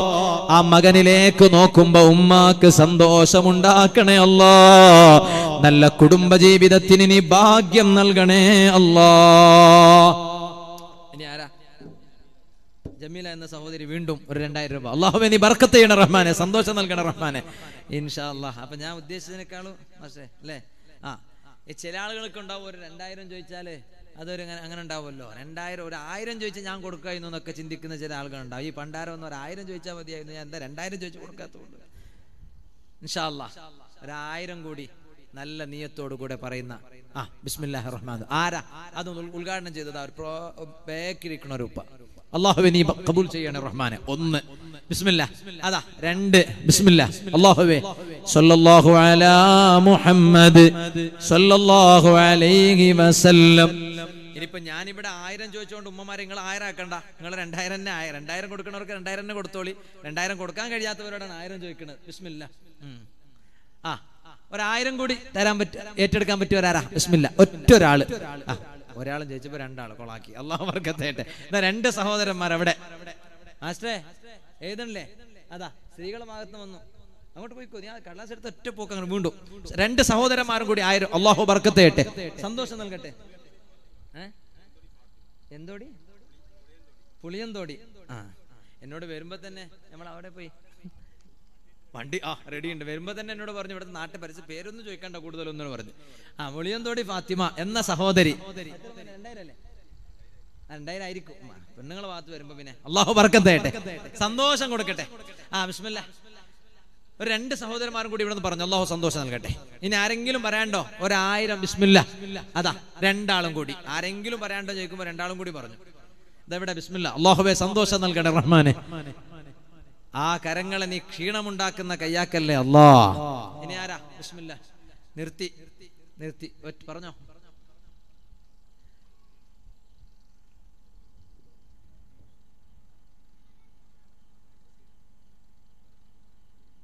അല്ലാഹുവേ കിഡ്നി സംബന്ധമായ രോഗം കൊണ്ട് പ്രയാസപ്പെടുന്ന ഒരു സഹോദരൻ അല്ലാഹുവേ ഡയാലിസിസ് ചെയ്തുകൊണ്ടിരിക്കുകയാണ്. ഷിഫ കിട്ടാൻ വേണ്ടി ഒരു 1000 രൂപ പടച്ച റബ്ബേ ഈ സദസ്സിന്റെ ഹുർമത്ത് കൊണ്ട് കാമിലായ ഷിഫ നൽകണേ റഹ്മാനെ, ആഫിയത്ത് നൽകണേ റഹ്മാനെ. അന്ത ഷാഫിയ അല്ലാഹ്, ലാ ഷാഫിയ ഇല്ല അന്ത, നീയാണ് ഷിഫ ചെയ്യുന്നവൻ. കാമിലായ ഷിഫ നൽകണേ റഹ്മാനെ, ആഫിയത്ത് നൽകണേ റഹ്മാനെ. ഇൻഷാ അല്ലാഹ് ഞാൻ നിർത്താണ്. റസിയ 2000 എന്ന സഹോദരി 2000 രൂപ. അല്ലാഹു ബർക്കത്ത് ചെയ്യട്ടെ, സന്തോഷം നൽകട്ടെ. അടുത്ത സ്റ്റേജ് നാളെ മംഗലാപുരത്തെ അതിലും ഞാൻ പറയും. ഇന്നലെ ഞാൻ പടിഞ്ഞാറ്റുമുറി പോയിരുന്നു. സഹോദരിമാർ വല്ലാത്ത സഹോദരിമാരാ. നിങ്ങൾ ദുഃഖിക്കണ്ട, നിങ്ങളും ഭയങ്കര ഉഷാറന്നെ. നിങ്ങളെ കുറിച്ചും പറയും. ചില മനുഷ്യർ ഇങ്ങനെ നോക്കുക, ഞങ്ങളെ കുറിച്ച് ഒന്നും പറയണില്ല, ഇത്ര കൊടുത്തിട്ടു. അങ്ങനൊന്നും വേണ്ട, ഞാൻ നിങ്ങളൊക്കെ ഒന്നല്ലേ. അല്ലാഹു ബർക്കത്ത് ചെയ്യട്ടെ, ഖൈർ നൽകട്ടെ. ബിസ്മില്ലാ. മാസ്റ്റർ എന്ന് പറയാണ്ടോ? ഇല്ല. ബിസ്മില്ലാ. നിർത്താം അല്ലേ? ഇൻഷാ അല്ലാഹ് എന്നോട് സമയമായി ട്രെയിന് പോകാൻ സമയമായി. ബിസ്മില്ലാ. ഇനി ഇൻഷാ അല്ലാഹ് ബാക്കിയൊക്കെ നിങ്ങൾ പറയണം, നിങ്ങൾ ചെയ്യണം. എല്ലാവരും ഇതിനോട് സഹകരിക്കണം. നമ്മുടെ ഷൗക്കത്ത് അലി സഖാഫി ഉസ്താദ് സുബ്ഹാന ജല്ല ജലാലു എത്രയാണ് വിളിക്കണത്. പോയെങ്കിലും ഇന്നലെ എയർപോർട്ട് ഇമിഗ്രേഷൻ കൗണ്ടറിലും എന്നെ വിളിക്കുകയാണ്. ഇമിഗ്രേഷൻ കൗണ്ടറിൽ പിന്നെ ബോർഡിംഗ് പാസ്സൊക്കെ കിട്ടിയ ശേഷമല്ല, ഇമിഗ്രേഷൻ കൗണ്ടറിൽ നിൽക്കുകയാണ്. അവിടുന്ന് മൊബൈൽ ഉപയോഗിക്കാൻ പാടില്ല. അവിടുന്ന് ആ മൊബൈൽ എന്നെ വിളിക്കണം. ഇവരെന്തോ ശല്യം ചെയ്യുന്നത്, ഞാൻ ഇപ്പോൾ വിളിക്കാമെന്ന് പറഞ്ഞു. പിന്നെ വീണ്ടും എന്നിട്ട് ഇമിഗ്രേഷൻ കൗണ്ടറൊക്കെ കഴിഞ്ഞ് വീണ്ടും വിളിച്ചു. ഫ്ലൈറ്റ് അവിടെ എത്തിയിട്ട് വീണ്ടും വിളിച്ചു. എന്നോട് ഞാൻ പറഞ്ഞു ഈ മടക്കം റിട്ടേൺ ടിക്കറ്റ് എൻ്റെ മൊബൈലിലേക്ക് മെസ്സേജ് വന്നില്ലെങ്കിൽ ഞാൻ വരൂല. ഞാൻ വെറുതെ പറയാം, നമ്മൾ അങ്ങനത്തെ ഡിമാൻഡുകാരൊന്നുമല്ല, ഞാൻ തമാശ പറഞ്ഞതാ. അതേ സമയത്ത് മൂപ്പർക്ക് ഭയങ്കര ബേജാറാ. സുബ്ഹാന, എത്ര നമ്മളെ ഹുസൈൻ കഥ വീരമംഗലം മൂപ്പർ പാലക്കാട് നിന്ന് വന്നിരിക്കുകയാണ് എന്നെ സന്തോഷിപ്പിക്കാൻ വേണ്ടിയിട്ട്. പടച്ച റബ്ബേ, അവരുമായി ബന്ധപ്പെട്ടിട്ട് ഇങ്ങനെ അള്ളാഹു ആ കുടുംബത്തിന് സന്തോഷം നൽകട്ടെ, ആ വീട്ടുകാർക്ക് അള്ളാഹു ബർക്കത്ത് ചെയ്യട്ടെ, ഖൈർ നൽകട്ടെ, ഇസ്സത്ത് നൽകട്ടെ. അപ്പൊ ഞാൻ പറഞ്ഞു വന്നത്, ഭയങ്കര വിഷമോ ഇപ്പൊ മൂപ്പർ ലൈവ് കണ്ടിട്ടുണ്ടാവും. അള്ളാഹുവേ നീ അവർക്ക് സന്തോഷം നൽകണേ റഹ്മാനെ. മാതാപിതാക്കൾ രണ്ടുപേരും മരണപ്പെട്ടിട്ടുണ്ടെന്നാ പറഞ്ഞത് അല്ലെ. അള്ളാഹുവേ അവരുടെ പരലോക ജീവിതം സന്തോഷത്തിലാക്കണേ റഹ്മാനെ, ഖൈർ നൽകണേ റഹ്മാനെ. ഈ വേദിയിൽ ധാരാളം ആലിമീങ്ങളുണ്ട്. ഞാൻ ചെമ്മാട് ഓതിപ്പടിക്കുന്ന സമയം മുതൽക്ക് തന്നെ കാണുന്ന ഉസ്താദ്മാരൊക്കെ നമ്മുടെ വേദിയിലുണ്ട്. അള്ളാഹുവേ നീ അവർക്കൊക്കെ ആഫിയത്ത് നൽകണേ റഹ്മാനെ. സയ്യിദ് അവർക്ക് നീ ആഫിയത്ത് നൽകണേ റഹ്മാനെ. ഈ സദസ്സിലുള്ള മുഴുവൻ മുഅ്മിനീങ്ങൾക്കും പുരുഷന്മാർക്കും സഹോദരിമാർക്കും ഇതിന്റെ സംഘാടകർക്കൊക്കെ നീ ബർക്കത്ത് ചെയ്യണേ റഹ്മാനെ. ഞാൻ പറയാൻ ഉദ്ദേശിച്ച ഒരൊറ്റ കാര്യം അല്ലേ, ഇതൊക്കെ പറഞ്ഞിട്ട് ഞാൻ അത് പറയാതെ പോയാൽ നിങ്ങൾ മറന്നോന്ന് ഇല്ലല്ലോ, പറയണ്ടേ? ഒന്ന് വേഗം പറയണം ഇൻഷാ അല്ലാഹ്. വേറൊന്നുമല്ല, വെള്ളിയാഴ്ച ദിവസമുള്ള സ്വലാത്ത്. അൽ കഹഫിന് ശേഷം അൽ കഹഫിന്റെ ഏട്ടിൽ തന്നെ ഒരു സ്വലാത്ത് കാണുന്നില്ലേ? കണ്ടോ? ഉണ്ട്. വെള്ളിയാഴ്ച ദിവസം ചൊല്ലേണ്ടുന്ന സ്വലാത്താണ്. ആ സ്വലാത്ത് ചൊല്ലിയാൽ ദലായിലുൽ ഖൈറാത്തിൽ കാണാം. ഉമ്മമാരെ, അതേതാണെന്ന് നിങ്ങൾ അറിഞ്ഞ് പഠിച്ച് മനസ്സിലാക്കി എടുക്കണം. എന്നിട്ട് എല്ലാ വെള്ളിയാഴ്ചയും അൽ കഹഫിൽ മാത്രം ഒതുക്കാതെ അത് കഴിഞ്ഞിട്ടുള്ള ആ സ്വലാത്തും കൂടി ചൊല്ലിയാൽ ദലായിലുൽ ഖൈറാത്തിൽ കാണാം. 3 നേട്ടങ്ങളാണ് അതുകൊണ്ടുള്ളത്. ഒന്നാമത്തത്, ഹജ്ജിന്റെ പ്രതിഫലമുണ്ടെന്ന് മുഹമ്മദുർ റസൂലുള്ളാഹി സ്വല്ലല്ലാഹു അലൈഹി വസല്ലം. രണ്ടാമത്തത്, എല്ലാ വെള്ളിയാഴ്ചയും പതിവാക്കിയവൾ അള്ളാഹുവിന്റെ കോടതിയിലെത്തിയാൽ അവരുടെ മുഖങ്ങൾ നല്ല പ്രകാശം, പൂർണ്ണചന്ദ്രന്റെ നിലാവുള്ള ആ രാവിൽ നല്ല വെളിച്ചമുള്ള ചന്ദ്രന്റെ ആ പ്രകാശമുള്ളതുപോലെ മുഖം പ്രകാശിക്കും. മൂന്നാമതായിട്ട് അള്ളാഹു പറഞ്ഞു എന്ന് നബി സല്ലല്ലാഹു അലൈഹി വസല്ലം തങ്ങൾ പറയാണ്, വകഫുഹു ഫീ കഫി ഹബീബി സല്ലല്ലാഹു അലൈഹി വസല്ലം. അത് പതിവാക്കിയവരെ കയ്യ് എന്റെ ഹബീബിന്റെ കയ്യിലാണ് എന്ന് അള്ളാഹു പറഞ്ഞതായിട്ട് നബി സല്ലല്ലാഹു അലൈഹി വസല്ലം തങ്ങൾ പഠിപ്പിച്ചതായി ദലായിലുൽ ഖൈറാത്ത് ഉൾപ്പെടെയുള്ള ഗ്രന്ഥങ്ങളിൽ കാണാം. അത് ഞങ്ങളൊക്കെ പതിവാക്കണം. അള്ളാഹു നമുക്കതിന് തൗഫീഖ് ചെയ്യട്ടെ. പടച്ച റബ്ബേ, നീ നമുക്കതിന് ഭാഗ്യം നൽകണേ റഹ്മാനെ. ഈ സദസ്സ് നീ അതിന് കാരണമാക്കണേ അല്ലാഹ്. റബ്ബനാ ആതിന. ജലീൽ മുക്കോട് എന്നൊരു സഹോദരൻ ഫോൺ നമ്പർ ഒന്ന് ഇൻഷാ അല്ലാഹ്